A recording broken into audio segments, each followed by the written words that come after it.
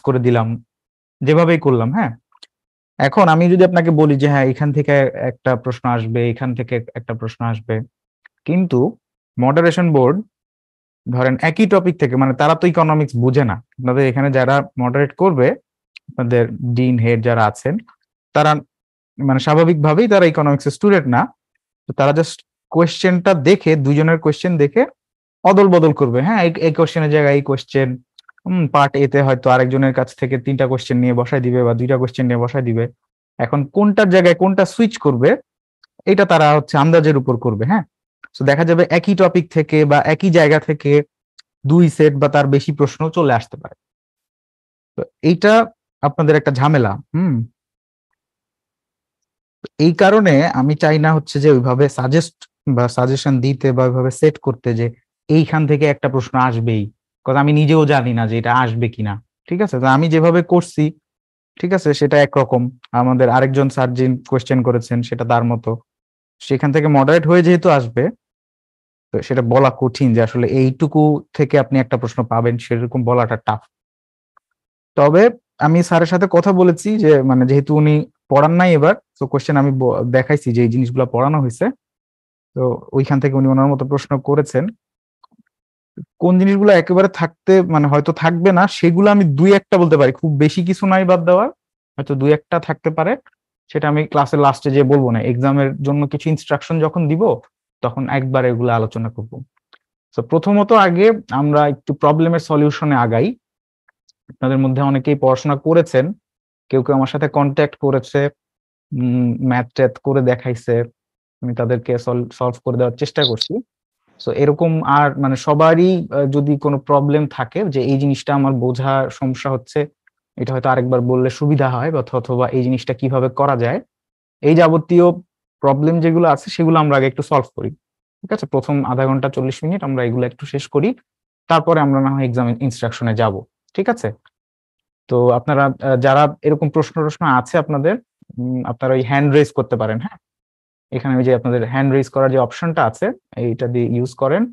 আমি সুযোগ দিব সবাইকেই, প্রশ্ন করলে তাইলে আমি অ্যান্সার গুলো দিতে পারবো, অথবা যে কোনো টপিক আবার বোঝা লাগলে বলতে পারবো। ঠিক আছে,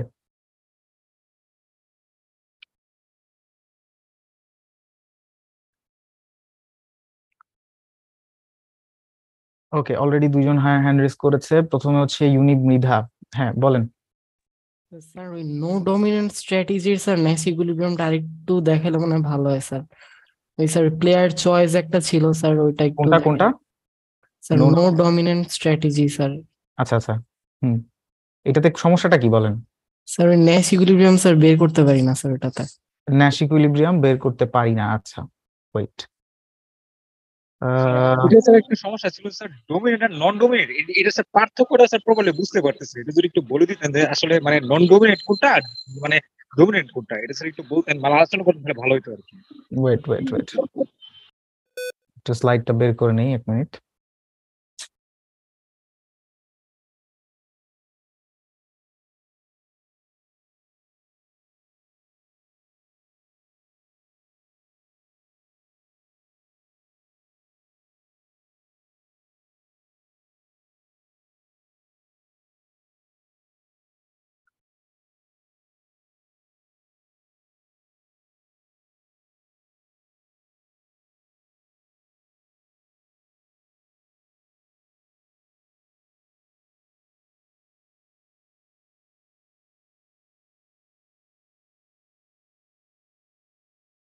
আহ আচ্ছা, আমার স্ক্রিনটা কি দেখা যাচ্ছে?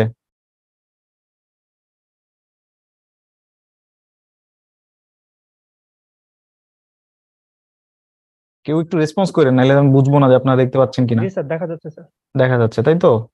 আচ্ছা, তাহলে আসেন, এইখানে আমরা যেটা বুঝতে চাচ্ছিলাম, ওকে, ডমিনেন্ট স্ট্র্যাটেজি। হ্যাঁ, ডমিনেন্ট স্ট্র্যাটেজি হচ্ছে যে কোনো একটা ফার্ম সে 2 ক্ষেত্রেই একই ডিসিশন নেয়। কিরকম, ধরেন এই যে, ধরেন ওয়াটার, যে কোনো একটা আমরা চুজ করি। আচ্ছা, ধরেন এই যে ওয়াটার ডুওপলি, হ্যাঁ, এটাতে আসি। ধরেন এই যে জামাল, হুম, কামাল যদি 40 গ্যালনও প্রডিউস করে, জামাল কি করবে? 40 গ্যালন করবে। আবার যদি কামাল 30 গ্যালন করে তাইলেও কি করবে জামাল? 40 গ্যালন করবে। এটা কি আপনারা বুঝেন নাকি এটা বের করে দেখাইতে হবে আগে? স্যার এটা বুঝছি না। এই হ্যাঁ বল। 14 চ্যাপ্টারের এই অলিগোপলির পর থেকে যে স্ট্র্যাটেজি গুলো আছে এগুলো একটু মানে একটু ব্রিফলি ফার্স্ট থেকে একটু রিভিউ করে দিলে ভালো হতো। এই চ্যাপ্টারটা একটু প্রবলেম আছে কোন জায়গা থেকে? মানে এই স্ট্র্যাটেজি গুলো থেকে।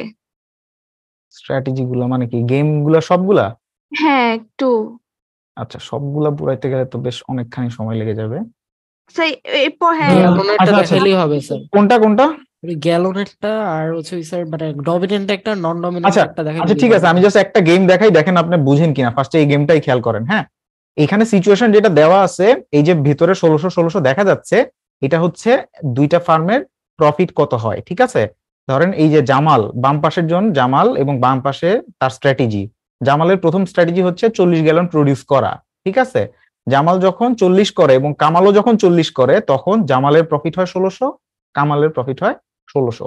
যখন জামাল করতেছে 40 কিন্তু কামাল করতেছে 30, তখন জামালের হবে 2000 আর কামালের হবে 1500। ঠিক আছে, এইভাবে করে পুরো টেবিলটা গোছানো আছে।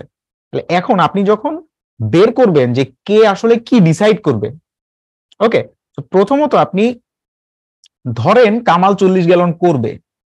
ওকে, কামাল যদি 40 গ্যালন করে তাহলে আপনি এই যে ভার্টিক্যালি চিন্তা করেন, এই যে বাম পাশের কলামটা, কামাল 40 গ্যালন করতেছে, তাহলে এই যে বাম পাশের এই কলামটা, এইটা হচ্ছে জামালের জন্য এখন দুইটা অপশন আছে। কামাল যদি 40 করে, জামাল কি করতে পারে? হয় 40 করতে পারে অথবা 30 করতে পারে। তাহলে কোনটা করবে আপনারা বলেন তো দেখা। 40, কারণ ওটা 1600। এক্স্যাক্টলি, মানে যে চয়েস করবে সে তার নিজের প্রফিট দেখবে, আরেকজনের কি হচ্ছে সেটা কিন্তু দেখার বিষয় না। আপনি জামালের 1600 আর 1500 এই দুইটার মধ্যে কম্পেয়ার করেন, যে সে যদি 40 করে তাহলে তার 1600 প্রফিট হয়, যদি 30 গ্যালন করে তাহলে 1500 প্রফিট হয়। তাহলে কোনটা সে চুজ করবে? অবশ্যই 40 গ্যালন প্রডিউস করা, কারণ এখানে তার বেশি প্রফিট হয়। এবার আসেন, কামালের প্রথম স্ট্র্যাটেজি গেল। যদি কামাল 30 গ্যালন করে তখন জামাল কি করবে? খেয়াল করে দেখেন, যদি কামাল 30 করে তাহলে জামালের জন্য 40 করলে প্রফিট 2000, 30 করলে প্রফিট 1800। তাইলে ও চুজ করবে কি? 40 প্রডিউস করা।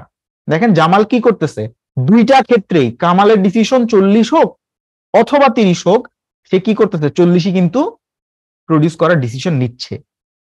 বোঝা গেল? আচ্ছা, এবার কামালের ডিসিশনে আসেন যে ও কিভাবে ডিসাইড করে। দেখেন জামাল যদি 40 করে তাহলে এই যে এইভাবে ভার্টিক্যালি চিন্তা করেন, এই রোটা, ফার্স্ট রোটা চিন্তা করেন। এখন কামাল যদি 40 করে তাইলে তার প্রফিট 1600, যদি 30 করে তাইলে 1500। তাহলে এই যে সবুজ দুইটা, এই দুইটার মধ্যে আপনি কম্পেয়ার করেন, কামাল কোনটা ডিসাইড করবে? 40 প্রডিউস করা।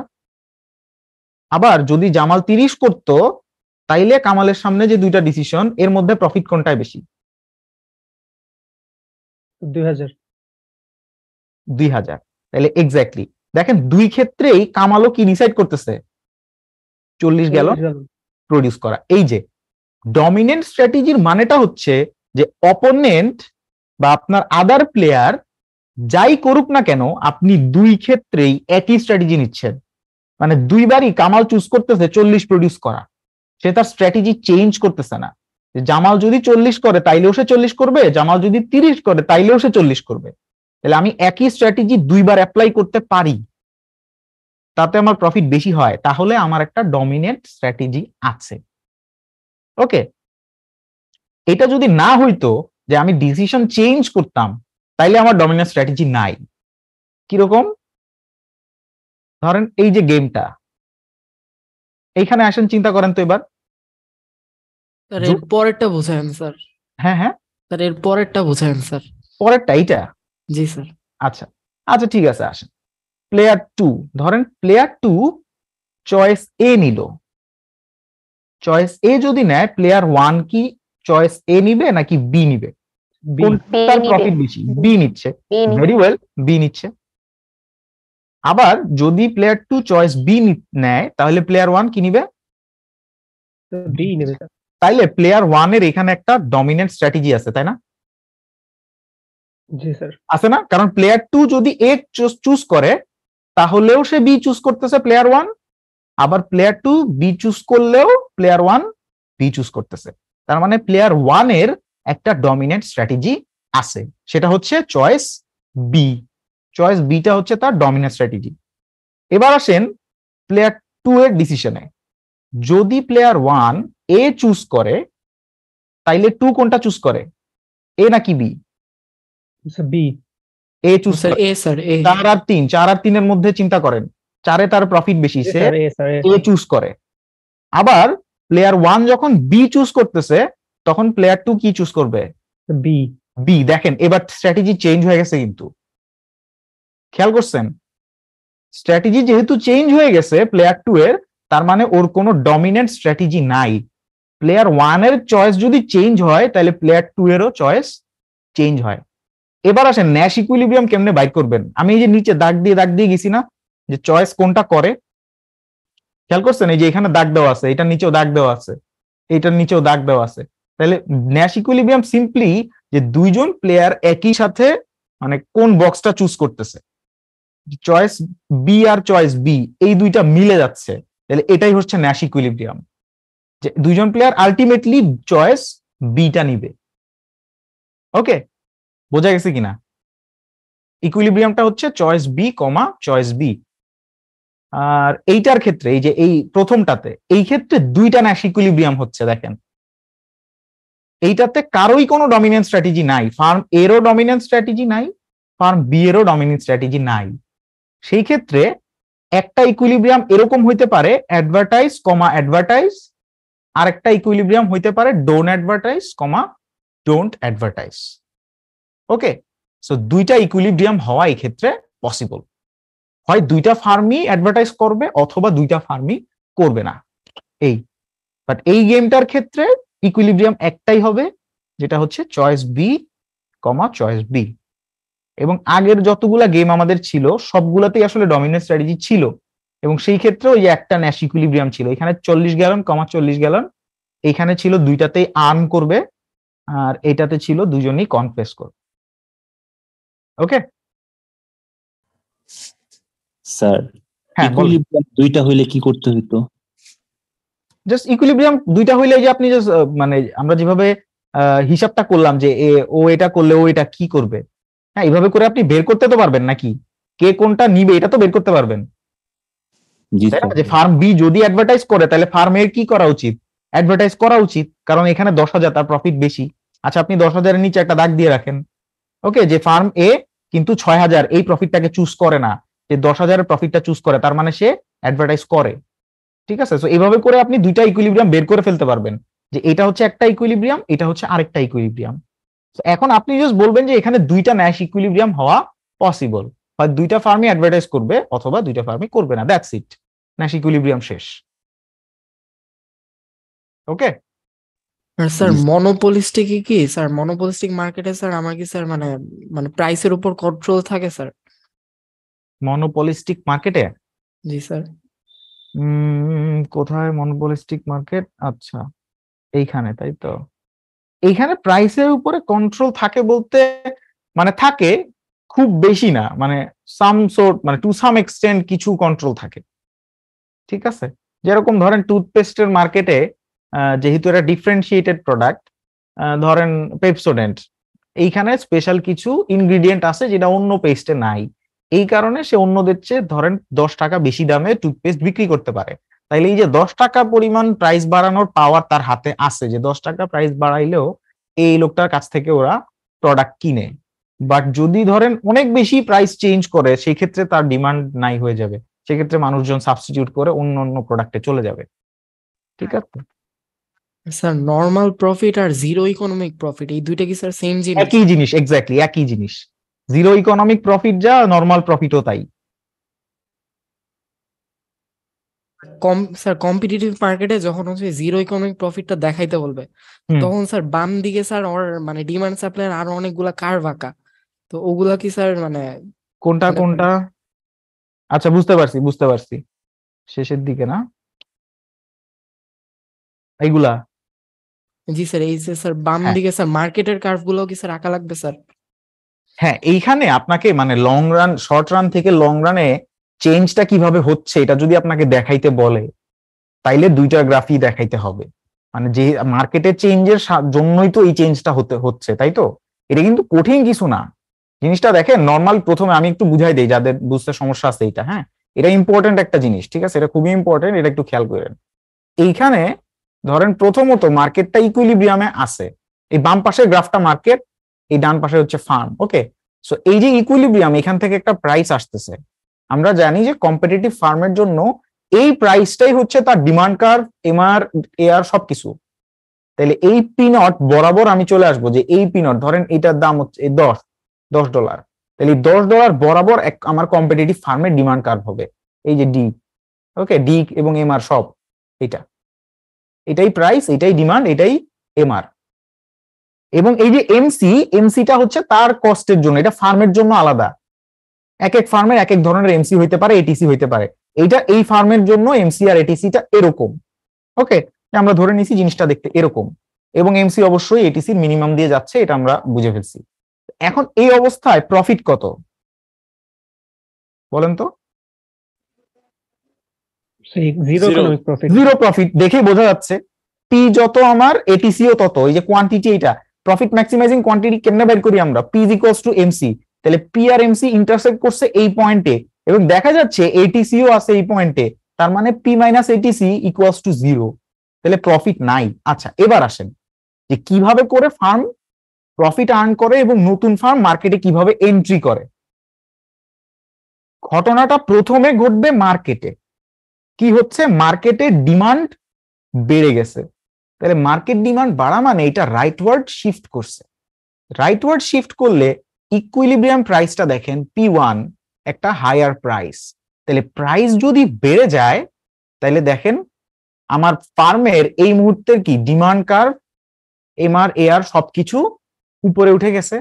P1 এইটাই এখন আমার নতুন ডিমান্ড, এবং এমআর ইকুয়ালস টু এমসি। এইখান থেকে আমার এরকম একটা কোয়ান্টিটি, এই যে এই পয়েন্টটা থেকে বরাবর নিচে নামলে এই কোয়ান্টিটিতে সে হচ্ছে প্রডিউস করবে। এবং যেহেতু এটিসি তে কোনো চেঞ্জ হয় নাই, ফার্মের কস্টে কোনো চেঞ্জ আসে নাই, সেহেতু এখন সে একটা প্রফিট করতেছে।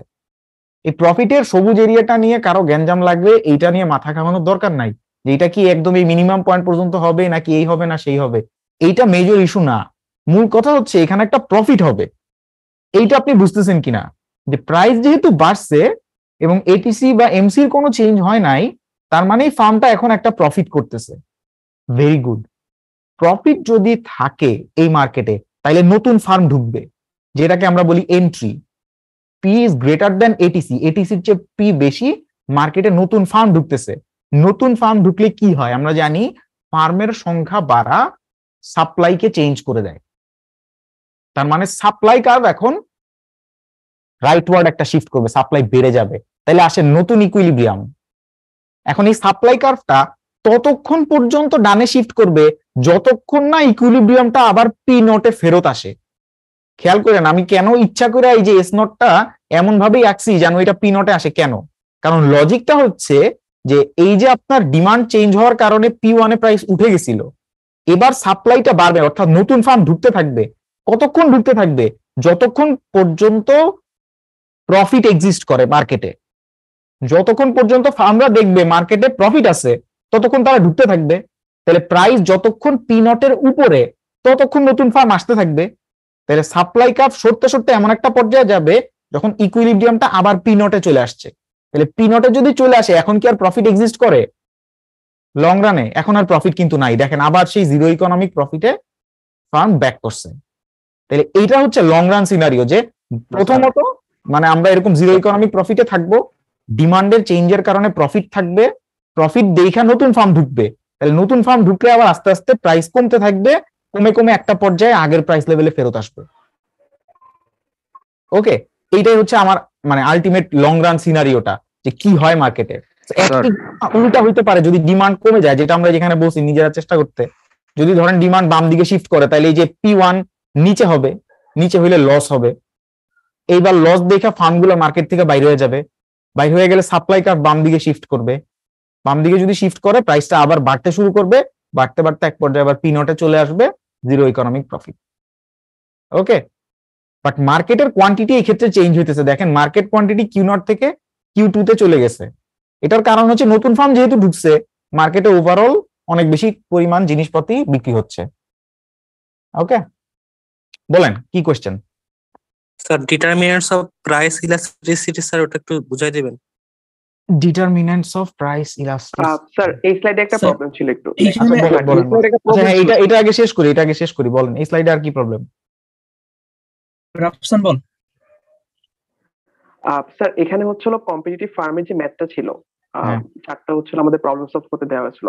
কোথায়? ওখানে স্যার যখন আমাদের যখন বলা হয়েছে লং রানের মধ্যে আমাদের কোনো ফিক্সড কস্ট থাকবে না, ওই ম্যাথটা স্যার অ্যাকচুয়ালি কিভাবে করবে একটু প্রসেসটা আচ্ছা বলে। হ্যাঁ, এই ম্যাথটা নিয়ে আমার কথা বলা লাগবে।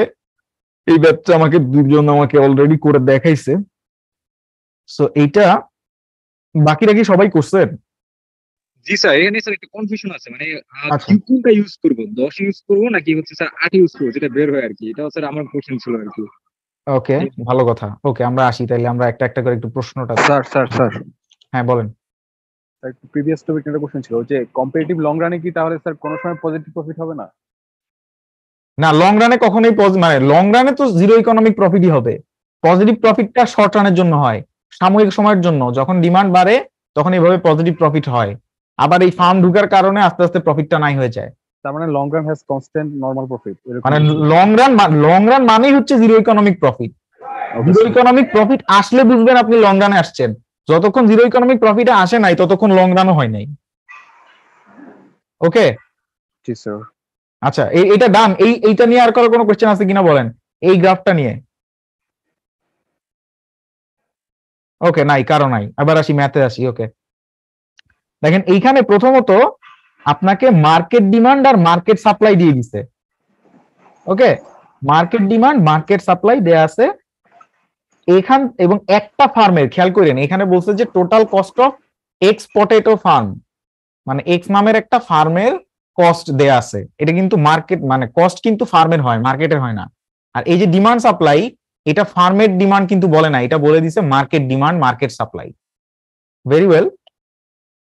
এইখান থেকে আপনাকে প্রথমত বের করতে বলছে calculate the profit maximising quantity for farm x.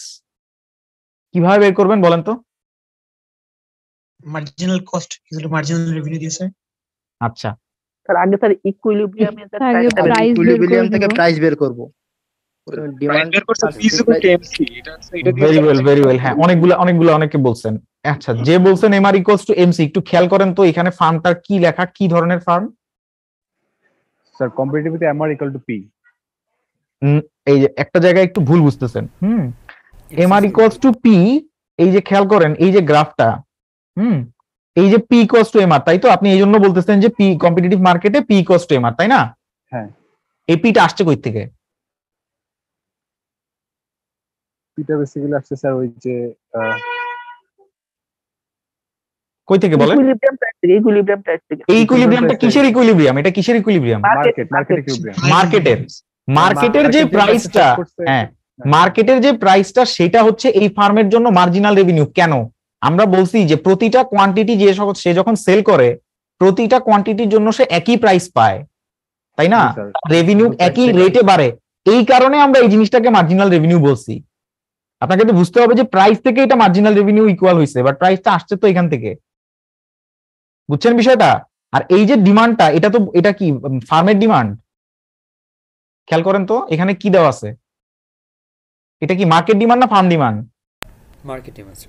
Market demand. এখন মার্কেট ডিমান্ড ইউজ করে আপনি যদি টোটাল রেভিনিউ করেন, এই যে পি আর কিউ গুণ করেন টোটাল রেভিনিউ, তাহলে এটা কি ফার্মের টোটাল রেভিনিউ হবে? মার্কেটের হবে। এবং ওখান থেকে মার্জিনাল রেভিনিউ যদি বাইর করেন তাহলে এটা তো মার্কেটের হইলো, তাহলে তো আপনি ফার্মের ক্যালকুলেশন করলেন না। আমি কি ঘটনাটা বুঝাইতে পারছি? যে এমআর ইকুয়ালস টু এমসি বলছেন, আপনি কি বুঝছেন ঘাপলাটা কোথায়? প্রশ্নটা বলছিলেন কি? এমআর ইকুয়ালস টু এমসি কে বলছিল একটু বলেন তো? আমি বলছিলাম স্যার। হ্যাঁ, আপনাকে বুঝাইতে চাচ্ছি আমি, একটু খেয়াল করে আমার সাথে থাকেন। হ্যাঁ, এখানে যেহেতু বলছে মার্কেট ডিমান্ড, আপনি এই ইকুয়েশন ব্যবহার করে যদি এমআর বের করেন, এটা কিন্তু মার্কেটের হয়ে যাবে, ফার্মের এমআর না। তাইলে বুঝছেন? জি স্যার। হ্যাঁ, আপনি এমআর ইকুয়ালস টু এমসি করবেন মনোপলির জন্য। কেন? কারণ মনোপলির ডিমান্ড যদি এটা হইতো, মনোপলি ফার্ম মানেই মনোপলির ডিমান্ড, মানে মার্কেট। মনোপলিতে মার্কেট আর ফার্ম একই কথা, কারণ একটা ফার্মই একটা মার্কেট। তখন এই ইকুয়েশন থেকে আপনি টোটাল রেভিনিউ মার্জিনাল রেভিনিউ বের করে এমসি সমান করবেন, তাইলে তো হয়ে গেল আপনার প্রফিট ম্যাক্সিমাইজিং কোয়ান্টিটি। স্যার মনোপলির একটা কোশ্চেন ছিল, ওইটা পরে আসি, এটাকে শেষ করে নেই, একটা একটা করে বলেন। হ্যাঁ, এবার আসেন, এই যে এইখানে প্রফিট ম্যাক্সিমাইজিং কোয়ান্টিটি আপনাকে বের করতে হবে, তাহলে আপনার জন্য শর্ত হচ্ছে P equals to MC, perfect competitive farm, P equals to MC হচ্ছে আপনার শর্ত। এই পিটা আসবে কই থেকে? আসবে মার্কেট ইকুইলিব্রিয়াম থেকে। তাহলে মার্কেট ডিমান্ড আর মার্কেট সাপ্লাই, এই জায়গা থেকে আপনাকে ইকুইলিব্রিয়ামটা বের করতে হবে। ইকুইলিব্রিয়াম তো বের করতে পারবেন নাকি? যারা বের করছেন বলেন তো ইকুইলিব্রিয়াম কত আসে, ইকুইলিব্রিয়াম প্রাইস আর কোয়ান্টিটি? প্রাইস ছিল 57.5 আর কোয়ান্টিটি ছিল স্যার 8। হ্যাঁ, কোয়ান্টিটি ওটা দরকার নাই, আমার এখান থেকে প্রফিট ম্যাক্সিমাইজিং প্রাইসটা দরকার, কোয়ান্টিটি তো মানে পরে বের করব। স্যার এখানে 57.5 আসছিল স্যার। হ্যাঁ 57.5। এইখানে একটা জিনিস আমাকে একজন ওই যে ম্যাথ করে পাঠাইছে, কে জানো, ওই যে সাদি। আসো সাদি। জি ভাই, এই জি স্যার। হ্যাঁ আসো। আচ্ছা, তুমি যেটা করছো, তুমি এই দুইটা পি কে ইকুয়াল করে দিছো তাই না? দুইটা পি কে ইকুয়াল করে তারপরে প্রবাবলি ইয়াটা করে ফেলছো, কিউ কত বের হয়েছে তাই না? হ্যাঁ, ওইখান থেকে কি বের কিউ করছো? বের আচ্ছা হইছিল। দেখো, এইখানে তুমি যদি মানে করছো, যেহেতু তোমার অ্যান্সারটা কারেক্ট আসছে, কিন্তু আমি বলবো যে জিনিসটা এইভাবে করো না, ঠিক আছে? যে আমরা ওই যে ইকুইলিব্রিয়ামের সূত্র জানি হচ্ছে কিউডি ইকুয়ালস টু কিউএস, তাই না? কিউ আর কিউ আমরা ইকুয়াল করি, এখানে পি আর পি ইকুয়াল করলেও তোমার অ্যান্সার সেম আসবে। বাট যদি তুমি এইভাবে করার অভ্যাস করো তাহলে একটা ঘাপলায় পড়বা, যেটা হচ্ছে যখন আমি তোমাকে ইন্ডিভিজুয়াল ডিমান্ড থেকে মার্কেট ডিমান্ড বের করতে দিব বা ইন্ডিভিজুয়াল সাপ্লাই থেকে করতে দিব, তখন কিন্তু তুমি পি দিয়া করতে পারবা না। তখন তোমাকে জিনিসটা কিউ ইকুয়ালস টু সামথিং ইকুয়েশনটা বানিয়ে নিতে হবে, তারপরে তোমাকে মার্কেট ডিমান্ডে আসতে হবে। ব্যাপারটা বুঝছো আমি কি বলতেছি? বুঝতে পারছি স্যার। হ্যাঁ, সো এই ক্ষেত্রে মানে এই পি আর পি ইকুয়াল করে শর্টকাটে বের করা যায়, আই নো, ঠিক আছে, বাট খেয়াল রাখবা এটা সব জায়গায় অ্যাপ্লাই করা কিন্তু যায় না। ওকে, এই ম্যাথটা হয়তো গেছে। তো যাই হোক, মানে আপনারা সবাই জানেন ইকুইলিব্রিয়াম কিভাবে বের করতে হয়। তাহলে এখান থেকে ইকুইলিব্রিয়াম প্রাইস আসবে 57.5। এবার এই সি কে যদি আপনি ডিফারেন্সিয়েট করেন, এমসি চলে আসবে 17.5 প্লাস 5 কিউ। এবার আপনি পি মানে 57.5 ইকুয়ালস টু এটা করেন, তাহলে আপনার প্রফিট ম্যাক্সিমাইজিং কোয়ান্টিটি আসবে 8। এখন প্রশ্ন বলছে যে if the farm is producing 10 units of potato, তাহলে কি করা উচিত? ঠিক আছে, আপনি জাস্ট বলবেন যেহেতু প্রফিট ম্যাক্সিমাইজিং কোয়ান্টিটি 8, তার মানে এর বেশি প্রডিউস করলেও লস, কম প্রডিউস করলেও লস, তাহলে ফার্মের উচিত প্রোডাকশন কমায় দেওয়া, 2 ইউনিটের প্রোডাকশন সে কমায় ফেলতে চাইবে, যেহেতু 8-এ প্রডিউস করলেই তার প্রফিটটা ম্যাক্সিমাম হয়। স্যার একটা প্রশ্ন ছিল। হ্যাঁ, এইটা নিয়ে নাকি অন্য কিছু নিয়ে? এটা নিয়ে স্যার। হ্যাঁ বলেন বলেন। স্যার এখানে যে 8 ইউনিটটা আসছে, এই 8 ইউনিট কি টোটাল মার্কেটের প্রডিউস হওয়া উচিত না, এরকম ব্যাপারটা? না, কেন মার্কেটের কেন? মানে স্যার এই ফার্মের জন্য তুমি এই কোয়ান্টিটিটা বের করছো কিভাবে? কোয়ান্টিটিটা বের করছো এই কস্ট ইকুয়েশন ইউজ করছো না? স্যার কোয়ান্টিটি বের, তুমি যে কোয়ান্টিটিটা 8 বের করছো, এটা কেমনে বের করছো বলো? পি ইকুয়ালস টু এমসি করছো না? স্যার ওইটা মেইনলি ওই যে ডিমান্ড আর সাপ্লাই কার্ভ, ওই দুইটা সলভ করে পাওয়া গেছে না 8টা? ওই দুইটা সলভ করে 8 পাওয়া গেছে? কি বলো? না, ওইটা সলভ করলে 45 আসে। না স্যার, ওই দুইটা সলভ করে পাওয়া যায় না। না না, অবশ্যই না। হ্যাঁ, ওই দুইটা সলভ করলে কোয়ান্টিটি আর অনেক বেশি আসার কথা। 45 স্যার ওইটা হবে হচ্ছে মার্কেটের ডিমান্ড, ওইটা হ্যাঁ, ওইটা মার্কেটের কোয়ান্টিটি হবে। তুমি যদি পি ইকুয়ালস টু এমসি করো, তাহলে তোমার কোয়ান্টিটি যে 8 আসবে, এটা হচ্ছে এই ফার্মের জন্য কোয়ান্টিটি, মার্কেটের জন্য না অবশ্যই। ওকে জি স্যার। হ্যাঁ আচ্ছা, এবার আসে এইটা পাইছি কেমনে sir? P equals to MC করে, মাত্রই তো বললাম। এই যে পি ছিল আমার 50, এই যে মার্কেট থেকে আমি ইকুইলিব্রিয়াম সলভ করে পি পাইছি। হ্যাঁ আচ্ছা দাঁড়ান, আপনাদেরকে আমি করি, আমি একটা জায়গায় মনে হয় করে রাখছিলাম, এটা আপনি সরাসরি দেখাইলে হয়তো আপনি একটা মিনিট ওয়েট করেন, তাইলে আমি ইয়ে করতেছি।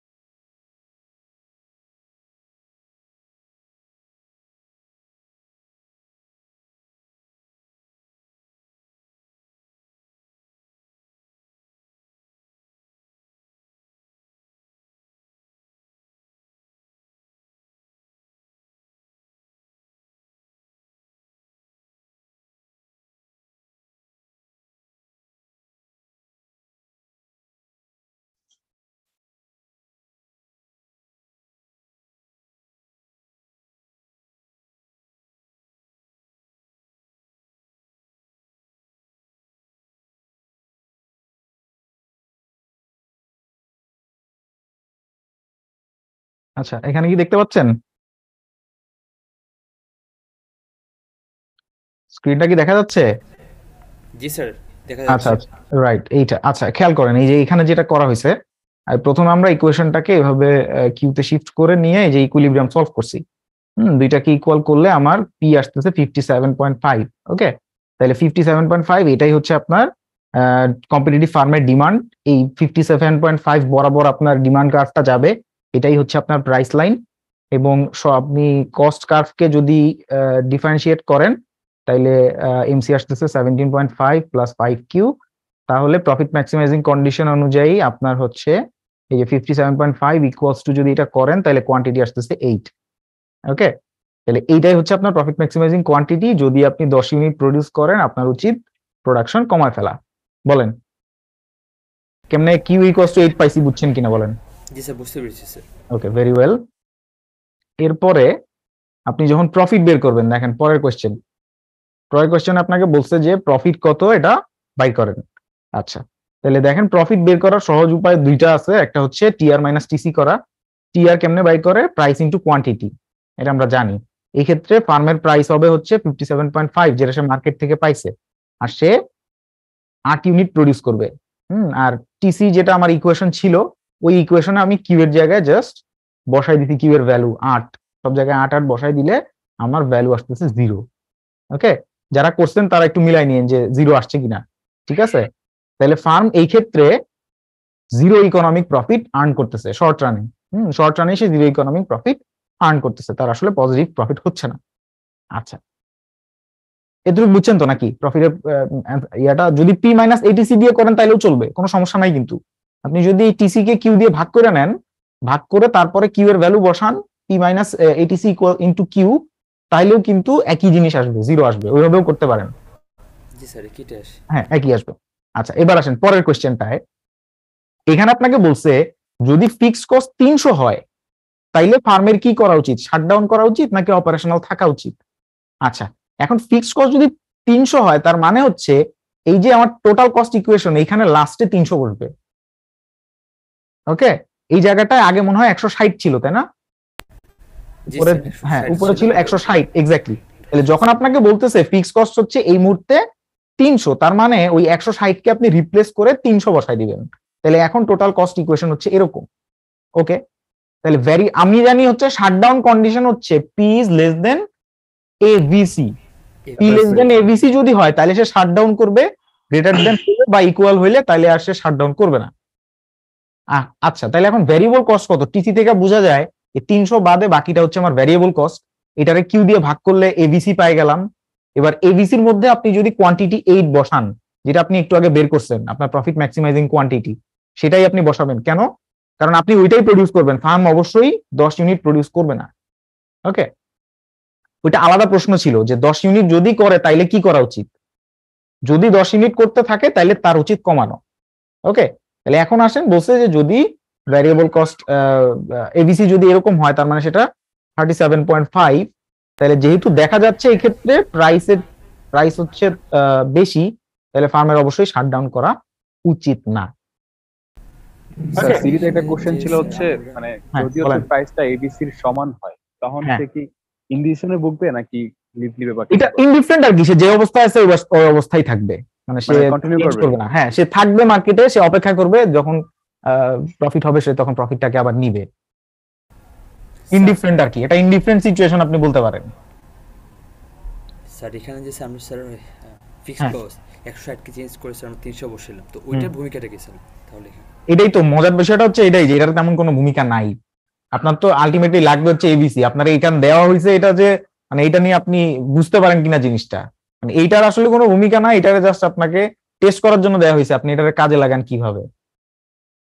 এটা কাজে লাগবে পরে আর কি, মানে যখন আপনি রং রানে মানে এন্ট্রি এক্সিট বলতেছেন তখন হয়তো কাজে লাগবে, বাট শাটডাউনের ক্ষেত্রে এটার তেমন কোনো ভূমিকা আসলে নাই।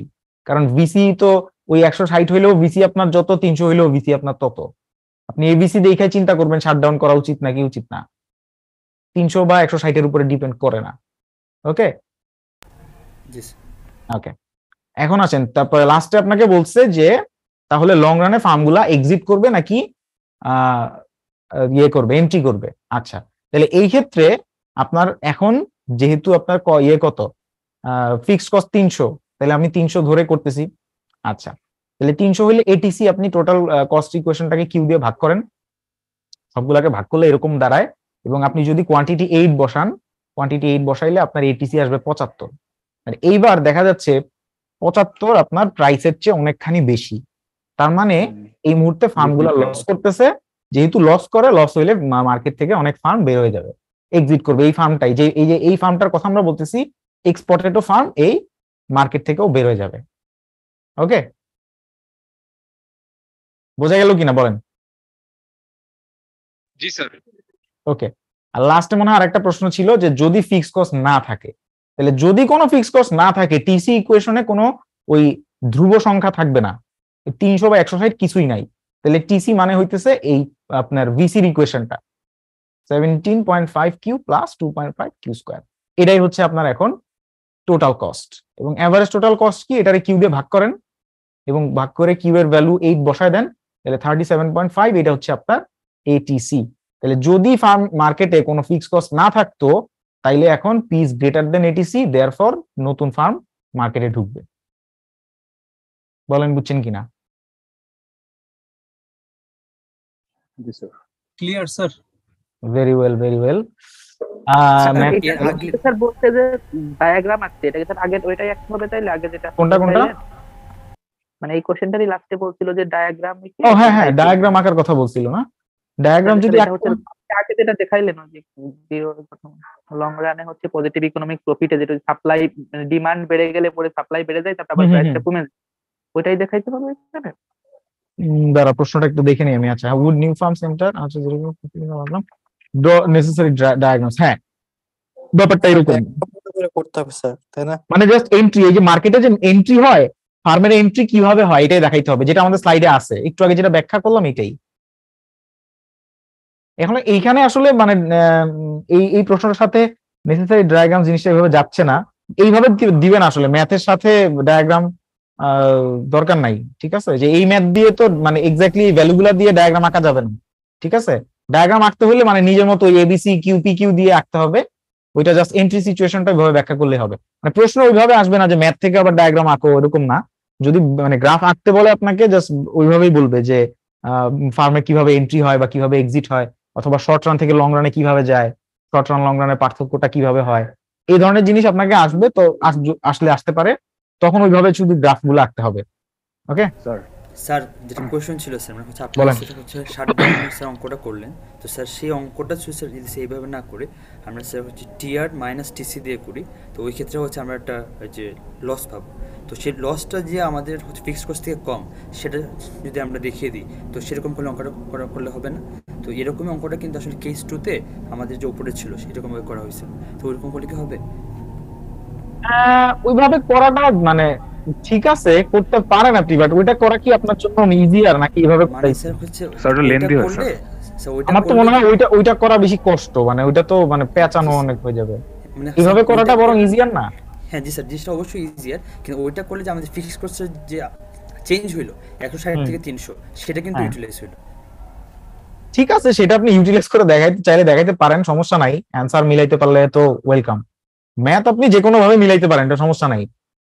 আপনি নতুন ভাবে মিলাইতে পারলেও আমার কোনো সমস্যা নাই, ম্যাথ এটা কারেক্ট হিসেবেই চিন্তা করবো আমি, ঠিক আছে?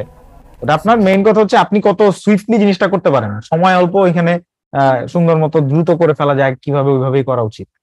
ওকে স্যার, রেভিনিউ ম্যাক্সিমাইজিং মানে কোয়ান্টিটিটা হচ্ছে কিভাবে বের করতে পারি স্যার? এটা যদি একটু যদি বলে দিতেন ভালো হতো আর কি স্যার। রেভিনিউ ম্যাক্সিমাইজিং কোয়ান্টিটি, আচ্ছা জি স্যার। আমরা প্রফিট রেশিওকে ডিফারেন্সিয়েশন করলে যদি জিরো ধরে কোয়ান্টিটি বের করি তাহলেই হবে না? টোটাল রেভিনিউ যেটা, সেটাকে হ্যাঁ হ্যাঁ টোটাল রেভিনিউকে ডিফারেন্সিয়েশন করে ওটার ভ্যালু জিরো ধরে যে কিউটা আসবে। হ্যাঁ হ্যাঁ, ওইটাই বলতেছি। মানে ব্যাপার হচ্ছে আপনি প্রফিট ম্যাক্সিমাইজিং কন্ডিশন কেন এমআর ইকুয়ালস টু এমসি আমরা ধরি, আমরা চেঞ্জ ইন প্রফিট এই জিনিসটা দেখাইছিলাম না একটা টেবিলের মধ্যে, যে প্রফিটের চেঞ্জ এটা আমরা বাই করি কেমনে? Marginal revenue minus marginal cost, MR minus MC, এইটাকে আমরা বলি প্রফিটের চেঞ্জ। কারণ এমআর মানে হচ্ছে রেভিনিউর চেঞ্জ, এমসি মানে হচ্ছে কস্টের চেঞ্জ। তাহলে রেভিনিউর চেঞ্জ থেকে কস্টের চেঞ্জ যদি আপনি বাদ দেন, এটাই হচ্ছে আপনার প্রফিটের চেঞ্জ। তাহলে প্রফিটের চেঞ্জ যেই মুহূর্তে 0 হয়ে যাবে ওই মুহূর্তে আপনি ম্যাক্সিমাম প্রফিটটা পাবেন। তাহলে MR minus MC equals to 0 যেখানে, ওটাই হচ্ছে আপনার প্রফিট ম্যাক্সিমাইজিং কোয়ান্টিটি। তাহলে এমআর ইকুয়ালস টু এমসি হয়। ওইভাবে আমরা ওই কন্ডিশনটা কিন্তু বের করছিলাম। তাহলে এবার চিন্তা করেন রেভিনিউ ম্যাক্সিমাইজিং কোয়ান্টিটি কেমনে বাইর করবেন। তাহলে চেঞ্জ ইন রেভিনিউ এই জিনিসটা আপনার 0 হইতে হবে, যেহেতু প্রফিট ম্যাক্সিমাইজিং মানে কোয়ান্টিটি মানে হচ্ছে চেঞ্জ ইন প্রফিট 0। তাহলে এবার রেভিনিউ ম্যাক্সিমাইজ করতে গেলে চেঞ্জ ইন রেভিনিউ 0 হইতে হবে। আর চেঞ্জ ইন রেভিনিউ মানে হচ্ছে এমআর। এমআর ইকুয়ালস টু 0 যেখানে হবে সেখানেই রেভিনিউটা ম্যাক্সিমাম। ওকে, তাহলে টোটাল রেভিনিউ যে ইকুয়েশনটা আপনি পাবেন ওইটাকে ডিফারেন্সিয়েট যদি করেন তাহলে এমআর পেয়ে গেলেন। এবার এমআর ইকুয়ালস টু 0 ধরে আপনি কিউ বের করে ফেলতে পারবেন যে কোন কোয়ান্টিটিতে আসলে আপনার রেভিনিউটা ম্যাক্সিমাম হবে। বোঝা গেল? স্যার এখানে স্যার এই ডেড ওয়েট লস বের করতে বলছে একটা, এটা কেমনে করব? ডেড ওয়েট লস, আচ্ছা জি এক মিনিট, মনোপলি মার্কেটের 4 নাম্বার।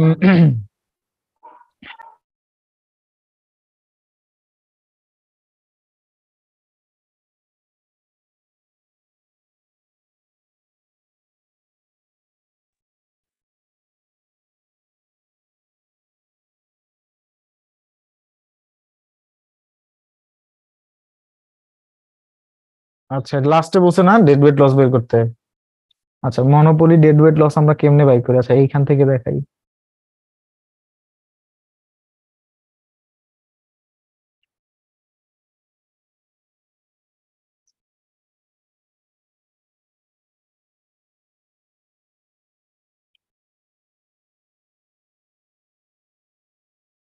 স্যার মনোপলি থেকে অলওয়েজ ডেড লস থাকবে না? হ্যাঁ মনোপলিতে ডেড ওয়েট লস থাকবে। স্যার আমাকে বলে যে মানে গ্রাফিক্যালি শো দ্যাট ইটস মানে অ্যালোকেটলি ইনএফিশিয়েন্ট, তখন আমি জাস্ট দেখাই দিই যে অলওয়েজ ডেড লস থাকে, এরকম তো না? হ্যাঁ অ্যালোকেটিভলি ইনএফিশিয়েন্ট যদি বলে তাহলে হচ্ছে হ্যাঁ ডেড ওয়েট লস যে আছে মানে কোয়ান্টিটি যে এফিশিয়েন্ট হয় না এটাই দেখাইতে হবে আর কি।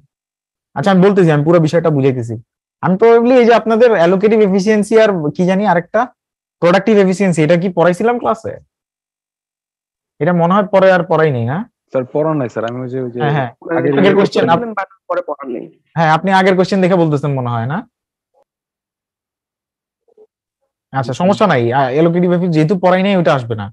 যদি আর আমি বুঝাই দিচ্ছি জিনিসটা কি আসলে। এখানে দেখেন মনোপলিতে প্রথমত আপনি যখন এই যে ডিমান্ড কার্ভ আর মার্জিনাল রেভিনিউ কার্ভ আপনার কাছে আছে তাই তো, তাহলে ডিমান্ড কার্ভ আর মার্জিনাল রেভিনিউ কার্ভ তো আপনি আঁকতে পারবেন নাকি? জি স্যার। হ্যাঁ স্যার এখানে ছোট একটা প্রশ্ন আছে স্যার, আমি একটু শেষ করি, আমি জিনিসটা শেষ করি। ওই ম্যাথটার মধ্যে আপনার কাছে পি দেওয়া আছে, P equals to something, demand equation দেওয়া আছে তাই না? তাহলে ডিমান্ড ইকুয়েশন থেকে আপনি ডিমান্ড কার্ভ আঁকতে পারবেন এবং ওইটাকে টোটাল ওই যে কিউ দিয়ে গুণ করে টিআর বের করে ওটাকে ডিফারেন্সিয়েট করে এমআর বের করলে এমআর এর ইকুয়েশন আপনি আঁকতে পারবেন। আচ্ছা এমআর এর গ্রাফটা আপনি আঁকলেন, আবার কস্ট ইকুয়েশন আপনার কাছে দেওয়া আছে, ওইটাকে ডিফারেন্সিয়েট করলে মার্জিনাল কস্ট পাবেন, তাহলে মার্জিনাল কস্টের এটাও আপনি আঁকতে পারবেন। স্যার ওখানে কস্টের যে কার্ভটা ওখানে হচ্ছে টি কিউব ছিল, হ্যাঁ তার মানে যদি ডিফারেন্সিয়েট করি তাহলে হচ্ছে আমার মানে কিউ স্কয়ার আসে আর কি। কোনটা? এইটা? এটা না স্যার, ওই যে আগের ইয়ারের কোশ্চেনটাতে মনোপলি কোশ্চেন তো এটাই। হ্যাঁ আগের ইয়ার ডেড ওয়েট লস তো এটার থেকে বের করতে বলছে। আর কোন কোশ্চেন? মানে লাস্ট সেমিস্টারে স্যার একটা কোশ্চেন ছিল, তুই নেগেটিভ মানটা বাদ দিবি তাহলেই হবে। ও আচ্ছা ওইটা লাস্ট ইয়ারের কোশ্চেনের কথা বলতেছেন তো? ওইটা তো হচ্ছে মিডল টার্ম করে আপনার কোয়ান্টিটি দুইটা আসবে, নেগেটিভ কোয়ান্টিটি হবে না, শেষ। স্যার ইন কেস যদি দুইটা আসে তখন আমি কি করব? ইন কেস দুইটা আসবে না, ঠিক আছে ইন কেস দুইটা আসবে না, হয় দেখা যাবে একটা নেগেটিভ আসবে অথবা একটা জিরো আসবে, নেগেটিভ অথবা জিরো এগুলো হবে না। ওকে স্যার এরকম একটা ঝামেলা আছে, সেটা হচ্ছে ওই যে টিসি এটিসি আর এমসি সমান ধরে যে এটিসি মিনিমাম পয়েন্ট বের করার একটা আচ্ছা ওটা আসতেছি, এটা শেষ করে নিয়ে ওটাতে আসতেছি। এইখানে দেখেন তাইলে আপনি যে একটু আগে কি বলছি গ্রাফ আঁকার কথা বলছি, হ্যাঁ তাহলে এমআর এই তিনটা গ্রাফই আপনি আঁকতে পারছেন, তাহলে তিনটা গ্রাফ যদি আপনি আঁকতে পারেন তাহলে এবার আপনি এই যে পয়েন্ট গুলা বের করতে পারবেন না? এমসি আর ডিমান্ড যেখানে ছেদ করছে, অর্থাৎ ডিমান্ডের ইকুয়েশন যে পি, এই যে পি এইটা 16 minus Q equals to MC, MC যে কত বের হবে? এমসি বাইরে হবে -12 প্লাস 2q, তাহলে -12 plus 2q equals to 16 minus Q. এটা যদি করেন তাহলে আপনার কিউ এই কোয়ান্টিটিটা বাইরে যাবে, এফিশিয়েন্ট কোয়ান্টিটি কত হওয়ার কথা ছিল এটা বাইরে যাবে। আর মনোপলির কোয়ান্টিটি তো এমআর ইকুয়ালস টু এমসি, তাই না?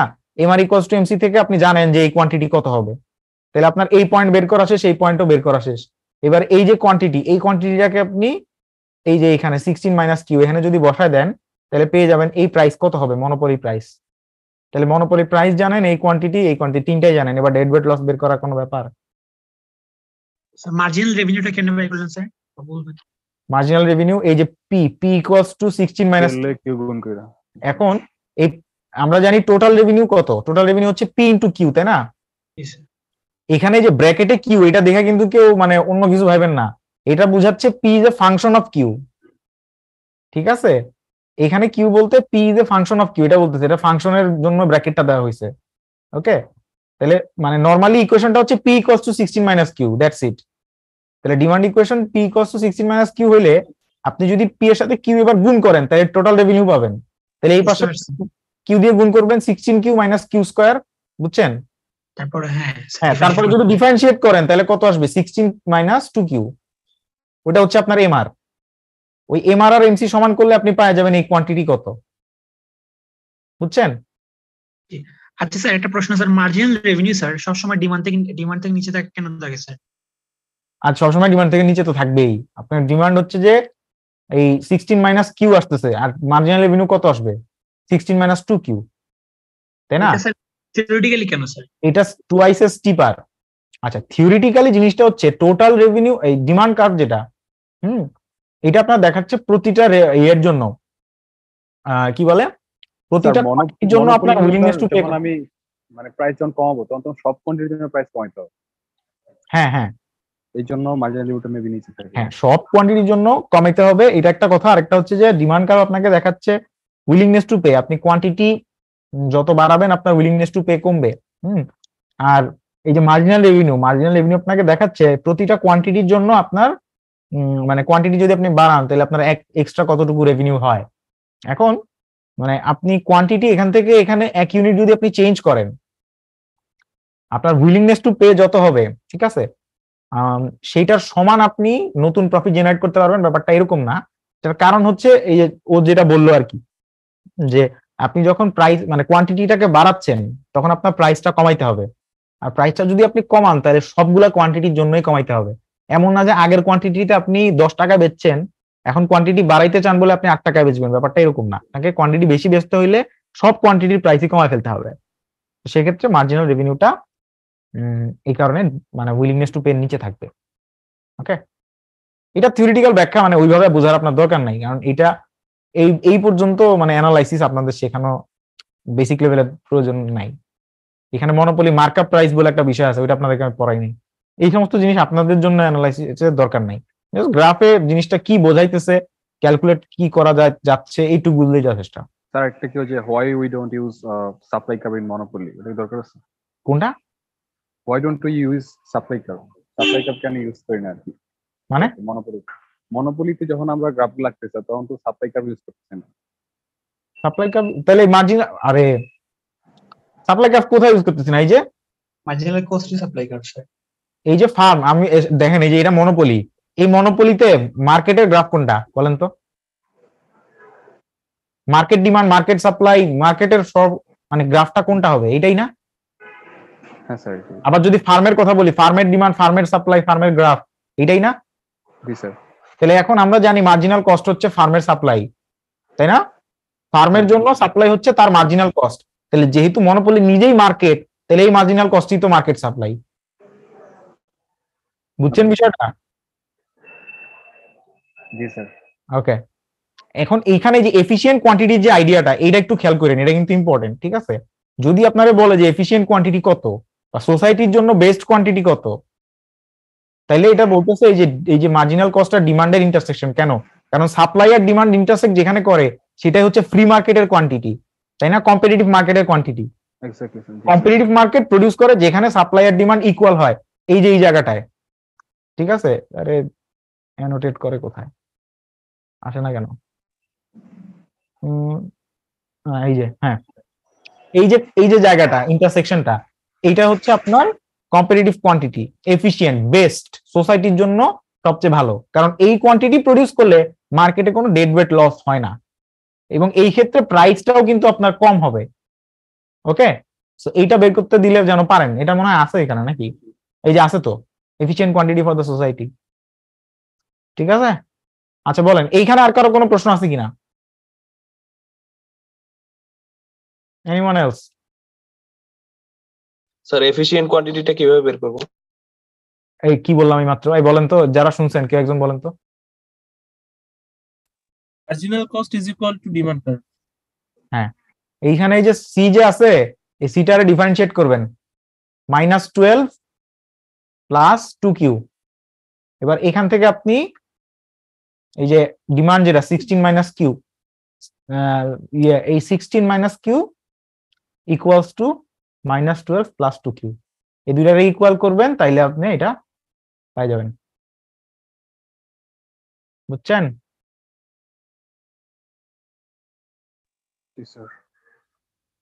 ওকে, প্রাইস লেভেল রিডিউসার ইন্টারেস্ট রেটটা স্যার কমাই কেমনে স্যার? আচ্ছা ওটা পরে দাঁড়াও, মাইক্রো আগে শেষ করি, পার্টে শেষ করে নি। এটা শেষ, তাহলে এটা নিয়ে আর কারো কোনো ঝামেলা না, এটা অফ করলাম। আচ্ছা, কেউ একজন আমার কস্টের জিনিসটা জিজ্ঞেস করছিল, মিনিমাম এটিসি না কি জানো জিজ্ঞেস করলাম না একটু আগে? স্যার ওটা ঠিক, সমস্যা নাই, এটা বুঝছো? ক্যালকুলেশন বুঝছো না? স্যার এমসি স্যার এডিসি এর স্যার লোয়েস্ট এই যে এইটাতে, এটার ব্যাখ্যা দাঁড়াও ভাই, ইউনিট দাঁড়াও, আমি বলতেছি, ওই শেষ করে নি। এটা সবার জন্য একটু বলা উচিত না একবার? এই যে এখানে প্রশ্ন যেটা বলা হয়েছে যে হ্যাঁ, যে কোন production কোয়ান্টিটিতে average cost will be minimum, এটা যারা করতে পারেন নাই, দেখেন মিনিমাম আমরা জানি যে এটিসি কার্ভ, যে এটিসি কার্ভের নিচে দিয়ে সবসময় মানে মিনিমাম পয়েন্টটা দিয়ে এমসি যায়। তাহলে এখান থেকে যে এটিসি যখন আপনি করবেন, কিউ দিয়ে পুরোটাকে ভাগ করবেন, তাহলে এটিসি পাবেন, আর এটারে যখন ডিফারেন্সিয়েট করবেন তখন এমসি পাবেন। এখন মিনিমাম পয়েন্টে হচ্ছে আপনার এটিসি আর এমসি সমান হয়, যেটা আমরা ওই যে সবগুলা গ্রাফে দেখছি। এই কই গেল, এই যে ধরেন এই যে গ্রাফটা এখানে খেয়াল করেন, এই যে এটা হচ্ছে এমসি আর এটা হচ্ছে এটিসি। দেখেন এটিসির যে একদম মিনিমাম পয়েন্ট, একদম নিচের পয়েন্টটা, এমসি সবসময় এখান দিয়ে ক্রস করছে, এবং আগের মানে পরে যতগুলা গ্রাফ দেখবেন আপনি সবগুলাতে খেয়াল করেন, এই যে এটিসি দেখেন, এই যে এটিসির মিনিমাম পয়েন্ট, এই যে এটিসির মিনিমাম পয়েন্ট দিয়ে এমসি ক্রস করে অলওয়েজ অলওয়েজ অলওয়েজ হচ্ছে এই যে এমসি এটিসি মিনিমাম পয়েন্ট দিয়ে ক্রস করে, এমসি এটিসি মিনিমাম পয়েন্ট দিয়ে ক্রস করে। তাহলে এই যে পয়েন্টটা, এই পয়েন্টে এটিসির মান যত, এমসির মানও কিন্তু তত, কারণ এটা ইন্টারসেক্ট করছে। কিন্তু এখন ইন্টারসেক্ট করছে, এটা আপনি কেমনে বাইর করবেন? ওই যে যেটা বললাম যে এটিসি আর এমসি বাইর করে দুইটারে ইকুয়াল করে দিবেন, তাইলে কোয়ান্টিটিটা বের হয়ে যাবে। এখন ওই যে সাদি যেটা বলতেছিলা যে এখানে সমস্যাটা হচ্ছে কিউব আসে, তাই তো? এবং এটার মিডল টার্ম প্রবাবলি করা যায় না। স্যার ক্যালকুলেটরে করলে স্যার থাকতো হ্যাঁ, না। ক্যালকুলেটরে এক্স্যাক্টলি। যদি এরকম অঙ্ক যদি থাকে যেটারে মানে মাঝখানে কিউব আসতেছে কিন্তু আবার মিডল টার্ম করা যায় না, তখন সহজ ক্যালকুলেটরে বসাই দিবেন, মান চলে আসবে। যদি ওইভাবে আসার যেটা আসছে স্যার, মানে আসবে 8 পয়েন্ট সামথিং আসবে, তাই না? 8.36, হ্যাঁ এরকম একটা ভ্যালু আসবে। সেটা করতে পারবেন, চাইলেই করতে পারবেন। আর এরকম মানে নরমালি আসার কথা না, ভ্যালুগুলো একটু মানে রাউন্ড আপ করে দেয়া হবে হয়তো, তারপর যদি আসে তাহলে সমস্যা নাই, করতে পারবেন ইজি। ওকে, তাহলে এটা গেল, এটা নেওয়ার কোনো সমস্যা নাই কারো। এবার আসি এই যে ইউনিট যেটা বলতেছিলা, এই যে গ্রাফটা খেয়াল করেন, এই গ্রাফটার মধ্যে এমসি কার্ভটা এটিসির মিনিমাম দিয়ে যায় নাই, এমসির মিনিমামটা এই যে এটিসি মিনিমামটা আরেকটু এইদিকে। ওকে, এই জিনিসটা কিন্তু আমি এই যে গ্রাফে বা স্লাইডে একটা জায়গায় মেনশন করছি, তোমরা খেয়াল করছো কিনা দেখো। এই যে দুইটা স্লাইড পরে এখানে কিন্তু আমি নোট দিয়ে লিখে দিছি যে এমসি এখানে এটিসি দিয়ে ক্রস করে নাই because of our hypothetical data. এই যে গ্রাফটা, এই গ্রাফটা আঁকছে এক্সেল, এটা আমি আঁকি নাই। ওকে, এটা হাইপোথেটিক্যাল আন্দাজে কিছু ভ্যালু বসাই দিছি, এরপরে এক্সেল আমাকে এই জিনিসটা আইকা দেখাইছে। এই কারণে ডেটার উল্টাপাল্টা থাকার কারণে এটা ওইভাবে এমসি মিনিমাম পয়েন্ট দিয়ে যায় নাই। ওকে, বাট এটা যাওয়ার কথা, নিয়ম হচ্ছে এটা যাবে, ঠিক আছে? তো এই যে পড়ার সময় আমি অনেক জায়গায় অনেক স্লাইডে কিন্তু নিচে নিচে এমবি লেখা রাখছি, এগুলো একটু খেয়াল করেন। ওকে,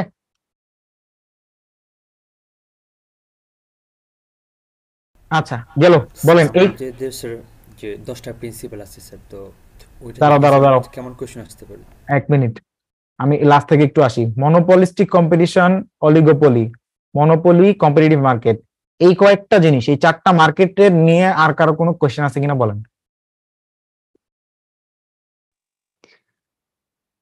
10 সেকেন্ড সময়। মনোপলিস্টিক কম্পিটিশন কি হাই ব্যারিয়ার থাকে? বুঝি নাই, আবার বলেন। মনোপলিস্টিক কম্পিটিশন কি হাই ব্যারিয়ার থাকে? না না, খুবই লো ব্যারিয়ার থাকে। কেন স্যার, মনোপলি মার্কেটে তো স্যার হাই ব্যারিয়ার থাকে। ওইটা তো মনোপলিস্টিক কম্পিটিশন, এখানে মেনি ফার্মস মেনি সেলার্স, এখানে ব্যারিয়ার কম।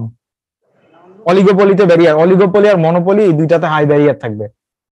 মনোপলিস্টিক কম্পিটিশনের ব্যারিয়ার এরকম বেশি না, এই যে লেখাই তো আছে free entry and exit. Sir এই জন্য জিজ্ঞাসা করলাম, মানে মার্কেটে থাকে হচ্ছে হাই ব্যারিয়ার, বাট কম্পিটিশনে চলে আসলে আবার মানে এইখানে ব্যাপার হইতেছে যে কম্পিটিশন, বাট এইখানে প্রোডাক্ট যেহেতু ডিফারেন্সিয়েটেড, প্রোডাক্টটা আলাদা, এই কারণে নিজের প্রোডাক্টের উপরে তার কিছুটা কন্ট্রোল আছে, প্রাইসের উপরে হালকা কন্ট্রোল আছে, এটা আবার অনেক বেশি না। কিন্তু এই মার্কেট থেকে বের হওয়া বা ঢোকা অনেক কঠিন না, কারণ প্রোডাক্ট আলাদা আলাদা, তুমি ডিফারেন্সিয়েট করে নতুন প্রোডাক্ট কিনা বেচতে পারবা ইচ্ছা মতো, কোনো সমস্যা নেই। Sir monopolistic in short run R long run একটু বলে দেন স্যার। এই যেটা জি স্যার একটু বলে দেন স্যার।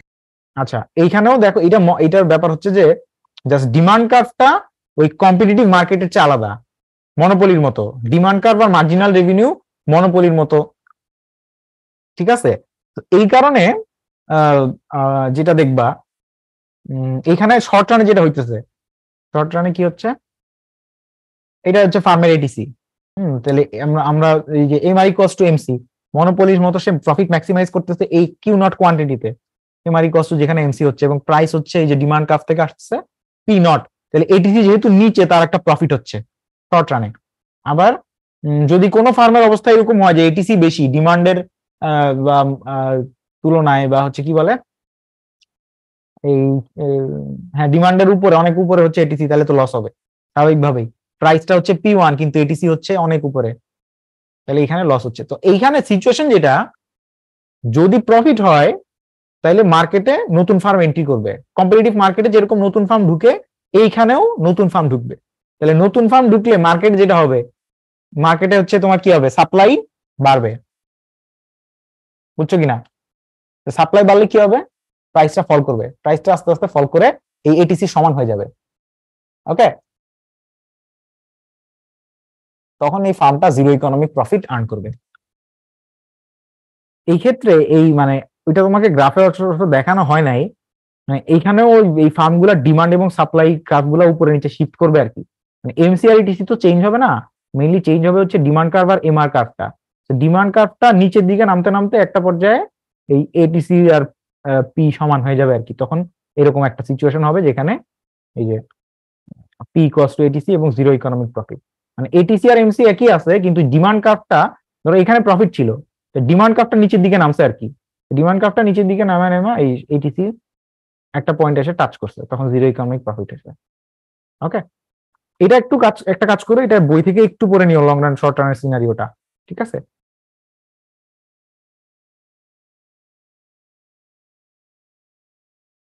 আর কোনো কোশ্চেন আছে এখানে? স্যার এখানে লাস্টে যে স্ট্র্যাটেজি গুলো আছে, এই টাইপ থেকে মানে কি টাইপ কোশ্চেন হতে পারে? মানে এখানে তো খুব এক্সারসাইজ দাও না, এই জন্য আস্ক করলাম। এইখানে তোমার মানে তেমন টাফ কিছু আসার কথা না। এইখান থেকে ধরো তুমি এখানে প্রিজনার্স ডিলেমাটা বুঝো কিনা, প্রিজনার্স ডিলেমা, তারপরে কি বলে ন্যাশ ইকুইলিব্রিয়াম বের করতে পারো কিনা, ডমিনেন্ট স্ট্র্যাটেজি বের করতে আছে কিনা সেটা চেক করতে পারো কিনা, ঠিক আছে? বা দরকার হলে নিজে তুমি একটা হাইপোথেটিক্যাল গেম তৈরি করতে পারো কিনা, ঠিক আছে? বা এইখানে ইম্পর্টেন্ট যে জিনিসগুলো আমার কাছে মনে হয়, আমাকে খেয়াল আসতেছে না ইম্পর্টেন্ট জিনিসগুলো আসলে, এখানে যে কিছু জিনিস বলছে এই জিনিসগুলো কিন্তু ইম্পর্টেন্ট। এই যে দেখো, আপনি তো কোশ্চেন করেই ফেলছেন, আপনি জানেন কোনগুলো আসতে পারে। আরে কি আমি কি আমার মনে আছে নাকি কোশ্চেন করছি, আবার আরেক স্যারও কোশ্চেন করছে, কোনটা আমি জানি? চাইলেই পারেন। আমি কেমনে চাইলে পারবো? আমার কোশ্চেন আমি তো একটু আগে বললাম যে আমার কোশ্চেন সব দিবে নাকি, কোশ্চেন কি দিবে এটা তো আমি জানি না। এইখানে কই জানি একটা কি জানি দেখলাম, এইগুলা দেখো আর কি, যে এখানে কিছু মানে কথাবার্তা বলছে, এই যে এখানে কথাবার্তাগুলো দেখো। স্যার এই কথাবার্তাগুলো কঠিন আছে। কঠিন স্যার অলিগোপলির মার্কেটের মানে সিনারিওটা, আচ্ছা কার্টেল আর কলিশনের তুমি তোমার আমি যে এই জিনিসটা দেখাই খালি, nature of oligopoly behaviour for example, ঠিক আছে? এটা আছে নাকি না আছে আমি জানি না।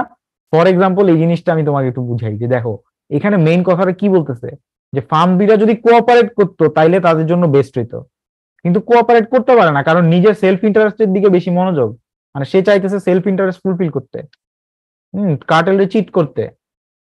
এটা করতে যায় কি করতেছে, fails to maximise joint profit, joint প্রফিটটা ম্যাক্সিমাইজ করতে পারতেছে না। ঘটনাটা তুমি এবার গেম দিয়ে দেখাও তো, আসো এই যে এখানে কার্টেল যদি ফর্ম করে, কার্টেল ফর্ম করা মানে কি, আচ্ছা এই যে এটা দিয়ে দেখাই, কারণ এই যে ধরো এইটাতে এরা যদি কার্টেল ফর্ম করতো, এখানে তো সব গেম গুলা হচ্ছে ডুওপলি, তিনজনের কিছু আসতে তো পারে না। ভাই দরকার নাই তোমার তিনজনের গেম, বোকা ছেলে, তুমি পারবা এখন অলিগোপলি, তোমার 4টা দিলে তুমি গেম থিওরি, এখন তোমাকে আমি ডুওপলি শিখাইছি, তুমি ডুওপলি বুঝো। ওটা বাদ দিয়ে দেন স্যার। কোনটা বাদ দিয়ে দিব? Oligopoly sir. অলিগোপলি এখন বাদ দেওয়ার সুযোগ আছে নাকি? দেখো এখানে যদি দুইটা ফার্ম কার্টেল করে, কার্টেল করা মানে কি, তারা এগ্রি করবে যে কি করবা না করবা। তাহলে এখন এক্সন মোবিল আর শেভরন যদি দুজন মিলে কার্টেল করে, বলতেছে যে দেখো আমরা যদি একটা একটা করে ওয়েল ড্রিল করি তাহলে দুজনেরই প্রফিট হচ্ছে 5 তাহলে দুজনের joint profit 10, maximum profit earn করা সম্ভব।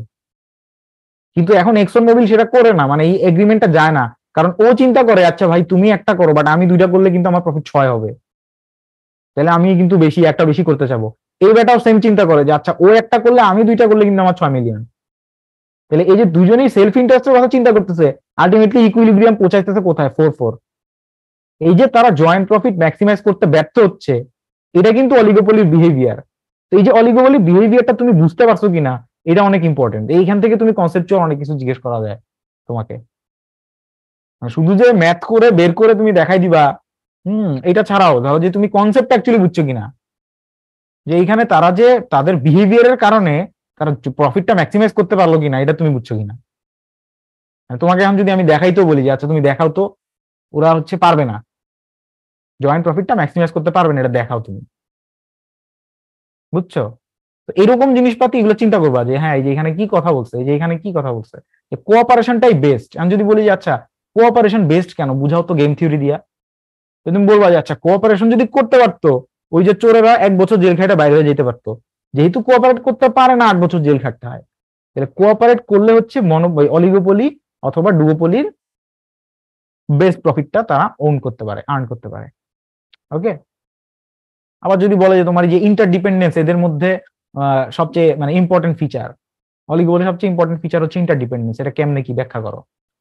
এটা তুমি বলবা যে আচ্ছা দেখেন মনোপলি অলিগোপলি কি বলে কম্পিটিটিভ মার্কেটে একজন আরেকজনের উপরে ডিপেন্ডেন্ট না।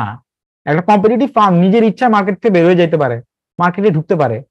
একটা মনোপলি আর কারোর উপরে ডিপেন্ড করে না, কিন্তু অলিগোপলি আরেক ফার্ম কি ডিসিশন নিচ্ছে তার উপরে তার অনেক কিছু ডিপেন্ড করে, তার প্রফিট ডিপেন্ড করে, তার কোয়ান্টিটি ডিপেন্ড করে, প্রাইস ডিপেন্ড করে, তাই না? এই যে ইন্টারডিপেন্ডেন্স এবং তার বিহেভিয়ার পুরোটাই নির্ভর করতেছে তাদের মধ্যে মানে সম্পর্ক কেমন, ইন্টারডিপেন্ডেন্স, যে একজনের ডিসিশনের উপরে আরেকজনের ডিপেন্ডেন্স কেমন। এইভাবে এগুলো চিন্তা করতে হবে। ওকে, তাহলে 14, 13, 12 এগুলা গেল, কস্ট, মনোপলি, কস্ট আর মার্কেট এগুলো শেষ। আচ্ছা এটাতে কারো কোনো কোয়েশ্চেন আছে বলো তো? ট্যাক্স, ইলাস্টিসিটি এগুলোতে প্রশ্ন আছে? কি জানি একজন প্রশ্ন করলো ডিটারমিনেন্টস না কি জানো? স্যার যদি বলে কার উপর ট্যাক্স বেশি পড়বে আর কি, তাহলে তো ইলাস্টিসিটি ছাড়া তো অন্য কোনো ওয়ে নাই। হ্যাঁ মানে এটা তো ইলাস্টিসিটির উপরেই ডিপেন্ড করে, এটা তো অলরেডি বলাই হয়েছে, এখানে আছেই তো, এই যে লাস্টে বলছে না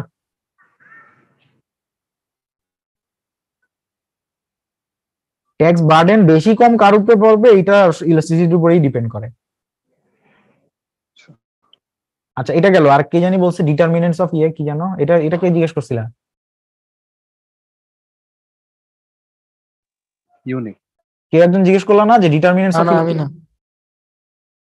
আচ্ছা যাই হোক, আমি এটা বলে দিই। দেখো যে ডিটারমিনেন্টস মানে হচ্ছে ইলাস্টিসিটি কেন আলাদা আলাদা হয়, মানে ভিন্ন ভিন্ন প্রোডাক্টের ইলাস্টিসিটি কেন এরকম হয়, যে কোনোটা ইলাস্টিক কোনোটা ইনইলাস্টিক, এগুলো হওয়ার 3-4টা কারণ এখানে বলতে। যে এগুলা এইটার কারণে সাপ্লাই। আচ্ছা এটা যদি বেশি ইম্পর্টেন্ট মনে হয় না, কোথায় জানি ডিটারমিনেন্টস অফ ডিমান্ড, এইগুলা বলা যায় যে হ্যাঁ, যদি নেসেসারি এগুলো প্রোডাক্ট লাগবে না স্যার। কোনগুলো লাগবে না? স্যার এগুলো লাগবে না স্যার। স্যার এগুলো কি আসবে নাকি আসবে না? আসবে নাকি আসবে না সেটা তো আমি জানি না, তোমার বোঝা লাগবে কিনা সেটা বলো। স্যার সাপ্লাই এগুলো তো বোঝা যায় না যে অ্যাকচুয়ালি ইলাস্টিক হবে, ধরেন যে নাম্বার অফ প্রোডিউসার বাড়লে ইলাস্টিক হবে নাকি নাম্বার অফ প্রোডিউসার কমলে ইলাস্টিক হবে, মানে এগুলো তো এখানে ব্যাখ্যা করে নাই। নাম্বার অফ প্রোডিউসার যদি বাড়ে তাইলে হচ্ছে, আচ্ছা এখানে লেখা নাই না, যেগুলো লেখা নাই ওগুলো অবশ্যই দরকার নাই। এটা যদি ব্যাখ্যা না করে তাহলে এখানে যদি তোমাকে শুধু কারণ বলছে, ব্যাখ্যা যেহেতু এখানে বলা নাই এবং আমি ক্লাসে পড়াইও নাই, তাহলে দরকার নাই, তাই না? ওটা দরকার নাই, যেহেতু আমি এইগুলা ব্যাখ্যা করছি, ব্যাখ্যা যেগুলো করা হয়েছে সেগুলা দেখতে হবে। স্যার অনেকগুলো এখানে লেখা নাই স্যার, ক্লাসে ব্যাখ্যা করছেন, এগুলো লাগবে না স্যার? কোনগুলা? স্যার কয়েকটা জিনিস আছে ধরো ক্লাসে ব্যাখ্যা, স্যার স্লাইডে নাই, ক্লাসে ব্যাখ্যা করছেন। কোথায়? এক্সাম্পল দিতে পার্ট বিতে স্যার অনেকগুলো জিনিস আছে। হ্যাঁ পার্ট বি তো অবশ্যই, পার্ট বি তো অন্য জিনিস, পার্ট বি তো টেকনিক্যাল না, ওটা থিওরিটিক্যাল অনেক বেশি জিনিস, তো ওইখান থেকে তো অবশ্যই, ওইখান থেকে যে শুধু স্লাইড পড়লে যাবে ব্যাপারটা এরকম না যে স্লাইডে এই সব আছে। আমি তো চেষ্টা করছি স্লাইডে অনেক কিছু দিতে, তো তারপরও সব তো দেওয়া সম্ভব না। আচ্ছা যাই হোক, আমি একটা একটা করে আগাই। এখানে ট্যাক্স আর এসএসসি তে কারো প্রবলেম নাই, প্রাইস ফ্লোরিং সিলিং এর কারো প্রবলেম আছে? Dead weight loss, consumer sir last ম্যাথটা একটু বুঝাই দিলে ভালো হয় এই চ্যাপ্টার। এটা হ্যাঁ কোন স্যার। জায়গাটা বুঝেন না একটু বলেন। স্যার এই যে যখন প্রাইস সিলিং দিয়ে দিতেছে, মানে এই যে যেমন ধরেন লাস্ট ম্যাথটা legal maximum price is fixed এট 80, এখন স্যার এটা মানে কিভাবে করে বের করতে হয় এটা আমি ক্লিয়ারলি বুঝতে পারতেছি না। এখানে আপনাকে সাপ্লাই ডিমান্ড দিয়ে দিছে, আপনি সাপ্লাই ডিমান্ড দিয়ে গ্রাফ আঁকতে পারেন? জি স্যার। গ্রাফ আঁকতে পারলে ইকুইলিব্রিয়ামটা কত হবে এটা তো হিসাব করেও বের করতে পারেন নাকি? জি স্যার। হ্যাঁ, তাহলে ইকুইলিব্রিয়াম প্রাইস আর কোয়ান্টিটি গ্রাফ থেকে বসাইতে পারবেন। এখন ধরেন ইকুইলিব্রিয়াম আসতে ধরেন কি বলে, ধরেন আসলে হচ্ছে 100, ইকুইলিব্রিয়াম সাপোজ 100 আসছে, কত আসছে আমি জানি না, 100 যদি আসে, এখন লিগ্যাল ম্যাক্সিমাম হচ্ছে আপনার প্রাইস সিলিং 80, তাহলে আপনি 80টা কই বসাবেন, 100 উপরে না নিচে? নিচে। 80 তো 100 চেয়ে কম, তাহলে আপনি 80 বরাবর একটা স্ট্রেট লাইন টানতে পারবেন না? জি স্যার। হ্যাঁ, এখন 80 বরাবর একটা স্ট্রেট লাইন টাইনা আপনি তো দেখতে পারবেন যে ডেড ওয়েট লস কত। আপনি তো ডেড ওয়েট লস কেমনে বের করে জানেন, এই যে ধরেন এইটা হচ্ছে আপনার প্রাইস সিলিং, এই যে P1 ইয়েলো লাইনটা এটা হচ্ছে আপনার প্রাইস সিলিং। তো প্রাইস সিলিং আপনার যখন করে তখন এই যে এরকম কনজিউমার সারপ্লাস হয় এরিয়াটা, প্রোডিউসার সারপ্লাস হয় এটা, ডেড ওয়েট লস হয় এটা, আপনার দরকার শুধু এই পয়েন্টগুলো বের করা। পয়েন্টগুলো জি স্যার, গ্রাফ থেকেই। হ্যাঁ, এই যে P1 এর ভ্যালুটা আপনি সাপ্লাই কার্ভে বসাবেন, সাপ্লাই কার্ভে বসাইলে Q1 এর ভ্যালু পাবেন। আবার Q1 এর ভ্যালুটা যদি ডিমান্ড কার্ভে বসান তাহলে এখানে আরেকটা পাবেন। আবার আপনার যে এটা তো আছেই, আপনি তো এই কোয়ান্টিটি এই প্রাইস কত আপনি জানেন, ইকুইলিব্রিয়াম প্রাইস তো বের করছেন। এই যে এইভাবে করে আপনি পয়েন্টগুলোর ভ্যালু যদি বের করতে পারেন তাহলে ডেড ওয়েট লস বের করা ইজি। আমার মনে হয় এটা এই অঙ্কগুলো কেউ না কেউ করছে এবং এটা অত কঠিন না, তাই না? অনেকে করে ফেলার কথা, তাদের কাছ থেকে একটু কারেক্ট করে নিয়েন কষ্ট করে, কারণ আমরা ক্লাসে এগুলো ডিসকাস করতে গেলে অনেক সময় লাগবে আজকে।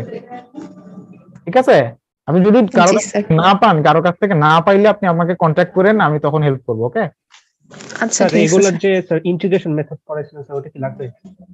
না, আমি আপনারে অবশ্যই প্রশ্নে বলে দিব না ইন্টিগ্রেশন করে দেখাইতে হবে, এটা অবশ্যই বলবো না, তাই না? কারণ আপনার যদি মন চায় স্যার আমি এত কিছু করবো না, এক লাইনে অঙ্ক করতে চাই, তাহলে আপনি ইন্টিগ্রেশন ব্যবহার করতে পারেন, এটা আপনার চয়েস। আমি উপায়টা দেখাই দিছি, আমি আপনাকে উপায়টা দেখাই দিছি যে এভাবেও করা সম্ভব। এখন করবেন কিনা এটা আপনার ইস্যু। হ্যাঁ বলেন, কি বলতেছিলেন?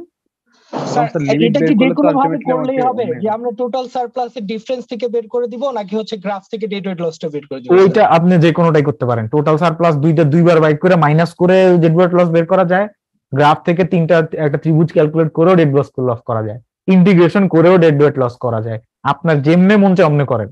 কিন্তু স্যার স্লাইডের যে প্রথম ম্যাথটা ছিল স্যার ওইটাতে তো ডেড ওয়েট লস স্যার মানে দুইটা দুই রকম আসে, একই আসে না আর কি।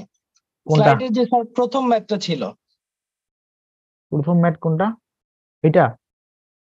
এটাতে এটা নাকি অন্য কিছু? জি স্যার এটাতেই। আলাদা আসার কথা না, না স্যার একই আসে স্যার। হ্যাঁ একই আসে, এই যে করছে তো বললাম। একটু চেক করে নিয়েন, অন্য কারোর সাথে মিলাই নিয়েন, একই আসার কথা না, মানে কি বলি ভিন্ন আসার কথা না, একই আসার কথা। জি আচ্ছা স্যার। হ্যাঁ একটু মিলাই নিয়েন। ওকে আচ্ছা এটা গেল। আর ডিমান্ড সাপ্লাই এর বেসিক জিনিসপাতি এগুলোতে প্রবলেম আছে কারো? গত বছর একটা কোশ্চেন আসছিল যে রেইনফল কমে গেলে তখন ডিমান্ড বা সাপ্লাই কোনো কার্ভে কোনো শিফট হবে কিনা, সো হ্যাঁ এটার কি অ্যানসার হবে স্যার? আপনি বলেন তো আমাকে। কি এটা আমার মনে হয় শিফট হবে না স্যার। আমব্রেলার ম্যাথ না, ছাতা? জি স্যার। আচ্ছা বৃষ্টিপাত কমে গেলে মানুষের ছাতার চাহিদা কি চেঞ্জ হবে নাকি হবে না? Complimentary sir. স্যার প্রিফারেন্স ফল করবে না? ডেফিনেটলি, এই যে বলছে কারেক্ট।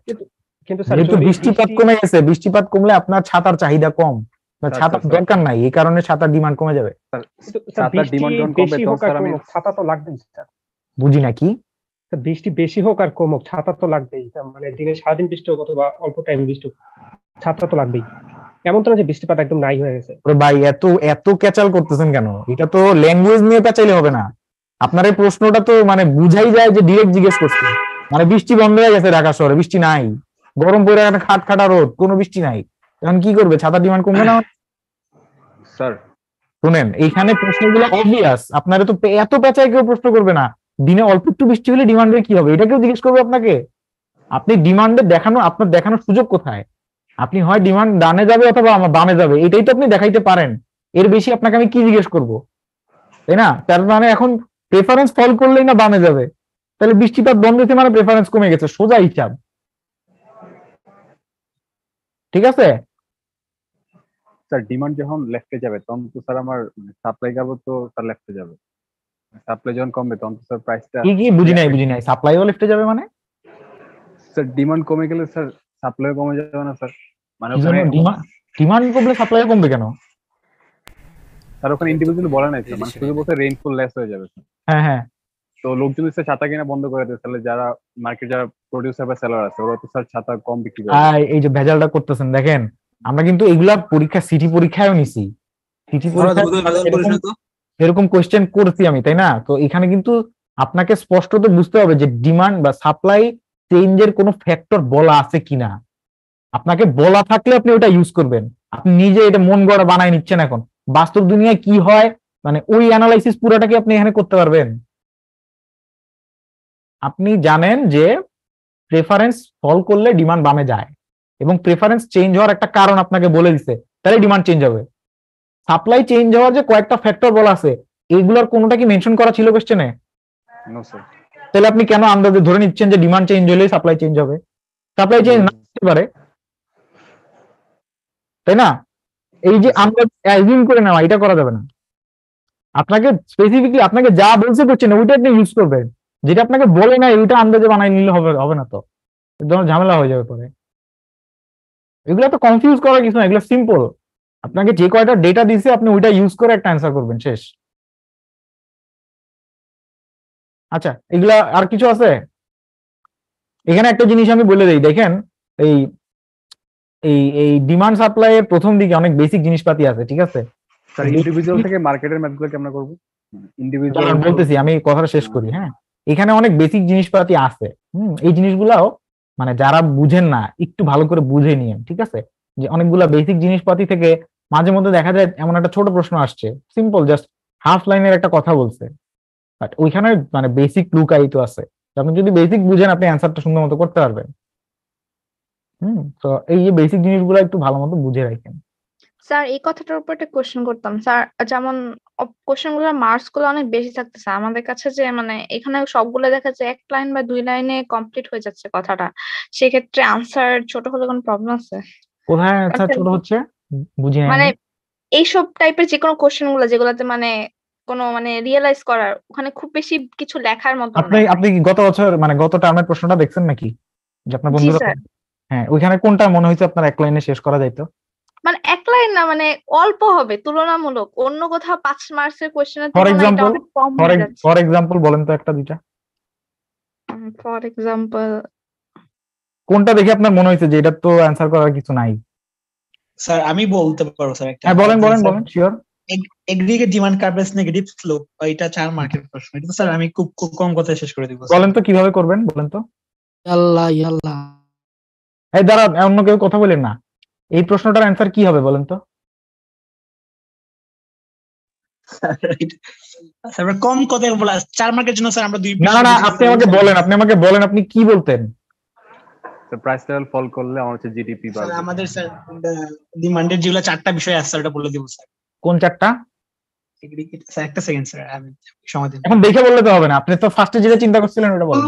স্যার ল অফ ওই যে ডিমিনিশিং মার্জিনাল কোয়ালিটি। এই যে স্যার এই 4টা ছোট অ্যানসার। এটা কই থেকে আসলো? Law of diminishing marginal utility aggregate ডিমান্ডে কই থেকে আসলো? না স্যার হচ্ছে বলছিলাম যে 3.5 মার্কের প্রশ্ন স্যার আধা পৃষ্ঠা লিখলে হয়ে যায়। এই যে sir wealth effect interest rate. হ্যাঁ দেখেন, যারা অনেকে বুঝছে অনেকে হাসতেছে, ঠিক আছে, আপনারা কোশ্চেনটা ধরতে পারেন নাই। ওখানে প্রশ্নটা হচ্ছে কেন aggregate demand curve downward sloping, এটার কারণ কি, কারণ ব্যাখ্যা করেন। আমি ম্যাক্রো ক্লাসে খুব ভালো মতো বলছি যে অ্যাগ্রিগেট ডিমান্ড আর আমাদের নর্মাল যে মাইক্রো ডিমান্ড এক জিনিস না। অ্যাগ্রিগেট ডিমান্ড মানে পুরা ইকোনমিক ডিমান্ড, এইটা ডাউনওয়ার্ড স্লোপিং আপনি ল অফ মানে ডিমান্ডে বুঝাইতে পারবেন না। যে প্রাইস বাড়লে মানুষজনের কি বলে উইলিংনেস টু পে, কোয়ান্টিটির সাথে উইলিংনেস টু পে চেঞ্জ হয়, হ্যাঁ, ল অফ ডিমান্ড, এইটা দিয়ে ব্যাখ্যা করা যায় না। ওখানে আমরা 3টা না 4টা, কয়টা ইফেক্টের কথা বলছি? 3টা মনে হয়। 3টা sir. Effect, interest rate effect, exchange rate effect. এখন 3 এফেক্ট কিভাবে কাজ করে এটা যদি আপনি ব্যাখ্যা করেন, 2 লাইন করেও ব্যাখ্যা করেন, আপনার কি মনে হয় আপনি আধা পেজে অ্যান্সার করতে পারবেন এটা? আপনার কি মনে হয় এটা পারবেন? স্যার স্যার হ্যাঁ শুনতেছি স্যার। এইখান থেকে একটা কোশ্চেন ছিল যে মানি যখন কারেন্সি যখন অ্যাপ্রিশিয়েট করে স্যার, মানে এক্সচেঞ্জ রেটের কথা যেটা বলতেছি, কারেন্সি অ্যাপ্রিশিয়েট করলে হচ্ছে স্যার আমার ওই এক্সপোর্ট রেটটা কমে যায়, এই জন্য দেখাচ্ছে যে এগ্রিমেন্ট ডিমান্ডটা ফল করতেছে। এক মিনিট, আপনি এক্সচেঞ্জ রেট ইফেক্টের কথা বলতেছেন এটা? হ্যাঁ স্যার। এখানে কি হইছে কি বলছেন?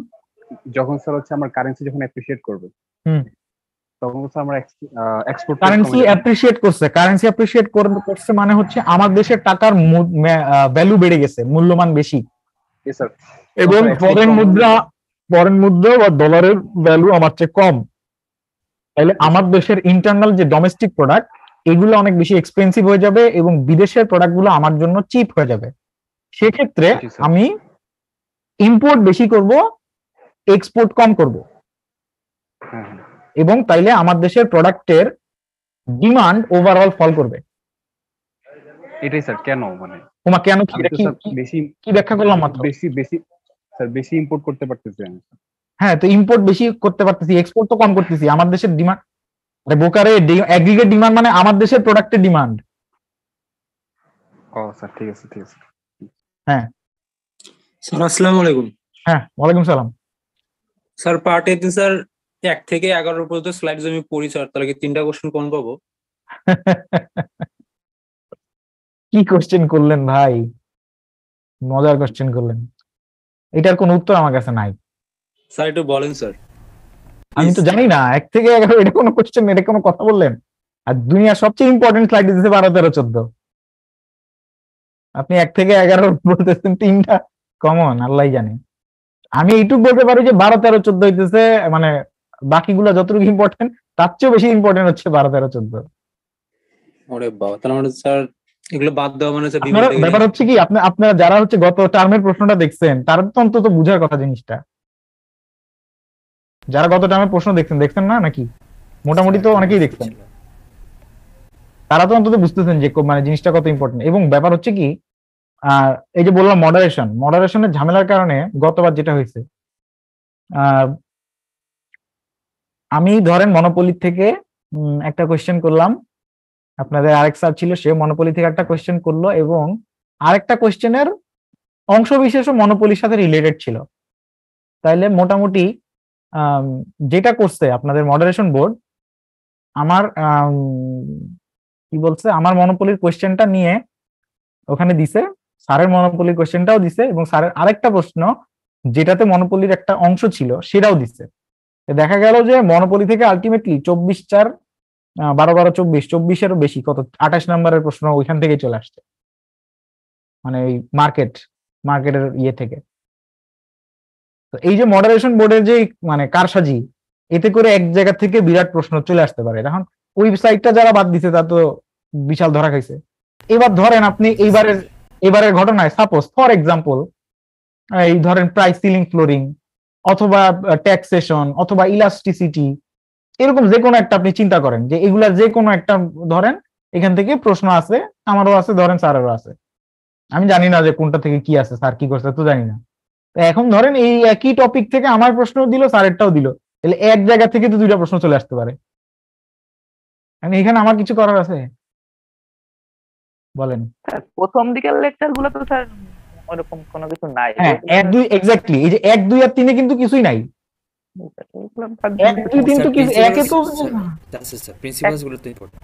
এই 4 নাম্বার থেকে শুরু, বুঝছেন? পড়াশোনা 4 নাম্বার থেকে। হ্যাঁ 3 এর মধ্যে কিছু প্রিন্সিপালস আছে। 10 প্রিন্সিপাল মুখস্থ করা লাগবে? বুঝি না স্যার প্রিন্সিপাল 10টা কষ্ট করে মুখস্থ করছে, ওটা দিয়ে একটা 4 মার্কের প্রশ্ন দিয়ে দিন। হ্যাঁ এইখান থেকে প্রশ্ন থাকতেই পারে, আমি বলতেছি না যে প্রিন্সিপাল থেকে আসবে না। পাই না স্যার। হ্যাঁ প্রিন্সিপাল গুলো থেকে আমি বলি প্রিন্সিপাল গুলো আসলে কিভাবে আসতে পারে, ঠিক আছে? মানে কোন একটা বড় প্রশ্নের মাঝখানে ধরেন একটা প্রিন্সিপাল দিয়ে বলতে পারে যে এটা মানে কিভাবে ব্যাখ্যা করা যায়, এটা আসতে পারে। অথবা দেখেন অনেকগুলো প্রিন্সিপাল, এই মাইক মিউট করেন, অনেকগুলো প্রিন্সিপাল আছে যেগুলো আপনাদের পড়াশোনার সাথে মিলে। যেরকম ধরেন এই যে ধরেন trade can make everyone better of, এই যে প্রিন্সিপাল, এটা থেকে কিন্তু আমরা শিখছি ট্রেডের অনেক কিছু। আবার ধরেন এই যে society faces a short run trade of between inflation and unemployment, এটা কিন্তু আমরা পড়ছি। এটা এই এক্স্যাক্টলি 8 নামে একটা স্লাইডও আছে। তো ধরেন এই টপিক যখন আপনি পড়ছেন বা যে এই টপিকটা আপনি পড়ছেন, তো এই টপিকটা পড়ছেন যেহেতু ওই কোয়েশ্চেনের সাথে এটা প্রিন্সিপাল চলে আসতে পারে। যেহেতু আপনি টপিকটা পড়ছেন তাহলে এটা একটা প্রিন্সিপালটা দিয়ে ব্যাখ্যা করেন তো। এটা কঠিন কিছু না, ঠিক আছে? এখানে ভয় পাওয়ার কিছু নাই। মানে যেহেতু আপনি যা পড়ছেন ওইটা দিয়ে আপনি এটা ব্যাখ্যা করতে পারবেন। মানে স্যার প্রিন্সিপালের নামগুলো কি মনে রাখা লাগবে নাকি স্যার এটাও সরাসরি? আরে না দূর বোকা, আমি তোমার এটা জিজ্ঞেস করবো নাকি 10টা প্রিন্সিপাল মুখস্থ লেখো, পাগল হইছো? মানে একটা পার্টিকুলার প্রিন্সিপালই হইলো, 10টা না। ওইটা তোমার প্রিন্সিপালটা পুরোটা বইলে দিবে, যদি প্রিন্সিপাল আসে পুরোটা বইলে দিয়ে তারপর বলবে যে ব্যাখ্যা করো, যদি এরকম আসে। স্যার আগের বার তো স্যার যেরকম আসে নাই স্যার, আচ্ছা এক্সাম্পল দিয়ে আসছে। হ্যাঁ গতবার এই যে রেশনাল পিপল থিঙ্ক একটা মার্জিন, এটা আসছে। হ্যাঁ এরকম, এটাও তুমি মানে এটা তো বোঝা যায়, ঠিক আছে? এটা বুঝবা। এই যে এখানে ল অফ ডিমিনিশিং মার্জিন, আচ্ছা একটা উদাহরণ নিয়ে আসছে। এইটা কিন্তু আমি ক্লাসে গ্রাফে দেখাইছিলাম, তো এটা কিন্তু এখানে স্লাইডে নাই, বাট তোমার ক্লাস নোটে কিন্তু আছে। এটা কিন্তু ওইভাবে পড়ো, গ্রাফটা ঠিক ওইভাবে। Okay sir. হ্যাঁ স্যার ওই যে ডায়মন্ডের একটা প্রশ্ন ছিল না, যে মানুষ বেশি টাকা দিয়ে ডায়মন্ড কেনে কিন্তু ওই এটা তেমন একটা কাজে লাগে না, পানি কেনে কম দাম দিয়ে, ওইটার ব্যাখ্যাটা কি ছিল স্যার? এই যে rational people think at the margin, আপনার মার্জিনাল কি বলে, ডায়মন্ডের একটা ডায়মন্ড থেকে তুমি যেই পরিমাণ মার্জিনাল ইউটিলিটি পাও, এক বোতল পানি থেকে তুমি সেরকম ইউটিলিটি পাও না। ইউটিলিটি মানে হচ্ছে হ্যাঁ মার্জিনাল বেনিফিট বা marginal satisfaction. Benefit utility satisfaction একই জিনিস। তাহলে চিন্তা করো যে তোমার পানি দিলে তুমি 10 টাকার বোতল 30 টাকা চাইলে তুমি জীবনেও পানি কিনবা না, কারণ ওইটা তোমাকে 30 টাকার স্যাটিসফ্যাকশন দিবে না। বাট তুমি যদি কেউ ডায়মন্ড দেয় দিয়া বলে যে মানে এটা 50,000 টাকার ডায়মন্ড, এটা তোমার 48,000 টাকায় কেউ ছাড়তেছে, সাথে সাথে নিয়ে নিবা, কারণ ওইখানে তোমার ইউটিলিটি বা স্যাটিসফ্যাকশন অনেক বেশি। ওই যে মার্জিনাল, এইখানে এই যে rational people think at the margin, যেহেতু মার্জিনাল বেনিফিট ওটার বেশি, এই কারণে ওটাতে মানুষ বেশি পে করে। স্যার আর কয়েকটা স্যার উদাহরণ দেবেন স্যার অন্যান্য প্রিন্সিপালগুলোর জন্য? এটার উদাহরণ দেওয়ার মতো তেমন কিছু নাই। এটা যে মাইক্রো, যদি তুমি ওই ফার্স্ট চ্যাপ্টারটা একটু রিডিং পড়ো তাইলেই হবে। এই উদাহরণটাও কিন্তু ওই বইয়ের থেকে দেয়া ছিল, বইয়ে কিন্তু এটা ওই উদাহরণটা আছে। ডায়মন্ডের যে পানিতে ভ্যালুয়েবল, এটা বইয়ের লাইন। ওইটা যদি তুমি প্রিন্সিপালগুলোর জন্য স্যার হচ্ছে কোনো উদাহরণ নেই স্যার বইয়ে? না থাকলে দরকার নাই, সমস্যা নেই, ওইটা নিয়ে আর পারে খাওয়া লাগবে না, ঠিক আছে? মানে এত ঘুরানো বেচানো থাকবে না, তুমি বুঝবা, স্ট্রেট কাট বুঝবা, সমস্যা নেই। ওকে আচ্ছা গেল। তাহলে এই 1 2 3 তে তো এই কয়টা জিনিসই তো। 4 5 থেকে মেইনলি জিনিসগুলা তো এখানে ডিমান্ড সাপ্লাই এর ইন্ডিভিজুয়াল ডিমান্ড থেকে মার্কেট ডিমান্ডের ম্যাথ আছে, আমাদের প্রাইস ফ্লোয়িং সিলিং আছে, তারপরে ট্যাক্স আছে, ইলাস্টিসিটি আছে। স্যার ইন্ডিভিজুয়াল থেকে মার্কেটের ম্যাথটা একটু মুখে মুখে বলে দেবেন? এইটা তো তেমন কিছু না আসলে। এইখানে কি করছি আমরা, এই যে জাস্ট দুইটা ডিমান্ড ফাংশন দেয়া ছিল। লাস্ট ইয়ারের একটা হচ্ছে কোশ্চেন ছিল এটা। হ্যাঁ, এটা ওই ওই কোয়েশ্চেন গুলো তো আমি এবার সিটিতেও দিছিলাম, সিটি কোয়েশ্চেন সলভ করে দিছিলাম, ওইটা একই রকমই তো। জাস্ট ধরো, আচ্ছা করে তারপর হচ্ছে আমি গিয়ে বলি, দেখো দেখো প্রশ্নটা দেখো, ধরো এই যে এখানে সাকিব ডিমান্ড ফাংশন দেওয়া আছে Q equals to 12 minus 2p, তাহলে আমি যদি বলি যে দেখো এইটাই হচ্ছে যে তোমাদের ক্লাসের 80 জনের ডিমান্ড, ওকে, তোমার ইন্ডিভিজুয়াল প্রত্যেকেরই এটাই হচ্ছে ডিমান্ড, মানে প্রত্যেকের, মানে তোমারও ডিমান্ড ফাংশন এটা, তোমার বন্ধুর ডিমান্ড ফাংশন এটা, তোমার বান্ধবীর ডিমান্ড ফাংশন এটা, সবার সেম। তাহলে এখন তাহলে আমি যদি বলি মার্কেট ডিমান্ড কত, কি করবা? 80 দিয়ে গুণ করবা, এই 12 মাইনাস 2p এটারে 80 দিয়ে গুণ করলে মার্কেটের quantity Q equals to 12 into 80 minus 2p into 80 ওটা পেয়ে যাবা, শেষ। তাহলে মার্কেট ডিমান্ড বের হয়ে গেল। সাপ্লাই ফাংশনের ক্ষেত্রেও সেম, যে একটা সাপ্লাই যদি তোমাকে দেয়া থাকে বলে যে সবার জন্য এইটাই, তখন গুণ করে দিলেই হচ্ছে মার্কেট সাপ্লাই চলে আসে। এবার মার্কেট সাপ্লাই আর মার্কেট ডিমান্ড ওইটার ইকুয়াল করলে তুমি কিন্তু মার্কেট ইকুইলিব্রিয়াম পাবা, ইন্ডিভিজুয়াল দিয়ে কিন্তু আবার ইকুইলিব্রিয়াম আসবে না। এখন মার্কেট ইকুয়েশন দিয়ে ইকুইলিব্রিয়াম বাই করতে হবে, ওইখান থেকে তোমাকে যদি অন্য কিছু বাই করতে বলে ওগুলাও করতে হবে, ডেড ওয়েট লস বা প্রাইস সিলিং ফ্লোরিং হাবি জাবি অনেক কিছু করা যায় ওখান থেকে।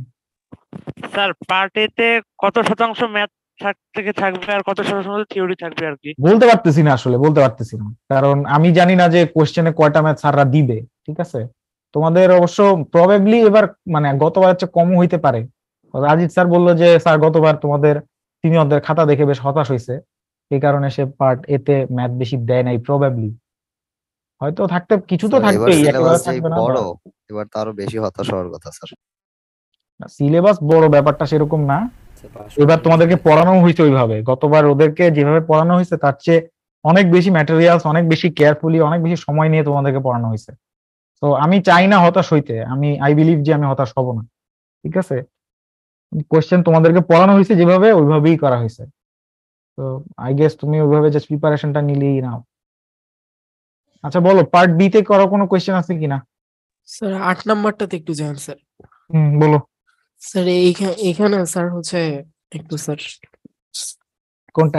স্যার প্রাইস কমলো স্যার, ইন্টারেস্ট রেটটা স্যার কমে কেমনে স্যার, এইটা একটু স্যার বলতেন কই কই কই?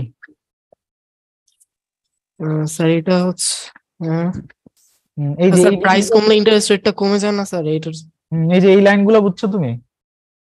জি স্যার। তাইলে তো বুঝার কথা প্রাইস কেন। না স্যার এখানে স্যার দেখেন স্যার লাস্টেরটাতে লেখা জাস্ট হচ্ছে drive down the interest rate, তো এইটার ব্যাখ্যাটাই স্যার বুঝিনি যে স্যার ইন্টারেস্ট রেটটা যে কমায় দেয় স্যার। আচ্ছা এইখানে আমরা প্রথমত বলছি যে যদি প্রাইস লেভেল কমে তাহলে হাউসহোল্ড তাদের কাছে টাকা রাখতে চায় না, তাই তো, তারা চায় হচ্ছে ব্যাংকে রাখতে। তাহলে এক্সেস মানি দিয়ে সে বন্ড কিনবে অথবা ব্যাংকে টাকা রাখবে। তাহলে যদি ব্যাংকের দিকে টাকার ফ্লোটা বেশি হয়, ঠিক আছে, তখন সেন্ট্রাল ব্যাংক যেটা করবে টাকার ফ্লোটা ইকোনমিতে ঠিক রাখতে চাইবে, অর্থাৎ টাকা দিয়ে তুমি পারচেস করবা, ট্রানজেক্ট করবা, বিভিন্ন ইকোনমিক অ্যাক্টিভিটি করবা, এইটা কন্টিনিউ থাকুক, ইকোনমিক অ্যাক্টিভিটিটা কন্টিনিউ করুক বা কি বলে বুস্ট আপ হোক, এইটা চায় সেন্ট্রাল ব্যাংক বা যে কোনো ইকোনমিক পলিসি মেকার। যদি তুমি ইন্টারেস্টের লোভে পড়া ব্যাংকে অতিরিক্ত টাকার ফ্লো ঘটাইতে থাকো, তার মানে তুমি স্পেন্ড করতেছো কম, টাকাটা তোমার ইকোনমিতে ফ্লো করতেছে না। দ্যাটস ওয়াই ব্যাংক পলিসি নিবে যে এই মুহূর্তে তোমার টাকার এগেনস্টে, ডিপোজিটের এগেনস্টে ইন্টারেস্ট রেট কম হবে। যখন এই পলিসিটা নিল তখন ইন্টারেস্ট রেটটা কমে গেল, এবার টাকার ফ্লোটা এত দ্রুত আর ব্যাংকের দিকে যাবে না। মানুষজন যেহেতু দেখবে যে হ্যাঁ ইন্টারেস্ট রেট এত এখন আর বেশি নাই, তো তারা আর ব্যাংকের দিকে এত বেশি টাকা ডিপোজিট করবে না। এইভাবে করে ইন্টারেস্ট রেটটা কমে, মানে ইন্টারেস্ট রেটটা কমায় আলটিমেটলি হচ্ছে তোমার সেন্ট্রাল ব্যাংক, ঠিক আছে। তো মানে যেটা হইতেছে এখানে যেটা বলছে ড্রাইভ ডাউন, মানে হাউস হোল্ড যে কাজটা করলো, হাউস হোল্ড যে তার মানিকে সে অ্যাসেটে পরিণত করতে যাচ্ছে, তার এই অ্যাকশনের কারণে ইন্টারেস্ট রেটটা নিচের দিকে চলে যাচ্ছে। এটাকে আমি বলতেছি যে হাউস হোল্ড তাদের মানিকে অ্যাসেটে কনভার্ট করতে যেয়ে আলটিমেটলি ইন্টারেস্ট রেটকে কমায় ফেলে। বোঝা গেছে কিনা? তাদের অ্যাকশনের কারণে সেন্ট্রাল ব্যাংক ইন্টারেস্ট রেট কমায় দেয়। স্যার তাহলে স্যার আবার স্যার এখানে স্যার জিডিপিটা স্যার তাহলে মানে বাড়লো কেমনে স্যার? কোথায় স্যার এইখানেই স্যার, এইখানে তো স্যার জিডিপিটা তাহলে বাড়ছে না স্যার, স্যার ওয়াইটা তো বাড়বে আলটিমেটলি স্যার আচ্ছা প্রাইস। মানে এইখানে তোমার ইন্টারেস্ট রেট যখন ফল করে তখন যারা তোমার ফার্ম বা প্রডিউসার তাদের জন্য লোন নেওয়াটা সব সুবিধাজনক বা ইনভেস্ট করাটা সুবিধাজনক। তো আমার জিডিপি যে কম্পোনেন্ট, 4টা কম্পোনেন্টের একটা হচ্ছে ইনভেস্টমেন্ট। যখন ইন্টারেস্ট রেট এরকম ড্রাস্টিক্যালি ফল করে, সিগনিফিকেন্টলি ফল করে, তখন ইকোনমিতে ওভারঅল ইনভেস্টমেন্ট অনেক বাড়ে। ইনভেস্টমেন্ট যখন অনেক বাড়ে তোমার রিয়েল জিডিপিও বাড়বে। ওকে, আচ্ছা স্যার, তাহলে স্যার এর পরে হচ্ছে স্যার এই মানে এডি কার্ভ শিফটের যে এখানে ওইখানে স্যার দেওয়া আছে চেঞ্জ ইন ইনভেস্টমেন্ট, যেটা স্যার একটু পরে স্যার এইখানে পার্থক্যটা হচ্ছে ওখানে ছিল প্রাইস লেভেল ফল করার কারণে ইন্টারেস্ট রেট ফল। দেখো প্রথমত এটা শুরুই হয়েছে প্রাইস লেভেল থেকে, যেহেতু প্রাইস লেভেল কমতেছে এইটার এফেক্ট হিসেবে ইন্টারেস্ট রেট কমতেছে, সেই ক্ষেত্রে ইনভেস্টমেন্ট চেঞ্জ হচ্ছে। এটা এক জিনিস। তাহলে প্রাইসের সাথে আমি আলটিমেটলি রিয়েল জিডিপি সম্পর্ক দেখাইছি, প্রাইসের সাথে রিয়েল জিডিপি সম্পর্ক। ব্যাপারটা কিন্তু এভাবে আসছে, খেয়াল করো। আমি যদি একটা ইকুয়েশন বা ফাংশন ডেভেলপ করি, এই যে কথাবার্তা এগুলোর উপর ভিত্তি করে একটা ফাংশন যদি তুমি বানাও, তাহলে প্রাইস লেভেলে চেঞ্জের কারণে রিয়েল জিডিপি চেঞ্জ হয়েছে, একটা ফাংশনাল রিলেশনশিপ যেটা আমাকে কার্ভের ডাউনওয়ার্ড স্লোপটা দেখায়। কিন্তু এই ক্ষেত্রে এটা কিন্তু অন্য জিনিস, এখানে প্রাইসের কোনো কারণ নাই। এখানে দেখো ফিউচারের অপটিমিজম, মানে ভবিষ্যতের ব্যাপারে আশাবাদ থাকা বা কি বলে মানি সাপ্লাইয়ের চেঞ্জ বা অন্য যে কোনো কারণে, মানে প্রাইস লেভেল ব্যতীত অন্য কোনো কারণে আমার ইনভেস্টমেন্টটা চেঞ্জ হয়েছে, সেইটা আমাকে ডিমান্ড কার্ভে একটা শিফট এনে দিবে। স্যার এই ইনক্রিজ ইন মানি সাপ্লাই, এখানে স্যার মানি সাপ্লাই বেশি হলে স্যার মানে ইনভেস্টমেন্ট বেশি করবে কেন স্যার?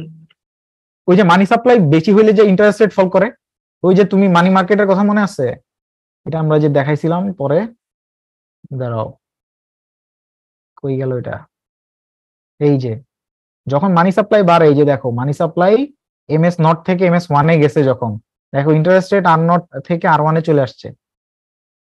ইন্টারেস্ট রেট যখন ফল করে, তুমি জানো ইনভেস্টমেন্টের সাথে ইন্টারেস্ট রেটের একটা ইনভার্স রিলেশনশিপ আছে। যেহেতু ইন্টারেস্ট রেট ফল করছে, সেহেতু ইনভেস্টমেন্ট আবার বাড়বে। ওকে জি স্যার। স্যার এখানে হচ্ছে শর্ট রান এগ্রিগেট সাপ্লাইয়ের ক্ষেত্রে যে স্লপটা কি আপওয়ার্ড কেন হয়, ওইটার ক্ষেত্রে যে 3টা রিজন ছিল, যে স্টিকি ওয়েস্ট থিওরি আর স্টিকি প্রাইস থিওরি আর হচ্ছে মিসকনসেপশন থিওরি। স্যার এখানের মধ্যে এই যে স্টিকি প্রাইস থিওরিটা যদি একটু ব্যাখ্যা করতেন তাহলে ভালো হতো। আচ্ছা, স্টিকি প্রাইস থিওরি আর মিসকনসেপশন থিওরি, আচ্ছা ঠিক আছে, এই দুইটা আমার মনে হয় তোমাদের জন্য আপাতত ইম্পর্টেন্ট না। স্টিকি ওয়েজ থিওরিটা মোর ইম্পর্টেন্ট। এখন আমি বুঝাই দিতে পারি, বাট আমার মনে হয় দরকার নাই আবার আপাতত প্যারাটা নেওয়ার। হ্যাঁ স্যার, থ্যাংক ইউ। এইটা আপাতত দরকার নাই, এই দুইটা জিনিস না হইলেও চলবে।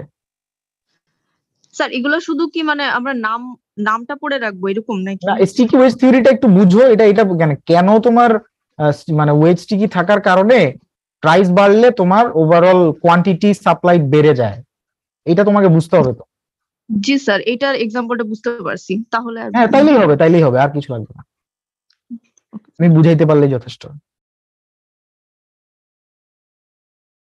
স্যার এলআরএস টা ভার্টিক্যাল কেন স্যার? ওইটার স্যার ব্যাখ্যাটা স্যার একটু স্যার আরেকবার। এলআরএস কেন ভার্টিক্যাল? ওয়েট এক মিনিট। আচ্ছা, এইটা ভার্টিক্যাল কেন, এটার রিজন হচ্ছে এই যে এখানে আমরা বলছি যে দেখো এলআরএস মানে লং রান এগ্রিগেট সাপ্লাই জিনিসটাকে আমরা বলি হচ্ছে potential level of output of N economy. একটা ইকোনমির পোটেনশিয়াল, তার ক্যাপাবিলিটি মানে হচ্ছে লং রান আউটপুট। এই ওয়াইএফ হচ্ছে তার মানে অপটিমাম ক্যাপাসিটি। এখন কোন একটা কান্ট্রির ক্যাপাসিটি ডিপেন্ড করে তার লেবার, ক্যাপিটাল, ন্যাচারাল রিসোর্স এবং টেকনোলজি, এই সমস্ত জিনিসের উপরে। তাহলে এই সমস্ত জিনিসের চেঞ্জ যদি হয়, তাইলে একটা কান্ট্রির পোটেনশিয়াল বা ক্যাপাসিটি চেঞ্জ হয়। তাহলে দেখো এই ক্যাপাসিটির কোনটার মধ্যে কি প্রাইস আছে? প্রাইস চেঞ্জ হইলে ক্যাপাসিটি চেঞ্জ হবে, এরকম কোন কথা আছে এখানে? টেকনোলজি স্যার এখানে তো আছে স্যার। কই স্যার টেকনোলজি স্যার, এটা স্যার প্রাইসের সাথে রিলেটেড না স্যার? আরে বেটা, অ্যাভেলেবল টেকনোলজি, এখন টেকনোলজির ইমপ্রুভমেন্ট হইছে। টেকনোলজি আগের চেয়ে তুমি ধরো বেটার সফটওয়্যার ইউজ করতে পারো, বেটার মেশিনারি ইউজ করতে পারলো, তাহলে তোমার পোটেনশিয়াল বা ক্যাপাসিটি বেশি। লং রান এসে এগুলো তো স্যার আর ইফেক্ট করে না, তাহলে স্যার এখানে আবার শিফট হবে কেন স্যার? কোথায় লং রান এফেক্ট করে না কি? মানে স্যার এগুলো কি স্যার আবার স্যার লং রানে যে স্যার এগুলো সব ভ্যারিয়েবল হয়ে যায় না স্যার? আরে বাপরে, তুমি ওই কিসের সাথে কি মিলাইতেছো? এটা তো এটা মাইক্রো ইকোনমিক্স এর লং রান না, এটা তোমাকে ম্যাক্রো ইকোনমিক্স এর long run of N economy. একটা পুরো ইকোনমির লং রান আউটপুট মানে হচ্ছে তার ক্যাপাসিটি, ক্যাপাবিলিটি। এই যে ওয়াইএফ, এটা ধরো সাপোজ $250 বিলিয়ন, তাহলে বাংলাদেশের এই মুহূর্তে উৎপাদন সক্ষমতা যদি $250 বিলিয়ন হয় এবং বাংলাদেশ $250 বিলিয়ন প্রডিউস করতে পারে, তার মানে বাংলাদেশ তার long run aggregate supply achieve করতে পেরেছে। বুঝেছো? এখানে কস্ট ভ্যারিয়েবল, এটা তো ফার্মের ইস্যু। একটা আমি পুরো একটা মার্কেট থেকে একটা ইন্ডিভিজুয়াল ফার্মের কথা চিন্তা করে তখন বললাম যে এই ফার্মটার জন্য শর্ট রান এরকম, লং রান এরকম। একটা ফার্মের চিন্তা ভাবনা, cost of A farm, long run short রানে ভ্যারিয়েবল, এই সেই এগুলো হয়। এটা তো একটা পুরো ইকোনমির কথা বলতেছি আমি, এই পুরো ইকোনমির এখন বুঝছি স্যার, ওইটার সাথে স্যার মিলাই ফেলছিলাম। না না, মোটেও মিলানো যাবে না।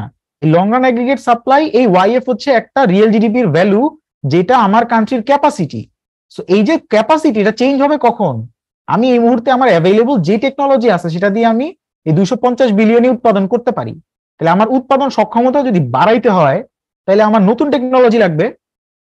এটা তো প্রাইসের সাথে ডিপেন্ড করে না যে প্রাইস লেভেল বাড়লে বেটার টেকনোলজি আসবে, এরকম কোনো কথা কি হয়? আছে? তাহলে প্রাইস লেভেল চেঞ্জ হলে যেহেতু আমি পোটেনশিয়াল বা ক্যাপাসিটি বাড়াইতে পারবো না, তাহলে কি এই প্রাইসের সাথে আমার ওয়াইএফ এর বা কি বলে ক্যাপাসিটির কোনো রিলেশন নাই। প্রাইস যত বাড়াও বা কমাও, আমার ক্যাপাসিটি এই ওয়াইএফ এই থাকবে, একটা ভার্টিক্যাল লাইন হবে। ওকে? জি স্যার, থ্যাংক ইউ। ওকে, ঠিক আছে, ওয়েলকাম। আচ্ছা, এইখান থেকে তোমাদেরকে একটা জিনিস আমি কমাই দেই। আমার যতদূর ধারণা যে এখান থেকে স্যার কোনো কোয়েশ্চেন প্রবাবলি করে নাই, এবং আমারও মনে হয় আমি করি নাই। এই যে পিপিএফ থেকে আমাদের ট্রেডের যে ম্যাথ গুলা ছিল, স্পেশালাইজেশন অফ এন্ড ট্রেড, এই ম্যাথ গুলা তোমরা না দেখলেও চলবে। ওকে? এগুলো আমরা সিটি পরীক্ষায় প্রবাবলি দিছিলাম, এই ধরনের ম্যাথ। এই ম্যাথ গুলা অর্থাৎ তাইলে তোমার এই যে স্লাইড কত, এটা সিটির টপিকের ম্যাথগুলো বাদ দিব স্যার, যেভাবে আসছিল আর কি সিটিতে। বুঝি নাই। হ্যাঁ, লেকচার 3 লাগবে না? হ্যাঁ, পার্টিকুলার লেকচার পুরোটাই ম্যাথ স্যার। হ্যাঁ, পুরোটাই ম্যাথ, এক্স্যাক্টলি। আমি ওটাই বলতেছি যে পিপিএফ থেকে মানে ট্রেডের যে ম্যাথগুলো, সরি, ট্রেডের যে ম্যাথগুলো, এগুলা তোমরা না দেখলেও চলবে, এটা চাইলে ওমিট করতে পারো। স্যার সহজ জিনিসটা বাদ দিয়ে দিলেন। এটা সোজা ছিল? জি স্যার, জি স্যার, এটাই জন্য পড়ছিলাম স্যার। এইটা আশাই ছিলাম পুরো এই পার্টে। স্যার লেকচার 3 ডে স্যার সবচেয়ে সহজ লাগছে স্যার। লেকচার 2 কিন্তু বাদ দেই নাই, এটা কিন্তু বাদ দেই নাই, ঠিক আছে? এই লেকচার 2 কিন্তু বাদ দেই নাই, মনে রাখো। লেকচার 3 দিছি, 2 কিন্তু সিলেবাসে থাকতেছে। ওকে স্যার, অঙ্ক দিলে কি তারা শুধুমাত্র জিডিপি থেকে অঙ্ক দিতে পারে? জিডিপি থেকে? হ্যাঁ, জিডিপি থেকে তো আছে কিনা, জিডিপি থেকে থাকতে পারে। আচ্ছা দাঁড়াও, আমি একটু একটা করে আসি, একটু দাঁড়াও, একটু থামো। এখানে ইকোনমিক সিস্টেমস, হ্যাঁ, ইকোনমিক সিস্টেমসটাকে ঠাডা মুখস্থ করো না, একটু বোঝার চেষ্টা করো। আমি যেগুলো বলছি এগুলো একটু বোঝার চেষ্টা করো, এবং ক্লাসে নোট থাকলে সবচেয়ে ভালো। আর এইটা যদি একটু নিজেরা মানে স্টাডি করতে পারো যে এখানে কি ঘটনা ঘটছিল, ক্যাপিটালিজম কিভাবে আসছে, 3-4টা লাইন দিয়ে আসলে কিছু বোঝা যায় না। এটা নিজেরা একটু যদি স্টাডি করতে পারো তাহলে বেটার হয়। যে কারণ এখানে থট, এই ধরনের জায়গা থেকে আসলে থট প্রভোকিং কোশ্চেন আসার সম্ভাবনা অনেক বেশি। যেরকম আমরা লাস্টে কিছু কথাবার্তা বলছিলাম, যে ওই যে দেখো এখানে আমরা কিছু কথাবার্তা বলছিলাম, হ্যাঁ, যে এইগুলা কিন্তু মানে ডিরেক্ট ওখান থেকে মুখস্থ করে বলা যায় না। এগুলো একটু চিন্তা ভাবনা করে বলতে হয়।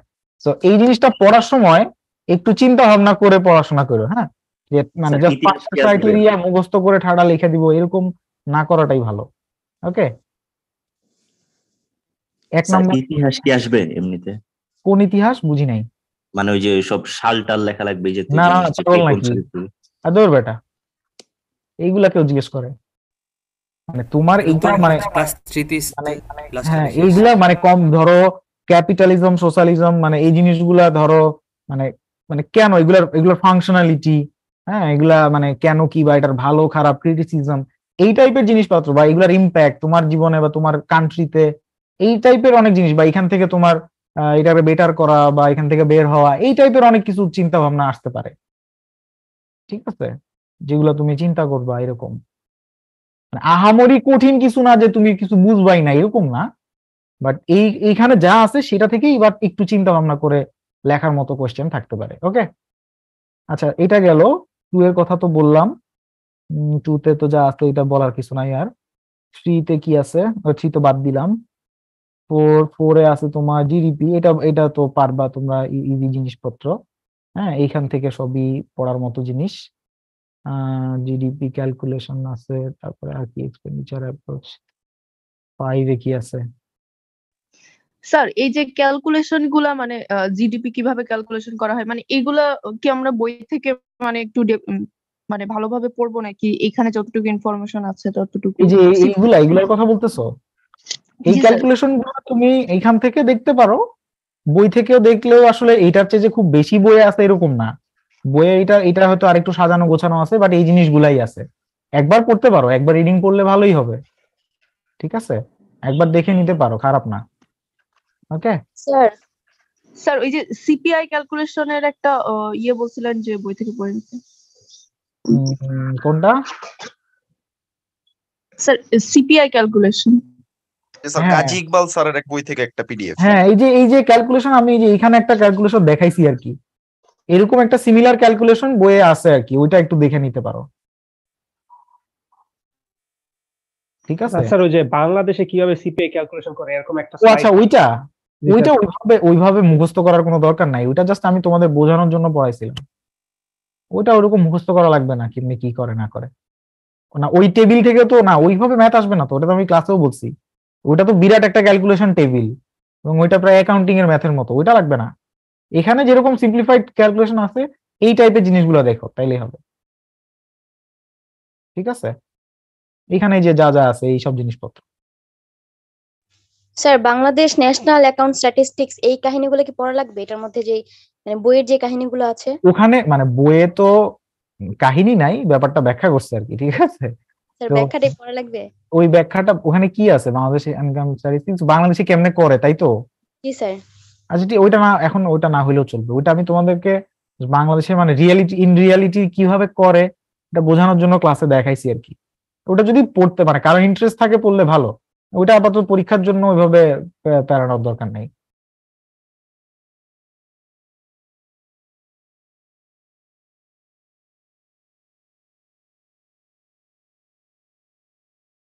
স্যার হাইপার ইনফ্লেশন কি আসবে স্যার? ইম্পর্টেন্ট আসতে পারে।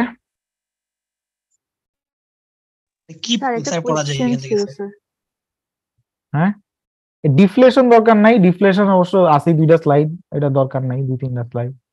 স্যার এই যে জিম্বাবুয়ে তারপরে কি এগুলা তো লাগবে না মানে হিস্ট্রি। আমি তো তোমার জিম্বাবুয়ের কাহিনী বলবো না, বাট জিম্বাবুয়ের কাহিনী থেকে তোমার শেখার অনেক কিছু আছে, ঠিক আছে। ওইটা তুমি তোমাকে মানে মানে জিম্বাবুয়ে বা জার্মানির কাহিনী থেকে ধরো মানে ওইখানে তোমাকে যদি জিজ্ঞেস করে যে প্রবাবল সলিউশন কি, তখন তুমি তো জানো না।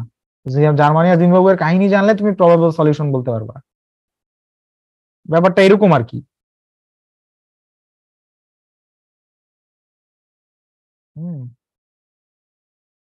আর কি সলিউশনটা আছে? কি স্যার আসলে আজকে টাকা না ছাপায় প্রোডাকশনটা যেন বাড়ে, তাই তো এটাই তো সলিউশন মোটামুটি। হাইপার ইনফ্লেশনে আজ পর্যন্ত যারা পড়ছে তাদের ওই যে মানে খুব মানে ডিপেন্ড করে দেশের কি অবস্থা, ড্রাস্টিক সিচুয়েশন না নিলে হয় না আসলে। ওই যে জিম্বাবুয়ে যেরকম তার কারেন্সি বাতিল করে নতুন কারেন্সি অ্যাডাপ্ট করলো ডলার, এটা একটা অ্যাকশন, তাদের মেজর অ্যাকশন এটা ছিল। জার্মানি যেরকম তার ইএফি বন্ধ করে দিল, নতুন একটা সেন্ট্রাল ব্যাংক করলো, এটা তার জন্য পলিসি ছিল। এখন অন্য কোনো দেশ যদি পড়ে হাইপার ইনফ্লেশনে তাদের স্ট্র্যাটেজি ওইরকম হবে, প্রাইসটাকে কন্ট্রোল করতে হবে, এরকম আর কি। আচ্ছা এইটাও মনে হয় আচ্ছা, তোমরা এই যে ওয়ান বেনিফিট অফ ইনফ্লেশন এটা চাইলে না পড়তে পারো, এটা প্রবাবলি ব্যাখ্যা দরকার নাই। এখান থেকে আর তো কিছু দেয়ার মতো পাইতেছি না।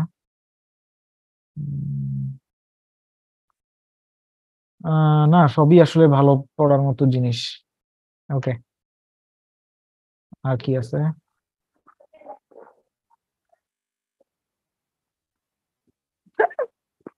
আনএমপ্লয়মেন্ট ইজি জিনিস, ভেরি ইজি, বাট হ্যাঁ সবই পড়ার মতো।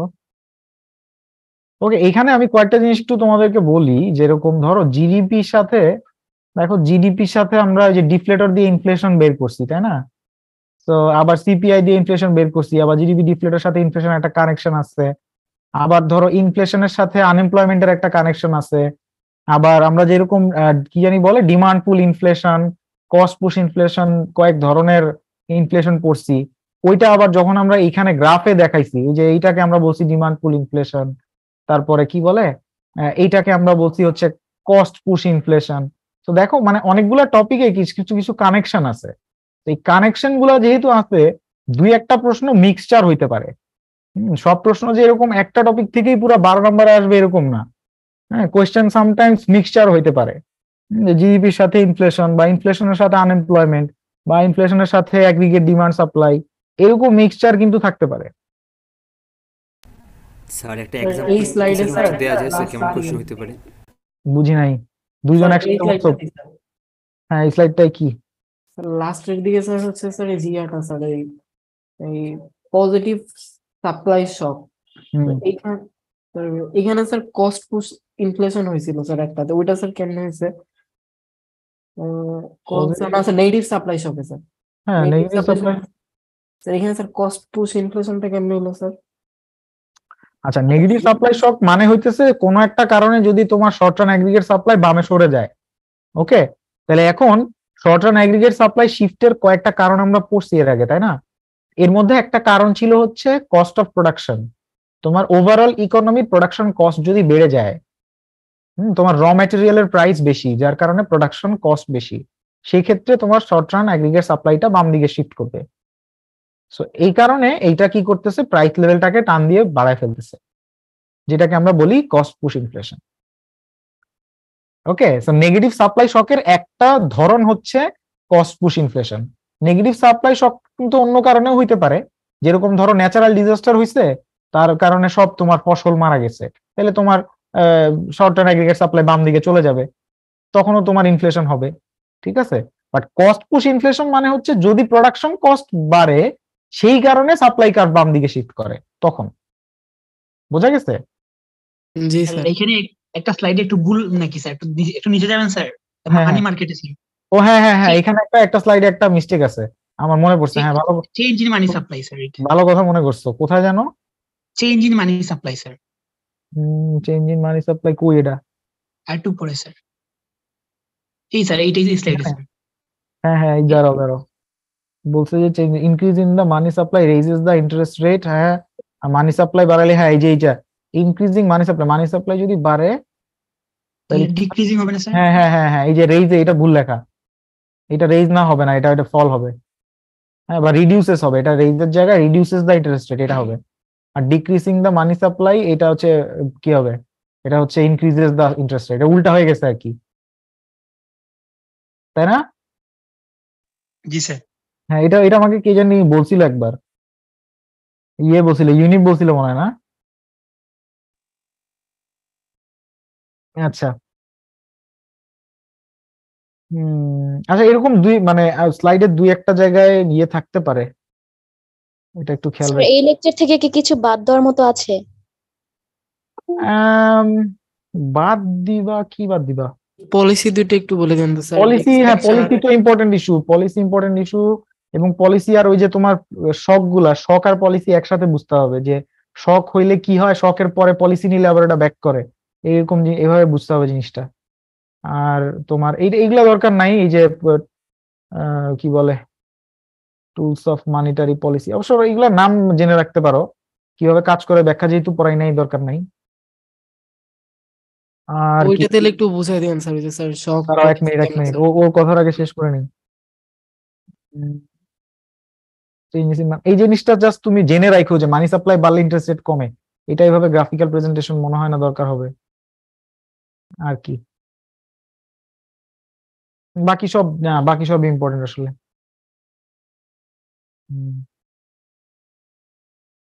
হ্যাঁ বলো, কি জানি বলতেছিলা? আর একটা বাদ তো দিয়ে দিলাম, ওই যে এই স্লাইড থেকে আমি তো এই যে দুইটা জিনিস তো বাদ দিলাম, স্টিকি প্রাইস থিওরি আর মিসকনসেপশন থিওরি, এগুলা এই দুইটা স্যার লাগবে। এটা তো অনেক ছোট্ট একটা জিনিস ছিল স্যার, এটা বাদ না দিলে। এছাড়া আর তো কিছু আমি পাইতেছি না ওরকম। এগুলো আচ্ছা তো স্যার, বেসিক, যেমন এই যে এই জিনিসগুলো তো মানে এগ্রিগেট ডিমান্ড কি, সাপ্লাই কি, ঠিক আছে, কেন ইয়ে হয়, শিফটের কয়েকটা কারণ আছে, শিফটের কারণগুলো তো বেসিক।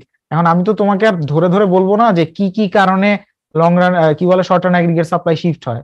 আমি ধরো তোমাকে সিচুয়েশন বলতে পারি যে আচ্ছা এইরকম একটা সিচুয়েশন ঘটছে, এখন তোমার ম্যাক্রো ইকোনমিক ইকুইলিব্রিয়াম কি হবে, হ্যাঁ, যে তোমার দেশের ইকোনমিক সিচুয়েশন কোন দিকে যাবে, তুমি তোমার শিফটারটা তো জানতে হবে যে হ্যাঁ এই কারণে এটা শিফট হয়, ঠিক আছে। স্যার আমাদের সিরিয়ালি মুখস্থ করা লাগবে না স্যার, কারণগুলো বুঝতে হবে না স্যার? বুঝি না, হ্যাঁ কারণ মুখস্থ করার কিছু নাই, মানে জিনিসটা বুঝতে হবে, মানে 4টা কারণ লেখো 5টা কারণ লেখো এরকম কোনো প্রশ্ন নাই।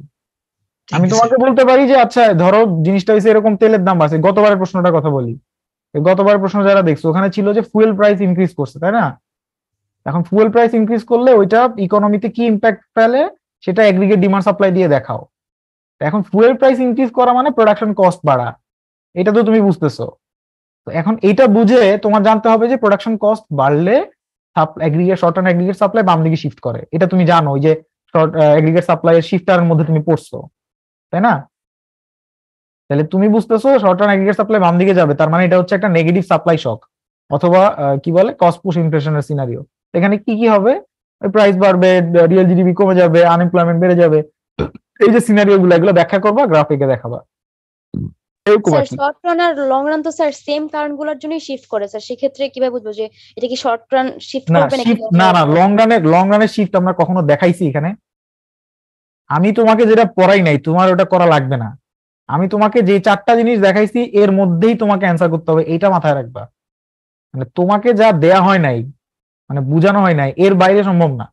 মানে আমি হয়তো তোমাকে যেগুলো ট্রাই ইউর সেলফ, কিছু কিছু স্লাইডে লেখা আছে ট্রাই ইউর সেলফ, যেরকম আমি এই যে তোমার মাইক্রো ইকোনমিক্সে এই যে একটু আগে যেটা দেখাইলাম যে ফার্মের ইয়ে যদি হয়, এন্ট্রি যেভাবে হয়, এন্ট্রি হওয়ার একটা গ্রাফের সিকোয়েন্স দেখাইলাম, ডিমান্ড বাড়লে প্রফিট হয়, প্রফিট হলে নতুন ফার্ম এন্ট্রি করে, আবার জিরো ইকোনমিক প্রফিটে যায়।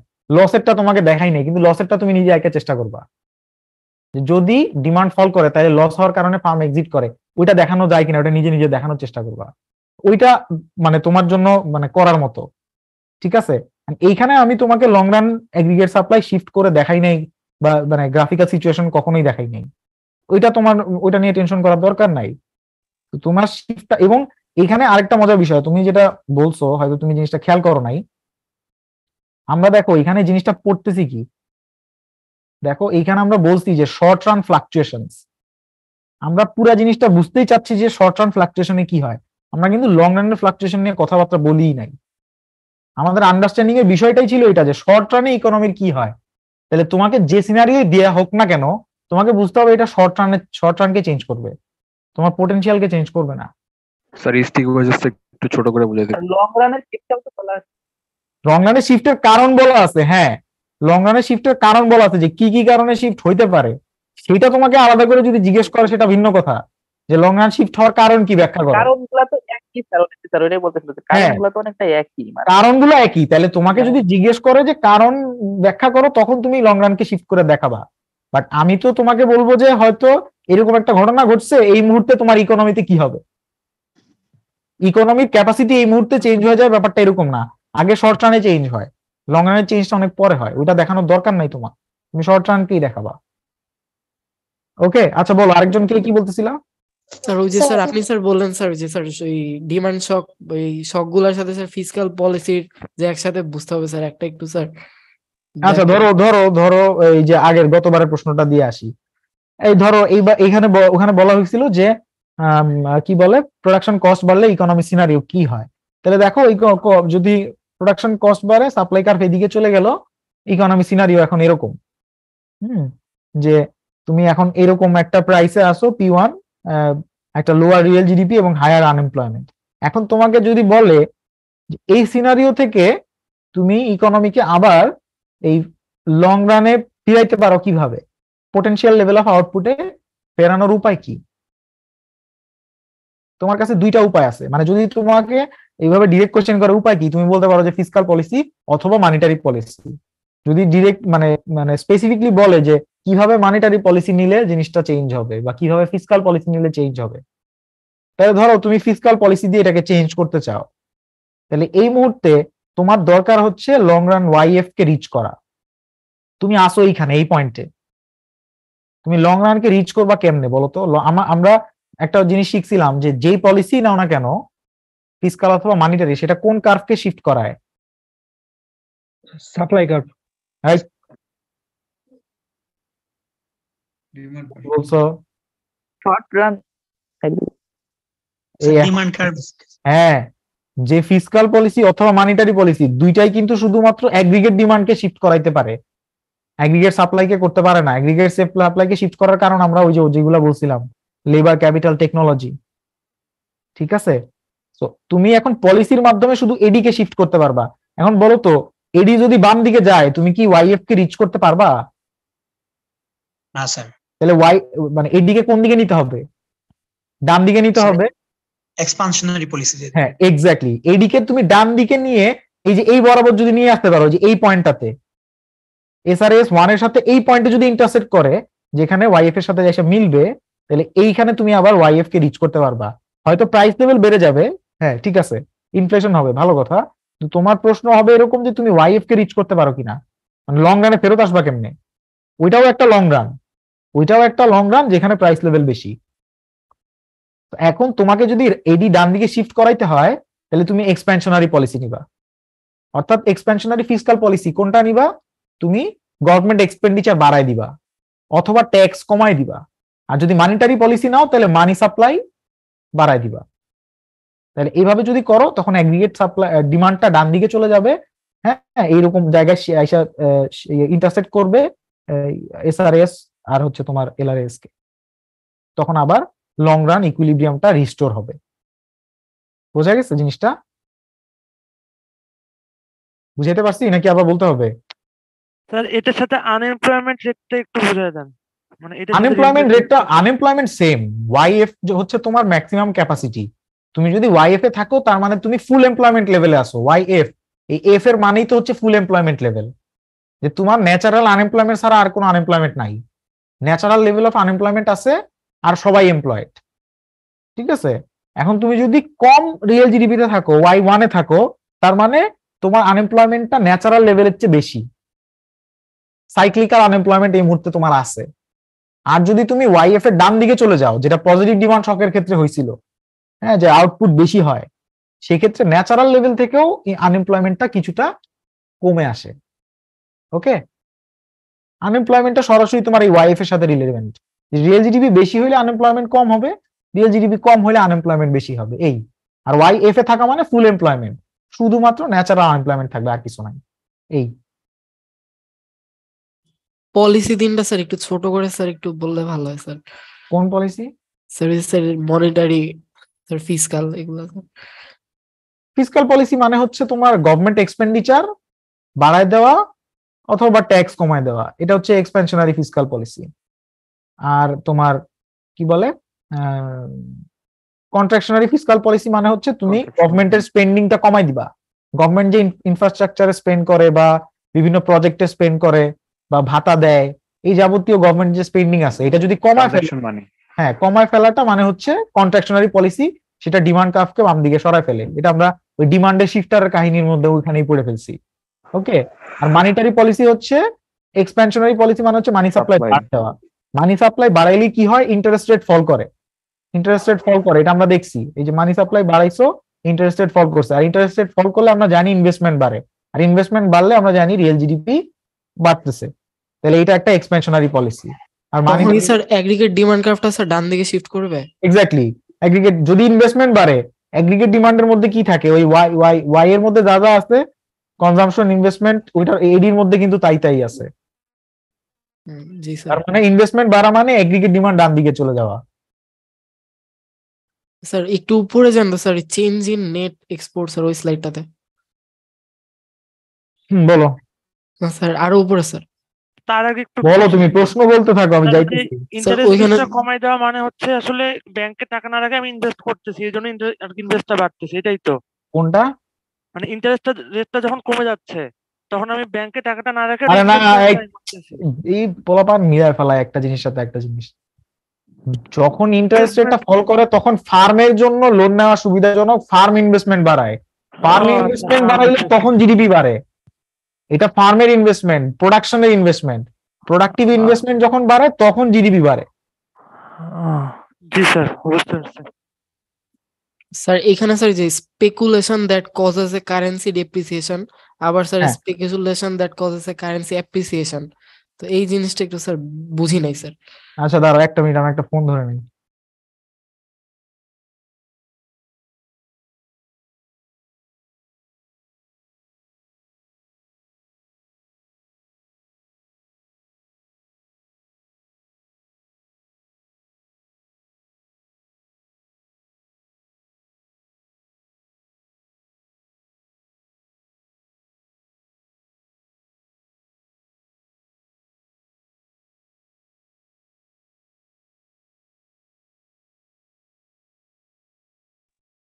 হ্যাঁ, কি যেন প্রশ্নটা করলা?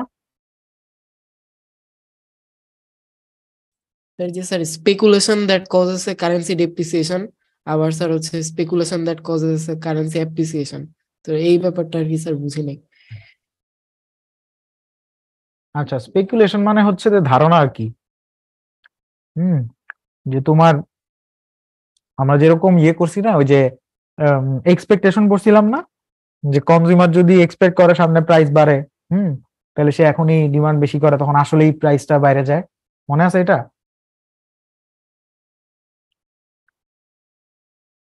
হ্যালো, শুনতে পাচ্ছ? জি স্যার। স্পেকুলেশন হচ্ছে ওইরকম একটা জিনিস যে তুমি সন্দেহ করতেছো বা মানে ইয়ে করতেছো, প্রেডিক্ট করতেছো যে এরকম কিছু একটা হবে। স্পেকুলেশনের দ্বারা তোমার কারেন্সি যদি ডেপ্রিসিয়েট করে, তখন এরকম ডেপ্রিসিয়েশন হইলে কি হবে? অ্যাগ্রিগেট ডিমান্ড রাইটওয়ার্ড শিফট করবে, মানে স্পেকুলেশনের মাধ্যমে ডেপ্রিসিয়েশন হওয়া। ব্যাপারটা বুঝছো কিনা?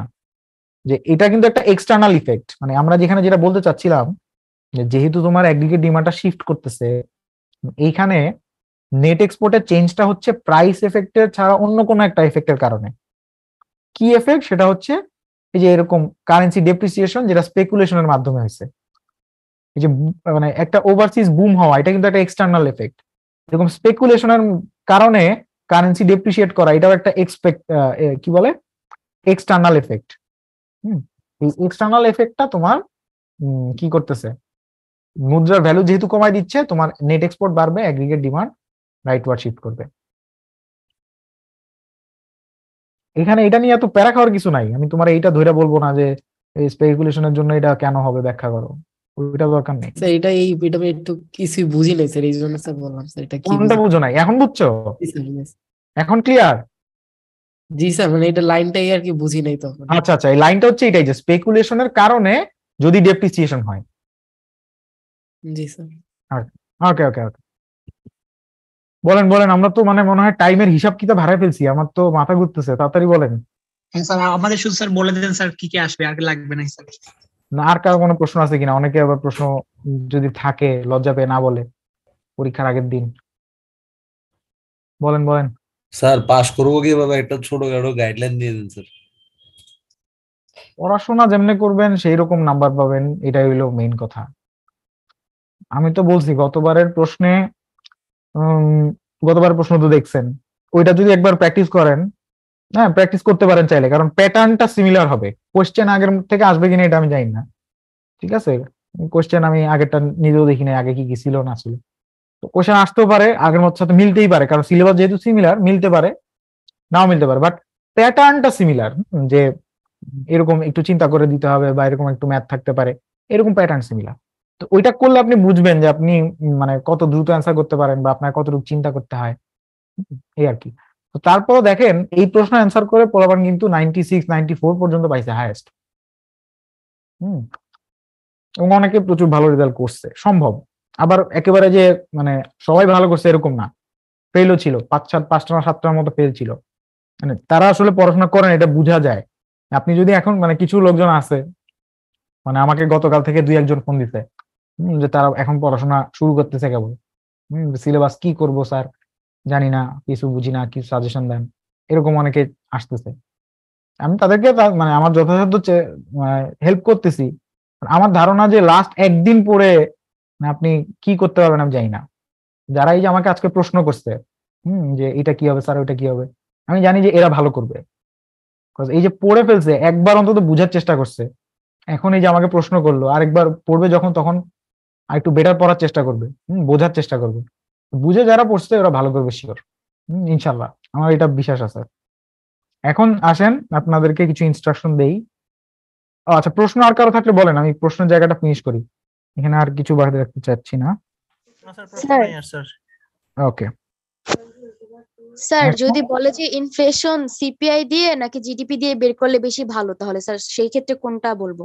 আচ্ছা, ভালো প্রশ্ন করছেন। হ্যাঁ, এইটা আপনি আপনি নিজে বলেন তো কি অ্যান্সার হবে। স্যার একবার তো জিডিপি মনে হয়, একবার সিপিআই মনে হয়। স্যার সিপিআই তো এটা আমরা ক্লাসেও বলছিলাম যে দেখেন দুইটারই ভালো দিক খারাপ দিক আছে। যে সিপিআই দিয়ে কিছু কিছু জিনিস আমার ইন্ডিকেটরে আসে, ইম্পোর্টেড গুডস এর ভ্যালু আসে, যেটা জিডিপি ডিফ্লেটরে আসে না। আবার জিডিপির মধ্যে আমার প্রোডাক্টিভ গুডস গুলার ভ্যালু আসে, যেটা সিপিআইতে আসে না। তো দুইটাতে ইনফ্লেশন রেট কিছুটা আলাদা হবে, এটার কারণ হচ্ছে এগুলা। বাট এখন নাইদার ইজ ক্লিয়ারলি সুপিরিয়র, এটা আমরা বলছি যে কোনো একটা মেজার এটা হচ্ছে যে অ্যাবসলিউটলি ভালো এটা বলা যায় না। ভালো বলতে পারবো স্পেসিফিক ক্ষেত্রে, এই ক্ষেত্রে জিডিপি ডিফ্লেটরের মাধ্যমে ইনফ্লেশন ভালো, এই ক্ষেত্রে সিপিআই দিয়ে করলে ভালো, ব্যাপারটা এরকম আর কি। ঠিক আছে স্যার, মানে অ্যাবসলিউট কোনোটার কথাই বলবো না, দুইটার কথাই দুইটা ড্রব্যাক। হ্যাঁ, মানে আমরা তো এটা ক্লাসে সরাসরি বলছি যে দুইটা মেজারের কেউ কার হচ্ছে অ্যাবসলিউটলি সুপেরিয়র না, কোনো ক্ষেত্রে কোনোটা ভালো। আপনি যদি শুধু কনজিউমারের চিন্তা করে ইনফ্লেশন বের করতে চান তাহলে সিপিআই দিয়ে অবভিয়াসলি করবেন, ব্যাপারটা এরকম আর কি। আবার যদি অন্যভাবে চিন্তা করেন তাহলে অবশ্যই জিডিপি ডিফ্লেট দিয়ে বেটার আপনার জন্য। সিচুয়েশন অনুযায়ী একটা আরেকটার চেয়ে বেটার, বাট ওভারঅল চিন্তা করলে কোনোটার চেয়ে যে একেবারে বেটার এরকম না। এটা তো একটা টপিক ছিলই আর কি। তবে একই ভ্যালু, শুনেন, একই ভ্যালু দিয়ে দুইটা ক্যালকুলেশন করাটা এটা শিখে রাখেন। যে ধরেন একই জিনিস আপনার দেওয়া আছে, প্রাইস এন্ড কোয়ান্টিটি দেওয়া আছে। ওকে, সো ওইটা দিয়ে আপনি জিডিপি ডিফ্লেটর বের করতে পারেন কিনা, তারপর ওখান থেকে আবার সিপিআইও বের করতে পারেন কিনা, এরকম হিসাব কিতাব শিখে রাখেন। একই জিনিস আসলে দেখলে পাবেন। স্যার আমার কাছে 5টা প্যান্ট আছে স্যার, সবগুলোর দাম 10 টাকা করে। আর ডিফ্লেট স্যার তাহলে 5 × 10, ওইটাই স্যার আমি কারেন্ট প্রাইস। আর স্যার প্রিভিয়াস একটা প্রাইস দিয়ে current price divide by previous price, ওইটাই তো ডিফ্লেটর হয়ে যাবে না স্যার আমাদের? ডিফ্লেটর তো আপনার মানে nominal GDP by real GDP, তাই না? হ্যাঁ, ওইখান থেকে প্রাইস লেভেল আসে না স্যার?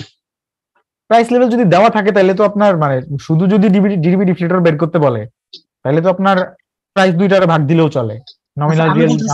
অনেকগুলা কোয়ান্টিটি থাকলে সবগুলা কোয়ান্টিটি গুণ করে প্রাইস যে পাবো ওইটা ডিভাইড বাই ওইটা করব নাকি স্যার, না যে কোনো একটা করে নিয়ে নিব? না, অনেকগুলো আপনাকে মনে হয় না দিবে, অনেকগুলা দিয়ে ক্যালকুলেট করার সময় আছে। আপনাকে আমি ক্লাসে যেভাবে শিখাইছি, ঠিক আছে, যে মানে দুইটা প্রোডাক্ট দিয়ে দুইটা প্রোডাক্টের কোয়ান্টিটি, দুইটা প্রোডাক্টের প্রাইস, ঠিক আছে, ওইটা থেকে আপনি যেভাবে করছেন ওরকম আর কি। বুঝছেন জিনিসটা? স্যার একটু টিপস দিলে ভালো হয় স্যার, কিভাবে সব অ্যান্সার করা যাবে, কারণ স্যার অনেক বেশি লেখা তো স্যার, মনে হয় কমপ্লিট করা যাবে লিখে আর কি। না, কমপ্লিট করতে পারবেন, এটা আমি বলতেছি। আসেন, তো ফাইনালের এক্সাম মানে পরীক্ষার হলে যে জিনিসগুলো আপনি মাথায় রাখবেন সেগুলো ফার্স্টে বলি, ঠিক আছে?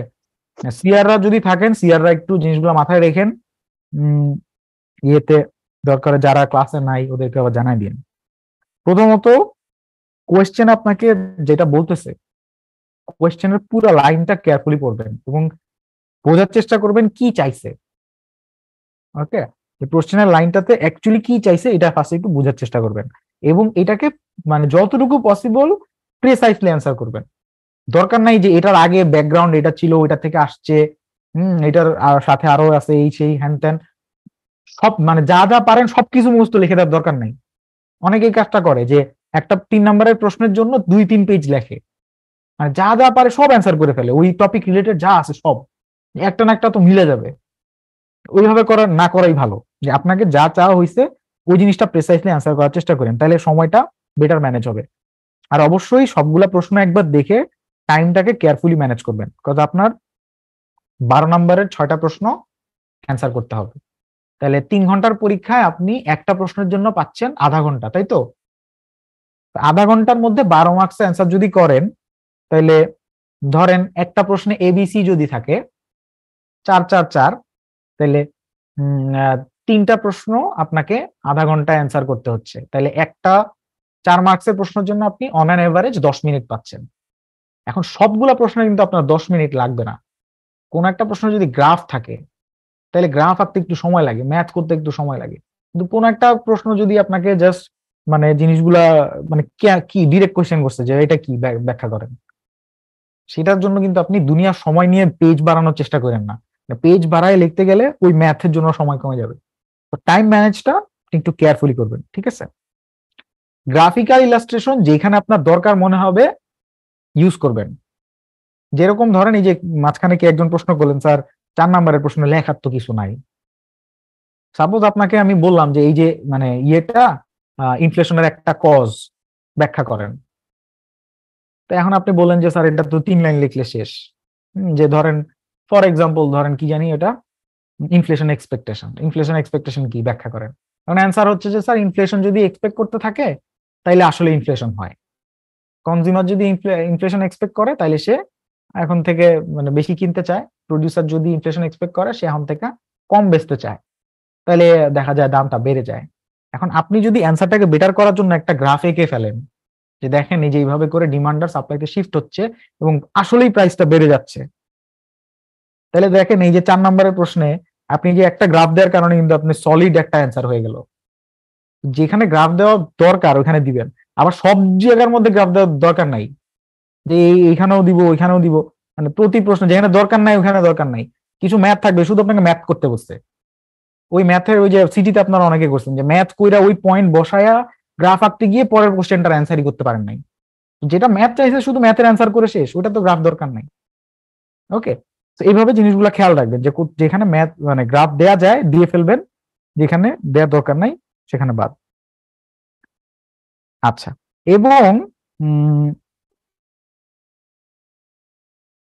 গ্রাফের ক্ষেত্রে অবশ্যই মানে সময় নষ্ট করবেন না। অনেকে পেন্সিল স্কেল দিয়ে মানে মেপে অনেক সুন্দর করে আঁকার চেষ্টা করে, এতে করে অনেক সময় নষ্ট হয়। এইটা করার কোনো দরকার নাই। কলম দিয়ে যেমনে হোক খুব ফাস্টলি সুইফটলি এঁকে ফেলেন, মানগুলা মোটামুটি মিললেই যথেষ্ট, আমাকে বুঝাইতে পারলেই ইনাফ। ওকে, আর সবচেয়ে ইম্পর্টেন্ট কথা, আপনি এবিসি কোয়েশ্চেনের ধরেন এবিসি পার্ট আছে, এই 3টাকে অবশ্যই একসাথে লিখবেন, সিকোয়েন্সিয়ালি লিখবেন যে এ তারপর বি তারপর সি। যদি সিকোয়েন্সিয়ালি নাও পারেন যে আগে আপনি বি অ্যান্সার করবেন, তারপরও ধরেন 4 নাম্বার কোয়েশ্চেন আপনি 4 নাম্বার লিখতেছেন, আপনার এবিসি যেন একসাথে থাকে, 4-এর বি আর সি এর মাঝখানে যেন 5-এর ডি ঢুকে না যায়। এইরকম কাজ কেউ করবেন না, কারণ এইরকম কাজ যদি করেন আপনার মার্কস কিন্তু মিস হয়ে যাওয়ার অনেক সম্ভাবনা আছে। গতবার এরকম অনেকগুলো খাতা পাওয়া গেছে, এগুলো দেখতে খুবই ইরিটেটিং লাগে এবং পরবর্তীতে মার্কসের উপর এটা এফেক্ট করে। আপনি না পারলে হয়তো জায়গা খালি রাখেন অথবা আপনি আপনার মতো করে জিনিসটা মানে সাজান, কিন্তু একটার ভিতরে আরেকটা কোশ্চেনের অ্যান্সার অবশ্যই ঢুকাবেন না। এটা আপনাদের প্রশ্ন সবসময় লেখা থাকে, আপনারা জানেন এটা করা যায় না, তারপরও কিছু স্টুডেন্ট করে। আর একটা কাজ গতবার এক ছেলে মজার কাজ করছে, সে হচ্ছে মানে 7-এর এ বি লিখছে, তারপরে সি পারে না, সে 8-এর সি পারে, 8-এর সি ওখানে লিখে দিছে কিন্তু উপরে লিখছে 7-এর সি। সে ভাবছে যে টিচার হয়তো বুঝবে না আর কি, ঠিক আছে, যাই হোক সে বুঝে নাই যে মানে এমন একজনের হাতে খাতা পড়ছে সে সবকিছু পড়ে দেখে, ঠিক আছে, এটা একটা ঝামেলা বদ অভ্যাস আর কি, সবকিছু পড়ে দেখি তো চোখে পড়ে যায়, বুঝে ফেলি, এরকম করে আসলে লাভ হবে না। আচ্ছা, আরেকটা যেটা করবেন প্রিপারেশনের জন্য, যেটা করবেন আপনার সব সময় যে ম্যাথ আপনার ভ্যালু দেওয়া থাকবে এরকমও না, আপনাকে সিনারিও ক্রিয়েট করতে হইতে পারে যে আপনার নিউমেরিক্যাল এক্সাম্পল আপনি নিজে বানায় ম্যাথ করেন, যে এই জিনিসটা ব্যাখ্যা করেন, নিজে একটা অঙ্ক বানায় করেন, এরকমও হইতে পারে। সো এই জিনিসগুলা চেষ্টা করেন দেখার। এটা যে মানে একটা দুইটা হয়তো থাকতেও পারে নাও পারে, ওই যে বললাম মডারেট হয়ে নাও আসতে পারে, পসিবিলিটি বলতেছি। আচ্ছা, আর প্রিপারেশনের জন্য বেসিক জিনিসগুলোতে একটু বেশি গুরুত্ব দেন, জিনিসগুলো বোঝার উপর বেশি গুরুত্ব দেন। ক্রিটিক্যাল ম্যাথ করার দরকার নাই, মানে আমরা যেই টাইপের ম্যাথ করাইছি এর চেয়ে হাই লেভেলের ম্যাথ করার দরকার নাই, এটার মধ্যে আরো বেশি অ্যানালাইসিস করার কোনো দরকার নাই। সিম্পলিফাইড ওয়েতে বুঝেন, সিম্পল ম্যাথ গুলা বুঝলেই হবে। ট্রেড ম্যাথ গুলা তো বাদ বলে দিছি। আচ্ছা, আর লাস্ট ইয়ারের কোশ্চেনটা প্র্যাকটিস করতে পারেন, এটা করলে ভালো বুঝতে পারবেন, সমস্যা নাই। সিটির প্রশ্নগুলাও দেখতে পারেন, তাহলে প্র্যাকটিস হবে। আচ্ছা, আর আরেকটা জিনিস আপনাদেরকে আমি দিতে পারি, সেটা হচ্ছে আমি এই যে সাপ্লিমেন্টারি দুইটা সিটি নিছিলাম, যারা মিস করছিল ওদের কোশ্চেন আমি একটু নতুন করে করছিলাম আর কি, মানে একটু ডিফারেন্ট কোশ্চেন, ওইটা আপনাদেরকে প্র্যাকটিসের জন্য চাইলে দেওয়া যায়। ঠিক আছে, এই পর্যন্ত। সবগুলা দেয়া যাবে না? সবগুলা সিটি সবগুলা তো আমি বলেই দিছি, ওগুলা তো ক্লাসে যেগুলা বলছি 1 2 3 4 ওগুলা তো ক্লাসে বলা আছে, ওগুলা যারা যারা ক্লাস নোট করছে ওদের কাছ থেকে নিয়ে নেন। স্যার দেন না স্যার, বললে ভালো হয়। ওগুলা এখন দেওয়ার মতো অবস্থা নাই। সিটি কোশ্চেন ওগুলা যারা নোট করছে ওদের কারো কাছ থেকে ওই ইয়ে করেন, গ্রুপে স্যার নিয়ে। কোশ্চেন সেট কিভাবে হবে একটু বললে ভালো হয়। ফাইনালে আসার কতগুলো সম্ভাবনা আছে? ফাইনালে মানে আমি তো বলতে পারি না, প্যাটার্ন মিলতে পারে হয়তো, আর কিছু তো আসবেই না, বললাম ওই যে ট্রেডের ম্যাথ তো আসবে না, সব ম্যাথই যে আসবে এরকম তো না। ওই যে আচ্ছা, আরো একটা ম্যাথ ধরেন বাদ দিতে পারি, ট্যাক্স থেকে ম্যাথ করার দরকার নাই। ঠিক আছে, ওই সিটিতে একটা ম্যাথ দিছিলাম ট্যাক্স বের করার, যে গ্রাফ থেকে বা ইকুয়েশন থেকে, যে ওই যে কোয়ান্টিটি ট্যাক্স ইম্পোজ করলে কত ডলারের ট্যাক্স ইম্পোজ করা হয়েছে, ওটা দরকার নাই। ট্যাক্স রেভিনিউটা আর কি স্যার? হ্যাঁ, ট্যাক্স রেভিনিউ বা ট্যাক্সের থেকে হিসাব কিতাব করা, ওটা দরকার নেই। ট্যাক্স থেকে নরমালি ট্যাক্সের যে হিসাব ইয়াগুলা, গ্রাফ গুলা বা ইলাস্টিসিটি গ্রাফ টাফ গুলা, এগুলা পড়েন, ওইটার ট্যাক্সের ম্যাথ দরকার নেই। স্যার পিপিসি তে যে কার্ভটা আছে, এখানে যদি বেটার ইরিগেশন থাকে তাহলে হচ্ছে যে কার্ভের বাইরে কেন ডট হয়? বুঝি নাই, আবার বলেন। পিপিসির যে কার্ভটার বাইরে অনেক সময় ডট হয়, অনেক সময় ভিতরে ডট হয়। বাইরে ডট বেটার ইরিগেশন আমরা যখন থাকে আমাদের সিস্টেমে, তখন ডটটা বাইরে কেন হয়? তখন তো ডট বাইরে হয় না, তখন তো পুরো কার্ভটা শিফট করে। আচ্ছা স্যার, আপনি ভালো করে পড়েন আবার। বাইরে ডট হওয়ার মানে হচ্ছে ওটা একটা ইম্পসিবল সিনারিও, ওটা অ্যাচিভ করা পসিবল না। ঠিক আছে, আর যদি আপনার দেশে বেটার টেকনোলজি মানে কি বলে বেটার এডুকেশন হয়, তার মানে হচ্ছে আপনার পুরো লেবারের স্কিল বাড়ছে, আপনার ওয়ার্ক ফোর্সের স্কিল বাড়ছে। ওয়ার্ক ফোর্সের স্কিল বাড়া মানে হচ্ছে আপনার দেশের উৎপাদনের সক্ষমতা বাড়ছে, প্রোডাক্টিভ ক্যাপাসিটি বেশি। প্রোডাক্টিভ ক্যাপাসিটি যদি বেশি হয় তাহলে আপনার পিপিসি বাইরের দিকে শিফট করবে। আচ্ছা স্যার, আর আনএমপ্লয়মেন্ট হলে স্যার কি ইনওয়ার্ড শিফট করবে? আনএমপ্লয়মেন্ট হইলে তো না, শিফট করবে না। আনএমপ্লয়মেন্ট মানে ভিতরে একটা পয়েন্ট। আনএমপ্লয়মেন্ট মানে হচ্ছে আপনার অ্যাভেলেবল লেবার আছে কিন্তু আপনি ইউজ করতেছেন না। যদি আপনার দেশে মানে ইয়ে হয়, যুদ্ধ হয়, আপনার দেশের লোকজন মারা গেছে, তখন আপনার কাজটা ভিতরে শিফট করবে, কারণ তখন আপনার ক্যাপাসিটি কম, লোক কম।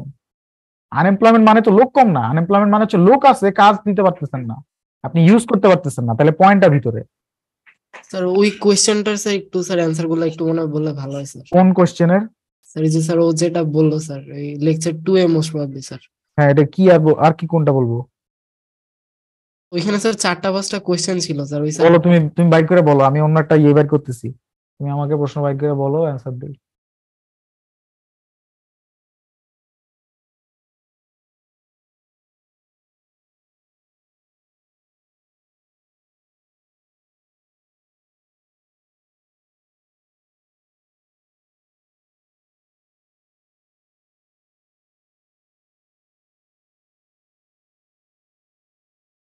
আচ্ছা, যারা আজকে আছেন তারা তো ওই যে যেগুলা জিনিসগুলো বাদ দিলাম, যেগুলা ইম্পর্টেন্ট বললাম বা যা যা বলছি, এগুলা লিখে রাখছেন তো নাকি?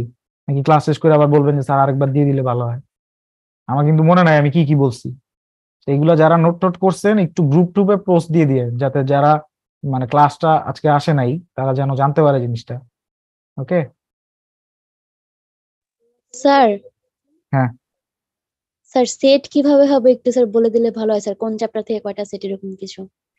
এইটা তো ওই যে বললাম আমি আমার মানে স্যার আপনি আপনারটাই বলেন, ওইটাই আন্দাজে জাস্ট বলা একটা আইডিয়া হলেও স্যার হবে, জাস্ট একটা আইডিয়া দিলেও আপনি আমাদের একটা বলেন, উপকার আপনার হবে। প্যাটার্নটা বলেন, তারপরে না মিললো ওইটা স্যার না। এইখানে যেমন ধরেন মানে প্রশ্ন করার জায়গাগুলো কই, ধরেন আমি যদি প্রশ্ন করতে চাই এখানে আপনার ধরেন পার্ট এ তে মাইক্রোতে ধরেন কম্পারেটিভ ফার্ম মনোপলি, এখান থেকে একটা বড় প্রশ্ন করা যায়, শুধু মনোপলি দিয়েও করা যায়, ঠিক আছে, বা কম্পিটিটিভ ফার্ম আর মনোপলি মিলায়ও করা যায়, এইটা একটা বড় জায়গা। তারপরে আপনার মনোপলিস্টিক ফার্ম আর অলিগোপলি, যেটা লেকচার 14, হ্যাঁ এইটা একটা বড় টপিক। এখান থেকে একটা বড় প্রশ্ন করা যায়, যে এখান থেকে আপনার পুরো 12 নম্বরের প্রশ্ন করা সম্ভব, অথবা এটার সাথে এটা থেকে একটা ধরেন 8 বা 10 নম্বরের প্রশ্ন করে ছোট একটা 2 নম্বরের প্রশ্ন কোথাও থেকে দেওয়া যায়, এরকম মানে করা সম্ভব। তারপরে আপনার আমরা যে ডিমান্ড সাপ্লাই, কি বলে ডিমান্ড সাপ্লাই এবং এর সাথে price ceiling, flooring, dead weight loss, এই টপিকগুলো মিলায় একটা জিনিস, বড় একটা মানে সাবজেক্ট ম্যাটার, যে demand supply, individual demand supply, price ceiling, flooring, আর হচ্ছে আপনার ডেড ওয়েট লস ক্যালকুলেশন, এই জিনিসগুলো মিলায় একটা জিনিস, ঠিক আছে। আর এর সাথে আপনার আর এছাড়া কি বলে ইলাস্টিসিটি, ট্যাক্সেশন, এটা একটা জিনিস, বাট এটা থেকে পুরো একটা প্রশ্ন করার মতো না। এটা সাথে মানে এটা যদি থাকে ধরেন ট্যাক্সেশন আর ইলাস্টিসিটির সাথে অন্য কিছু থাকবে, অথবা এইগুলা অন্য কোনো জিনিসের সাথে থাকতে পারে, অথবা প্রথম দিকের ফান্ডামেন্টাল দুই একটা জিনিস থেকে মানে সিম্পল বেসিক দুই একটা জিনিসের মধ্যে এইগুলা ট্যাক্স আর ইলাস্টিসিটি ঢুকে যাইতে পারে। এইভাবে প্রশ্ন করা যায়, ঠিক আছে। তো বুঝছেন তো মানে জিনিসটা কি বলছি, যে এইটা যে মনোপলিস্টিক আর হচ্ছে অলিগোপলি, এটা একটা বড় জায়গা। আপনার মনোপলি আর কম্পিটিটিভ ফার্ম, এইটা একটা বড় জায়গা। আর কি বলে demand supply equation, dead weight loss, ceiling, flooring, এইটা মিলায় একটা বড় জায়গা। আর বাকি সবগুলা মিলায় একটা, ঠিক আছে। এটা হলো পার্ট এ। আর পার্ট বি এর কথা যদি আমি চিন্তা করি, বড় বড় সাইট কোনটা আছে, ধরেন প্রথমত আপনার এই লেকচার 1, এটা নিজেই একটা বড় জায়গা, মানে আপনার ইকোনমিক সিস্টেমস, এটা নিজে একটা বড় প্রশ্ন করার মতো জায়গা। তারপরে আপনার জিডিপি একটা বড় জায়গা প্রশ্ন করার, এবং জিডিপির সাথে আপনার আর কি আছে, জিডিপির সাথে ধরেন আপনি সিপিআই, ইনফ্লেশন, এই জিনিসগুলা মিলাইতে পারেন। আবার ইনফ্লেশন নিজেই একটা বড় জায়গা, ইনফ্লেশনের কজ, ঠিক আছে, হাইপার ইনফ্লেশন, এইটা পুরোটা একটা বড় জায়গা। তার সাথে আনএমপ্লয়মেন্ট ছোট্ট করে ইনফ্লেশনের মধ্যে ঢুকে যাইতে পারে, হ্যাঁ, অথবা আনএমপ্লয়মেন্টকে আপনি অন্য জায়গায়ও ঢুকাইতে পারেন। আর লেকচার 8 লাস্টেরটা যেটা, এটা একটা বড় জায়গা, যে আপনার অ্যাগ্রিগেট ডিমান্ড সাপ্লাই, এটার change, short run economic fluctuation, হ্যাঁ, এইটা একটা বড় জায়গা। এইভাবে করে পার্ট মানে আমরা কোশ্চেন করার সময় আমরা এইভাবে চিন্তা করি। বুঝাইতে পারছি জিনিসটা?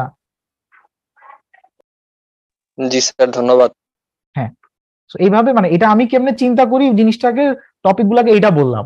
তো এখন মানে ধরেন একটা প্রশ্নের মধ্যে ছোটখাটো 2 নম্বরের বা 3 নম্বরের মানে প্রশ্ন আরেকটা টপিক থেকে থাকতেই পারে, সবগুলোতে না, ধরেন 4টার মধ্যে একটা কোয়েশ্চেন এরকম মিক্সচার থাকতে পারে, বা বেশি হলে 2টা, বা মানে টোটাল 8টা কোয়েশ্চেনের মধ্যে হয়তো 3টার মধ্যে এরকম হালকা পাতলা মিক্সচার আছে, বাকি 5টায় হয়তো নাই। ব্যাপারটা এরকম আর কি।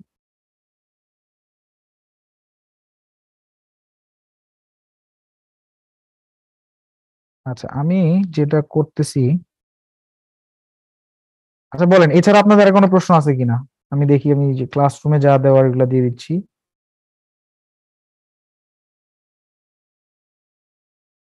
পরীক্ষা নিয়ে বা এই কি বলে প্রিপারেশন নিয়ে আর কোনো কোশ্চেন আছে কিনা বলেন।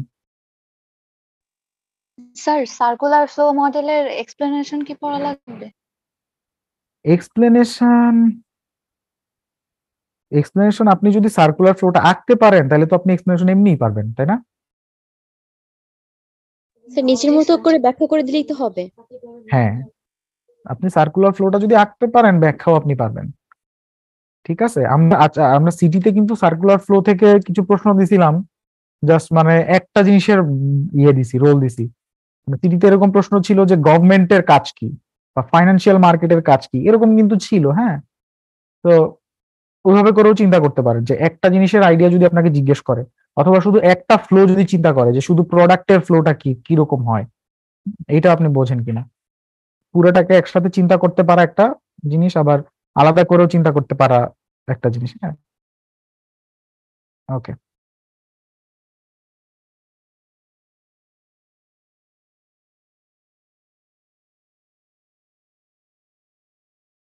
আর কিছু?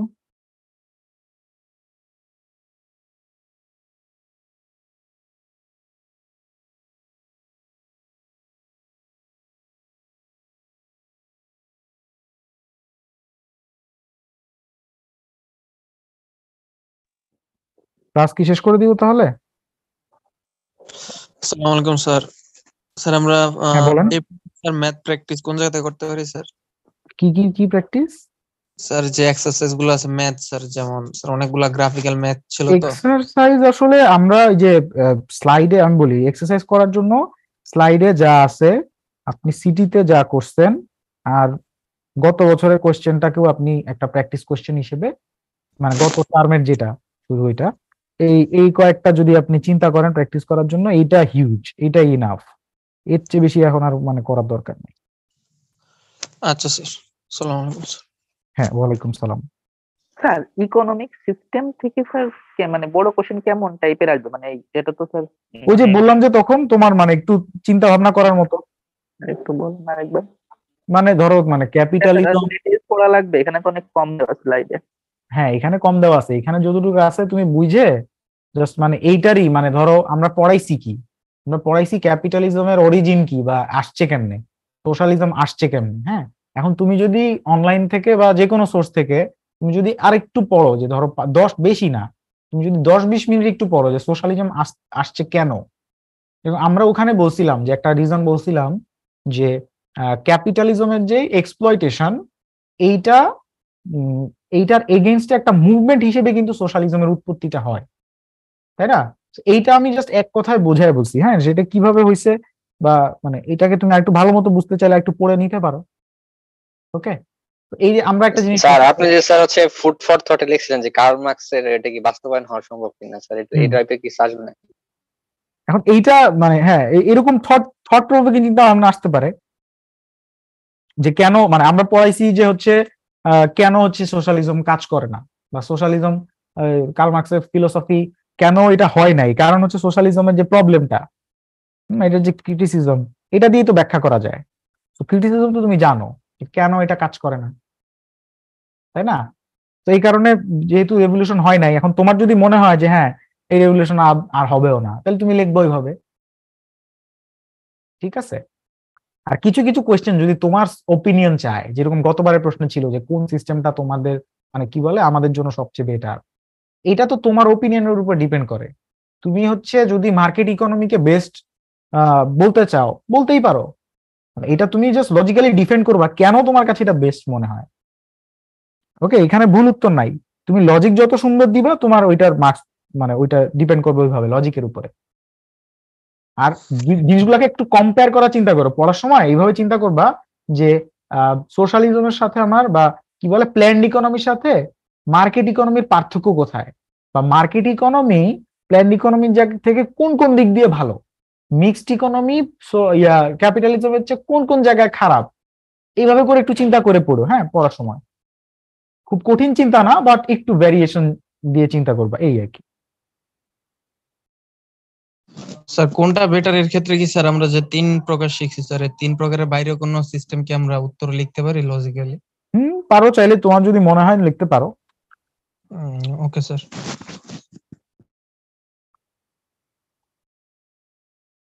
আর কোনো কিছু?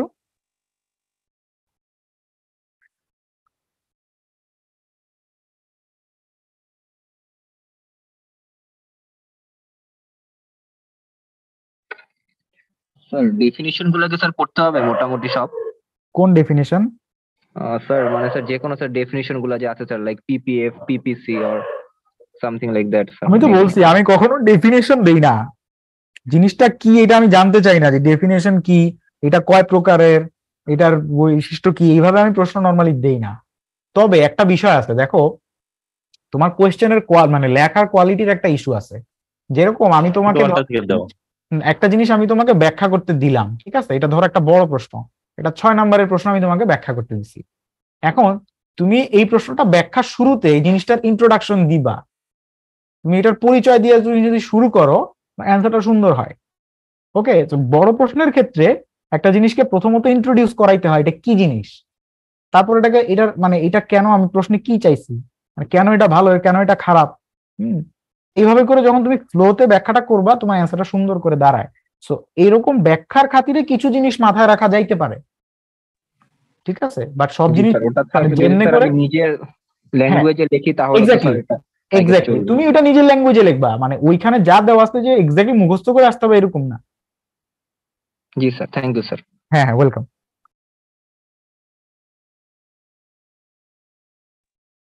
স্যার হ্যাঁ হ্যাঁ বলো। স্যার ট্যাক্সের ম্যাথ যেটা বাদ দেওয়ার কথা বললেন ওটা কি স্যার ট্যাক্স বার্ডেনের ম্যাথ গুলো?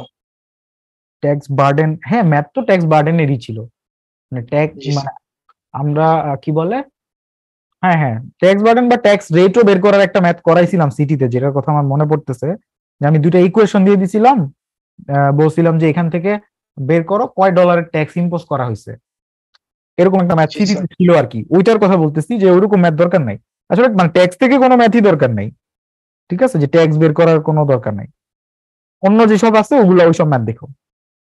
Okay sir, thank you. হ্যাঁ ওয়েলকাম।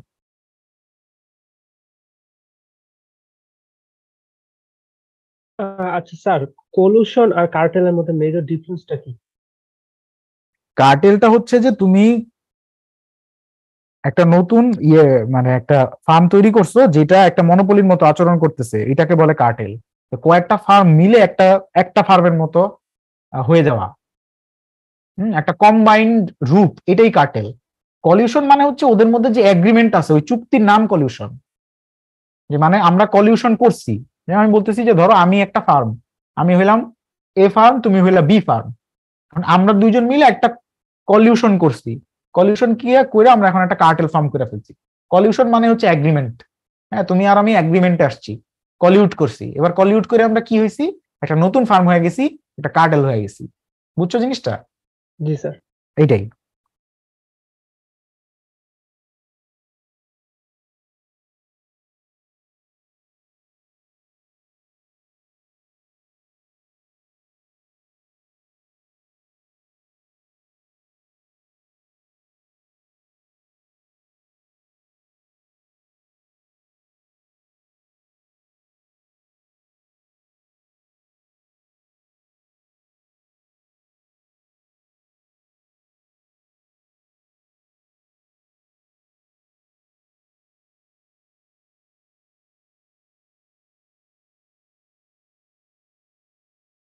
এনি আদার কোয়েশ্চেন বলেন, আসি এখনো।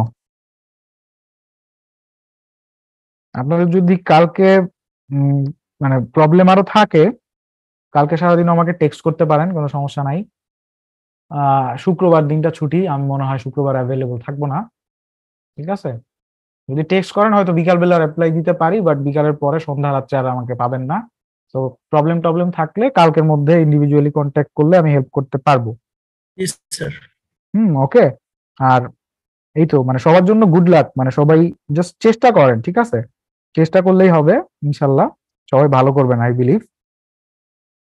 মোটামুটি আমরা যেভাবে পড়াশোনাটা করছি পুরো সেমিস্টার, ওইভাবে জাস্ট একটু এফোর্ট দিলেই গুড এনাফ, খুব বেশি কষ্ট করা লাগবে না। ওকে, মানে এইখানে আসলে ব্যাপার হচ্ছে কি, মানে দেখেন আমি যত যাই বলি যে এই সেই, আপনারা অনেকেই ভাবতেছেন যে এই স্যার এত বড় সিলেবাস, এই অনেক প্যারা। এখন দেখেন আপনার টার্গেট যেরকম, আপনার প্রিপারেশন সেরকম আর কি।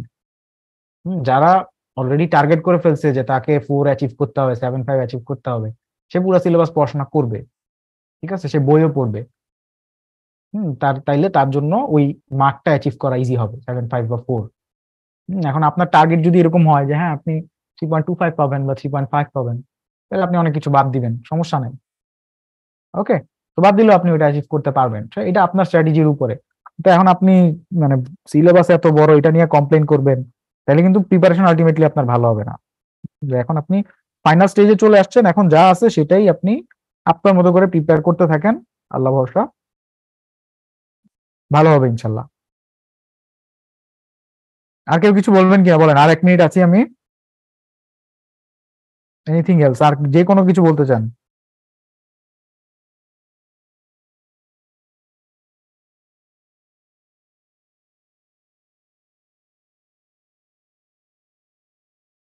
স্যার মার্ক একটু বাড়াই দিন স্যার সবাইরে। মার্ক গতবারে তোমাদের সিনিয়রদের যেমনি মার্কস দিছি, তোমাদের যদি দেখাইতে পারতাম, অনেক স্টুডেন্ট বিলিভও করে নাই যে তারা পাস করবে। দেখো একটা জিনিস আমি বলি, পার্শিয়াল মার্ক দিন স্যার। পার্শিয়াল মার্কস তো দিবই। গতবার তোমাদের ওই যে তোমরা গতবার কোয়েশ্চেনটা দেখছো, গতবারের কোয়েশ্চেনে ওই যে কোয়েশ্চেনটা ছিল আর কি, ডিমান্ড সাপ্লাইয়ের যে কোয়েশ্চেনটা ছিল, তোমার আমব্রেলার যে ম্যাথটা ছিল এইখানে পোলাপান শুরুর প্রথমেই ইকুইলিব্রিয়াম কোয়ান্টিটি প্রাইসেই ভুল করছে, ওই যে তোমার গুণ দিতে ভুল করছে, তোমরা যে সিটিতে যে ভুলটা করছিলা ওইটা ফাইনালে ওরা এরকম গুণ দিতে ভুল করছে। এই ভুলটা করার কারণে দেখা গেল যে বাকি যে পরের প্রশ্নগুলা বি সি ডি এইগুলাতে সবারই অ্যান্সারে ভুল আসতেছে। এই ভুলটার কারণে তো এখন তাদেরকে কত দেয়া যায়, সবগুলো অ্যান্সার তো ভুল। এখন খাতা দেখছে আজিত স্যার পার্টের, আজিত স্যার তো আমাকে বলতেছে যে সবারই একই অবস্থা, কেউ কেউ মানে পুরো 12তে 0, ঠিক আছে, বা ওই 9 প্রথম 9 0, 9 1 2, ঠিক আছে। তো পরে আমরা চিন্তা করলাম যেহেতু প্যাটার্ন এরকম হয়ে যাচ্ছে এটা করা যাবে না, যে আপনারা অ্যান্সার ভুল করছেন বাট প্রসেস ঠিক থাকার কারণে আমরা প্রায় 40 থেকে 60% পর্যন্ত মার্কস ওইটাতে দিছি। মানে যেখানে আপনার 9 পাওয়ার কথা, মানে অ্যান্সার গুলো এরকমই হয়েছে যে আপনার 9 আসলে 1-এর বেশি পান না, তো সেখানে 1-এর জায়গায় কেউ কেউ 4 পাইছে, 4.5 5ও পাইছে। আমরা মার্কিং করার সময় আসলে এই জিনিসগুলো মাথায় রেখেই করি, টিচারদেরকে এগুলো মাথায় রাখতেই হয়। পার্শিয়াল মার্কিং, গ্রেস মার্কিং এগুলো হয়, স্বাভাবিক। মার্ক আপনি যতটুকু মানে আপনার পাওয়ার কথা আসলে যতটুকু আপনি লিখে আদায় করতে পারছেন তার চেয়ে বেশি আসবে, এটা নিয়ে কোনো ডাউট নাই। বাট আপনি চেষ্টা করবেন আপনি কোয়ালিটিফুল লেখার, ঠিক আছে। মানে আপনি যে পরীক্ষার হলে আন্দাজের উপরে লিখে আসবেন এইটার মানে রিলাই করেন না, বা অন্য কারোর উপরে রিলাই করেন না। আপনি যা লিখবেন এটা কোয়ালিটিফুল হচ্ছে এইটুকু এনশিওর করেন, বাকিটা আল্লাহ ভরসা।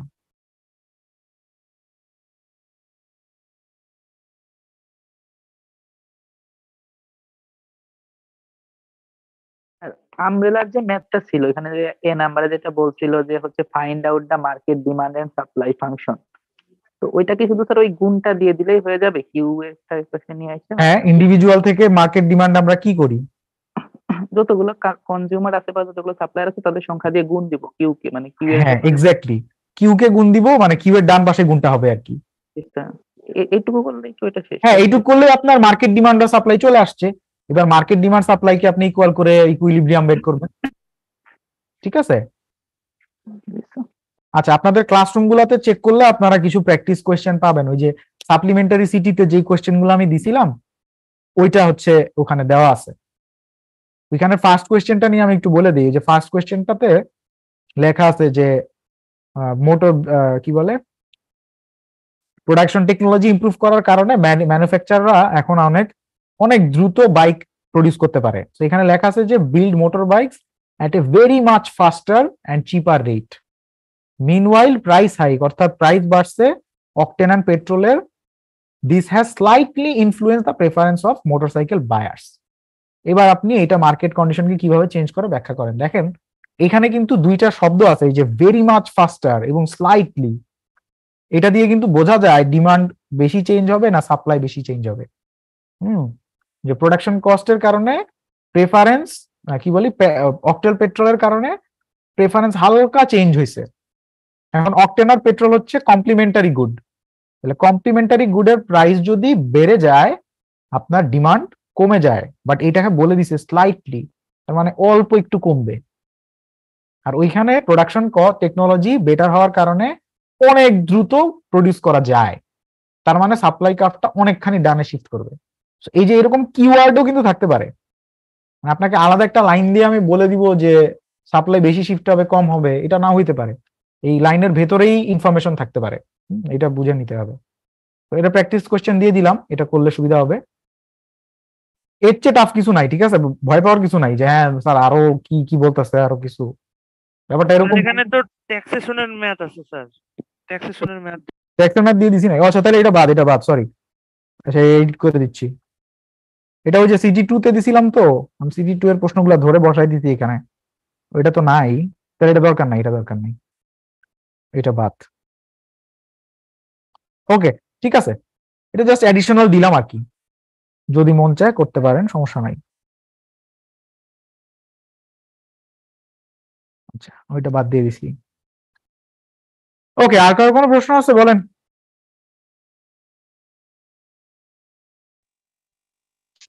স্যার এক্সাম রিলেটেড কোয়েশ্চেন নাই, বাট স্যার আপনি বলছিলেন ক্লাসে একদিন বলছিলেন যে ইসলামিক ফিনান্স সিস্টেমের উপর একদিন একটা এক্সট্রা ক্লাস স্যার নেবেন, ওইটার নাম ও বলেন। আচ্ছা, এইটা এখন কথা হচ্ছে কি,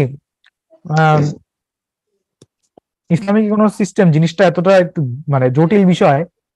এটা যে শুধুমাত্র এই যে আমরা যেরকম ফিচার দিয়ে পড়ছি যে হ্যাঁ ওনারশিপ, তারপরে কি বলে অ্যালোকেটিভ ডিসিশন, এই জিনিসগুলো এই ক্রাইটেরিয়াতে আমরা ফেলায় ক্যাপিটালিজমকে বুঝতে পারছি। ইসলামিক ইকোনমিক সিস্টেমে এইভাবে ক্রাইটেরিয়াতে ফেলে বোঝা সম্ভব না।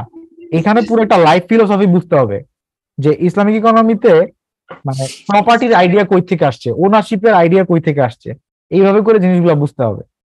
তো এইটার উপরে মানে কাজও আসলে ওইভাবে নাই, মানে মানে খুঁজতে হবে আর কি। এবং এক্সাম্পল আমি দেখলাম যে ওইভাবে পাওয়া যাচ্ছে না, যে অটোমান এম্পায়ার কেমনে চলছে, ওদের সিস্টেমটা কেমন ছিল। আমরা জানি যে ন্যাশনাল ট্রেজারি থাকে, জাকাত একটা বড় রোল প্লে করে, বাট এই যে সম্পদের মানে অ্যাসেটের ব্যাপারটা এবং মার্কেটের ব্যাপারটা, এইটার উপরে আরো একটু রিসার্চ করতে হবে। আমার প্ল্যান আছে ইন ফিউচার, আমি যদি এইটা করতে পারি, মানে এটাকে খুব ভালো মতো দাঁড় করাইতে পারি যে পুরো সিস্টেমটার ফিচার কি, ইসলামিক ইকোনমিক সিস্টেম আগে কেমনে চলছে, এনাফ রিসোর্স আমি গ্যাদার করতে পারলে আমি এরকম অনলাইনে দরকার একটা ওয়েবিনারের মতো আয়োজন করে আপনাদেরকে ইনভাইট করব। মানে এটা আমার একটু সময় লাগবে আর কি। তো ইচ্ছা আছে, আর যদি আলাদা করে আপনারা ইন্ডিভিজুয়ালি আলোচনা করতে চান কোনো ইসলামিক ইকোনমি কোনো একটা পার্ট নিয়ে, যে স্যার এটা এরকম সেরকম বা এটা নিয়ে আরো পড়াশোনা করতে চান, সেক্ষেত্রে ইন্ডিভিজুয়ালি আপনারা কন্ট্যাক্ট করতে পারেন বা আমরা বসে একসাথে কোনো সময় আড্ডা দিতে পারি, সেটা করা যায়। বাট এরকম ক্লাসের মতো বা একদম প্রেজেন্টেশন যদি আমাকে দিতে হয়, ওইটার জন্য আমি এখনো রেডি না। হ্যাঁ, রিসোর্স এনাফ এখন আমি পাই নাই, বাট পাওয়াটা খুব টাফ, আপনি নিজেও খুঁজে দেখতে পারেন। বাট এটা ইসলামিক ইকোনমি নিয়ে কি এরকম ভাবে পড়ালেখা হয় না বা এরকম কোনো? হ্যাঁ, হয় না তা না, অবশ্যই হয়, অবশ্যই হয়। বাট আমি আপনাদেরকে যদি বুঝাইতে চাই, ব্যাপারটা হচ্ছে কি, মানে আপনাদেরকে যেরকম আমি একটা 6 মাসের সেমিস্টারে ইকোনমিক সিস্টেমের হালকা পাতলা আইডিয়া দিতে পারছি, এখন একটা ইসলামিক ইকোনমিক সিস্টেম কেমনে চলে এইটার আইডিয়া দিতে হলেও তো এরকম মানে একটা একাডেমিক স্ট্রাকচারে প্রেজেন্টেশন দিতে হবে। ওই একাডেমিক স্ট্রাকচারে প্রেজেন্টেশন দেওয়াটা কঠিন।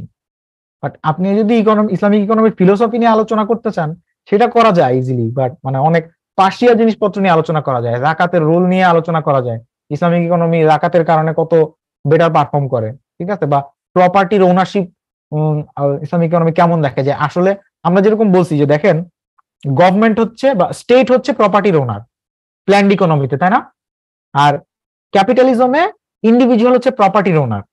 বাট ইসলামিক ইকোনমির ফিলোসফি হচ্ছে মানুষ প্রপার্টির ওনার হইতেই পারবে না, যে প্রপার্টির আপনি হচ্ছে শুধুমাত্র রক্ষণাবেক্ষণকারী, প্রপার্টির ওনারশিপ পুরোপুরি হচ্ছে অলমাইটির হাতে, আল্লাহ তাআলার হাতে, আপনি শুধুমাত্র সেটা রক্ষণাবেক্ষণকারী।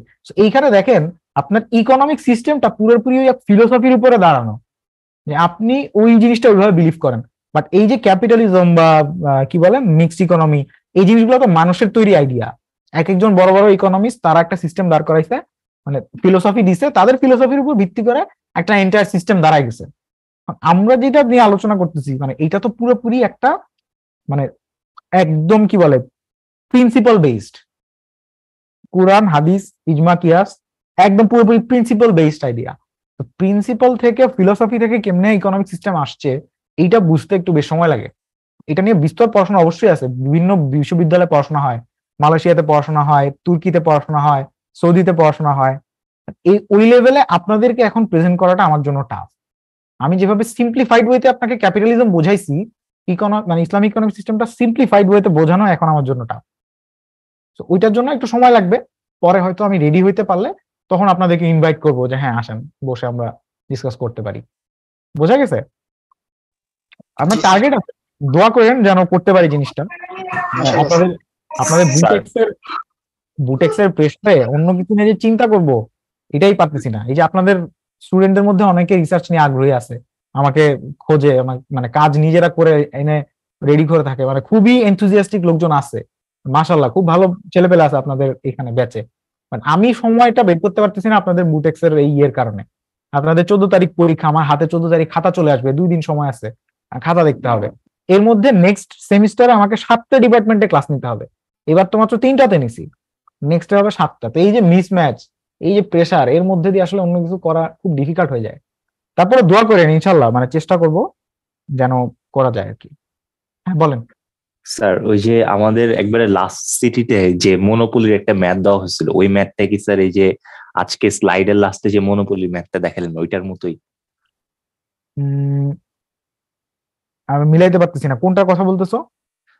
স্যার ওই যে লাস্টে একটা এক্সট্রা সিটি নেওয়া হয়েছিল না, ওই যে এক্সট্রা, ও হ্যাঁ হ্যাঁ, মানে শর্ট কোয়েশ্চেনের। জি স্যার। হ্যাঁ, ওখানে তো ছিল হচ্ছে কি জানো, হ্যাঁ হ্যাঁ হ্যাঁ হ্যাঁ, অনেকটা ওইরকম, রাইট। আমাদের গ্রাফে এই কি বলে স্লাইডে যেরকম আছে ওই রকমই তো ম্যাথটা। আচ্ছা, মানে স্লাইডের ম্যাথটা হইলেই তো মানে পারলেই তো বোঝা যাবে যে ওই ম্যাথটাও পারা যাবে, তাই তো? হ্যাঁ হ্যাঁ, একই তো। ওইখানেও কি ছিল, ওই এক্সট্রা ম্যাথটার মধ্যেও তোমার একটা পি ছিল, ডিমান্ড ইকুয়েশন ছিল, আর একটা কস্ট ফাংশন ছিল, তাই না? ওখান থেকে আমরা প্রফিট ম্যাক্সিমাইজিং কোয়ান্টিটি বের করছি, প্রফিট বের করছি। ওইটাই তো আমাদের স্লাইডে আছে, তাই না? জি স্যার। হ্যাঁ হ্যাঁ, একই সেম প্যাটার্ন। ঠিক আছে স্যার। ওইটার ইকুয়েশনও দেখতে চাও নাকি? ওইটার, জি স্যার, ওইটা একটু দেখার ইচ্ছা ছিল। আচ্ছা, ওইটা তাহলে আমি যে ক্লাসরুমের ওইখানে লাস্টে আরেকটা 6 নাম্বার কোশ্চেন এডিট করে দিয়ে দিচ্ছি, ওটা ওই কোশ্চেনটা। জি স্যার, জি স্যার, ঠিক থ্যাংক ইউ আছে, স্যার। ওটা দিয়ে দিব। ওকে,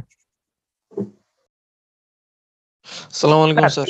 এই স্যার মনোপলির এই ডিমান্ডটা যেটা দেওয়া ছিল, ওইখানে যদি স্যার কনজিউমার সংখ্যাটা দেওয়া থাকে তাহলে কি স্যার সেম ভাবে এরকম গুণ করে নেওয়া লাগবে? কনজিউমার সংখ্যা দেওয়া থাকে মানে ডিমান্ড, ডিমান্ড অফ মনোপলি দেওয়া ছিল না, ডিমান্ড অফ না মনোপলি। না, দেখো ডিমান্ড, মনোপলি ডিমান্ড যদি বলে, মনোপলি ডিমান্ড মানেই মার্কেট ডিমান্ড, ঠিক আছে? ডিমান্ড অফ মনোপলি যদি বলে তার মানে বুঝতে হবে এটা মার্কেট ডিমান্ড, কারণ মনোপলি নিজেই মার্কেট। আচ্ছা আচ্ছা, তো এইখানে আর কি এরকম কনজিউমার সংখ্যা বাড়া কমার সম্ভাবনা নাই, তাই তো? যদি কনজিউমার বাড়তে কমতে পারে না, কনজিউমার বাড়তে কমতে পারে, তুমি যদি প্রাইস বাড়ায় দাও তাহলে কম পরিমাণ লোক কিনবে, তখন ওই যে কোয়ান্টিটিটা ফল করতেছে ওইটা দিয়েই বোঝা যায় যে কিছু মানুষ ওই প্রোডাক্টটা কিনতেছে না। বুঝছো জিনিসটা? মানে ওইটা আলাদা করে ওই কম্পিটিটিভ মার্কেটের মতো মিলানোর দরকার নাই। মানে তুমি যদি বুঝতে চাও যে এই মার্কেট থেকে লোক কিভাবে কমে বাড়ে, তাহলে বুঝবা যে যখন মনোপলি প্রাইস বাড়ায় দেয় তখন মানুষজন কম কিনে, তাহলে মানুষজন, হ্যাঁ এক্স্যাক্টলি, তাহলে অনেক মানুষ কেনা বন্ধ করে দিচ্ছে, কোয়ান্টিটি ফল করতেছে। আবার যখন তারা প্রাইস কমায় দেয় অনেক মানুষ ওই প্রোডাক্ট কিনতে চায়, নতুন মানুষ চলে আসে।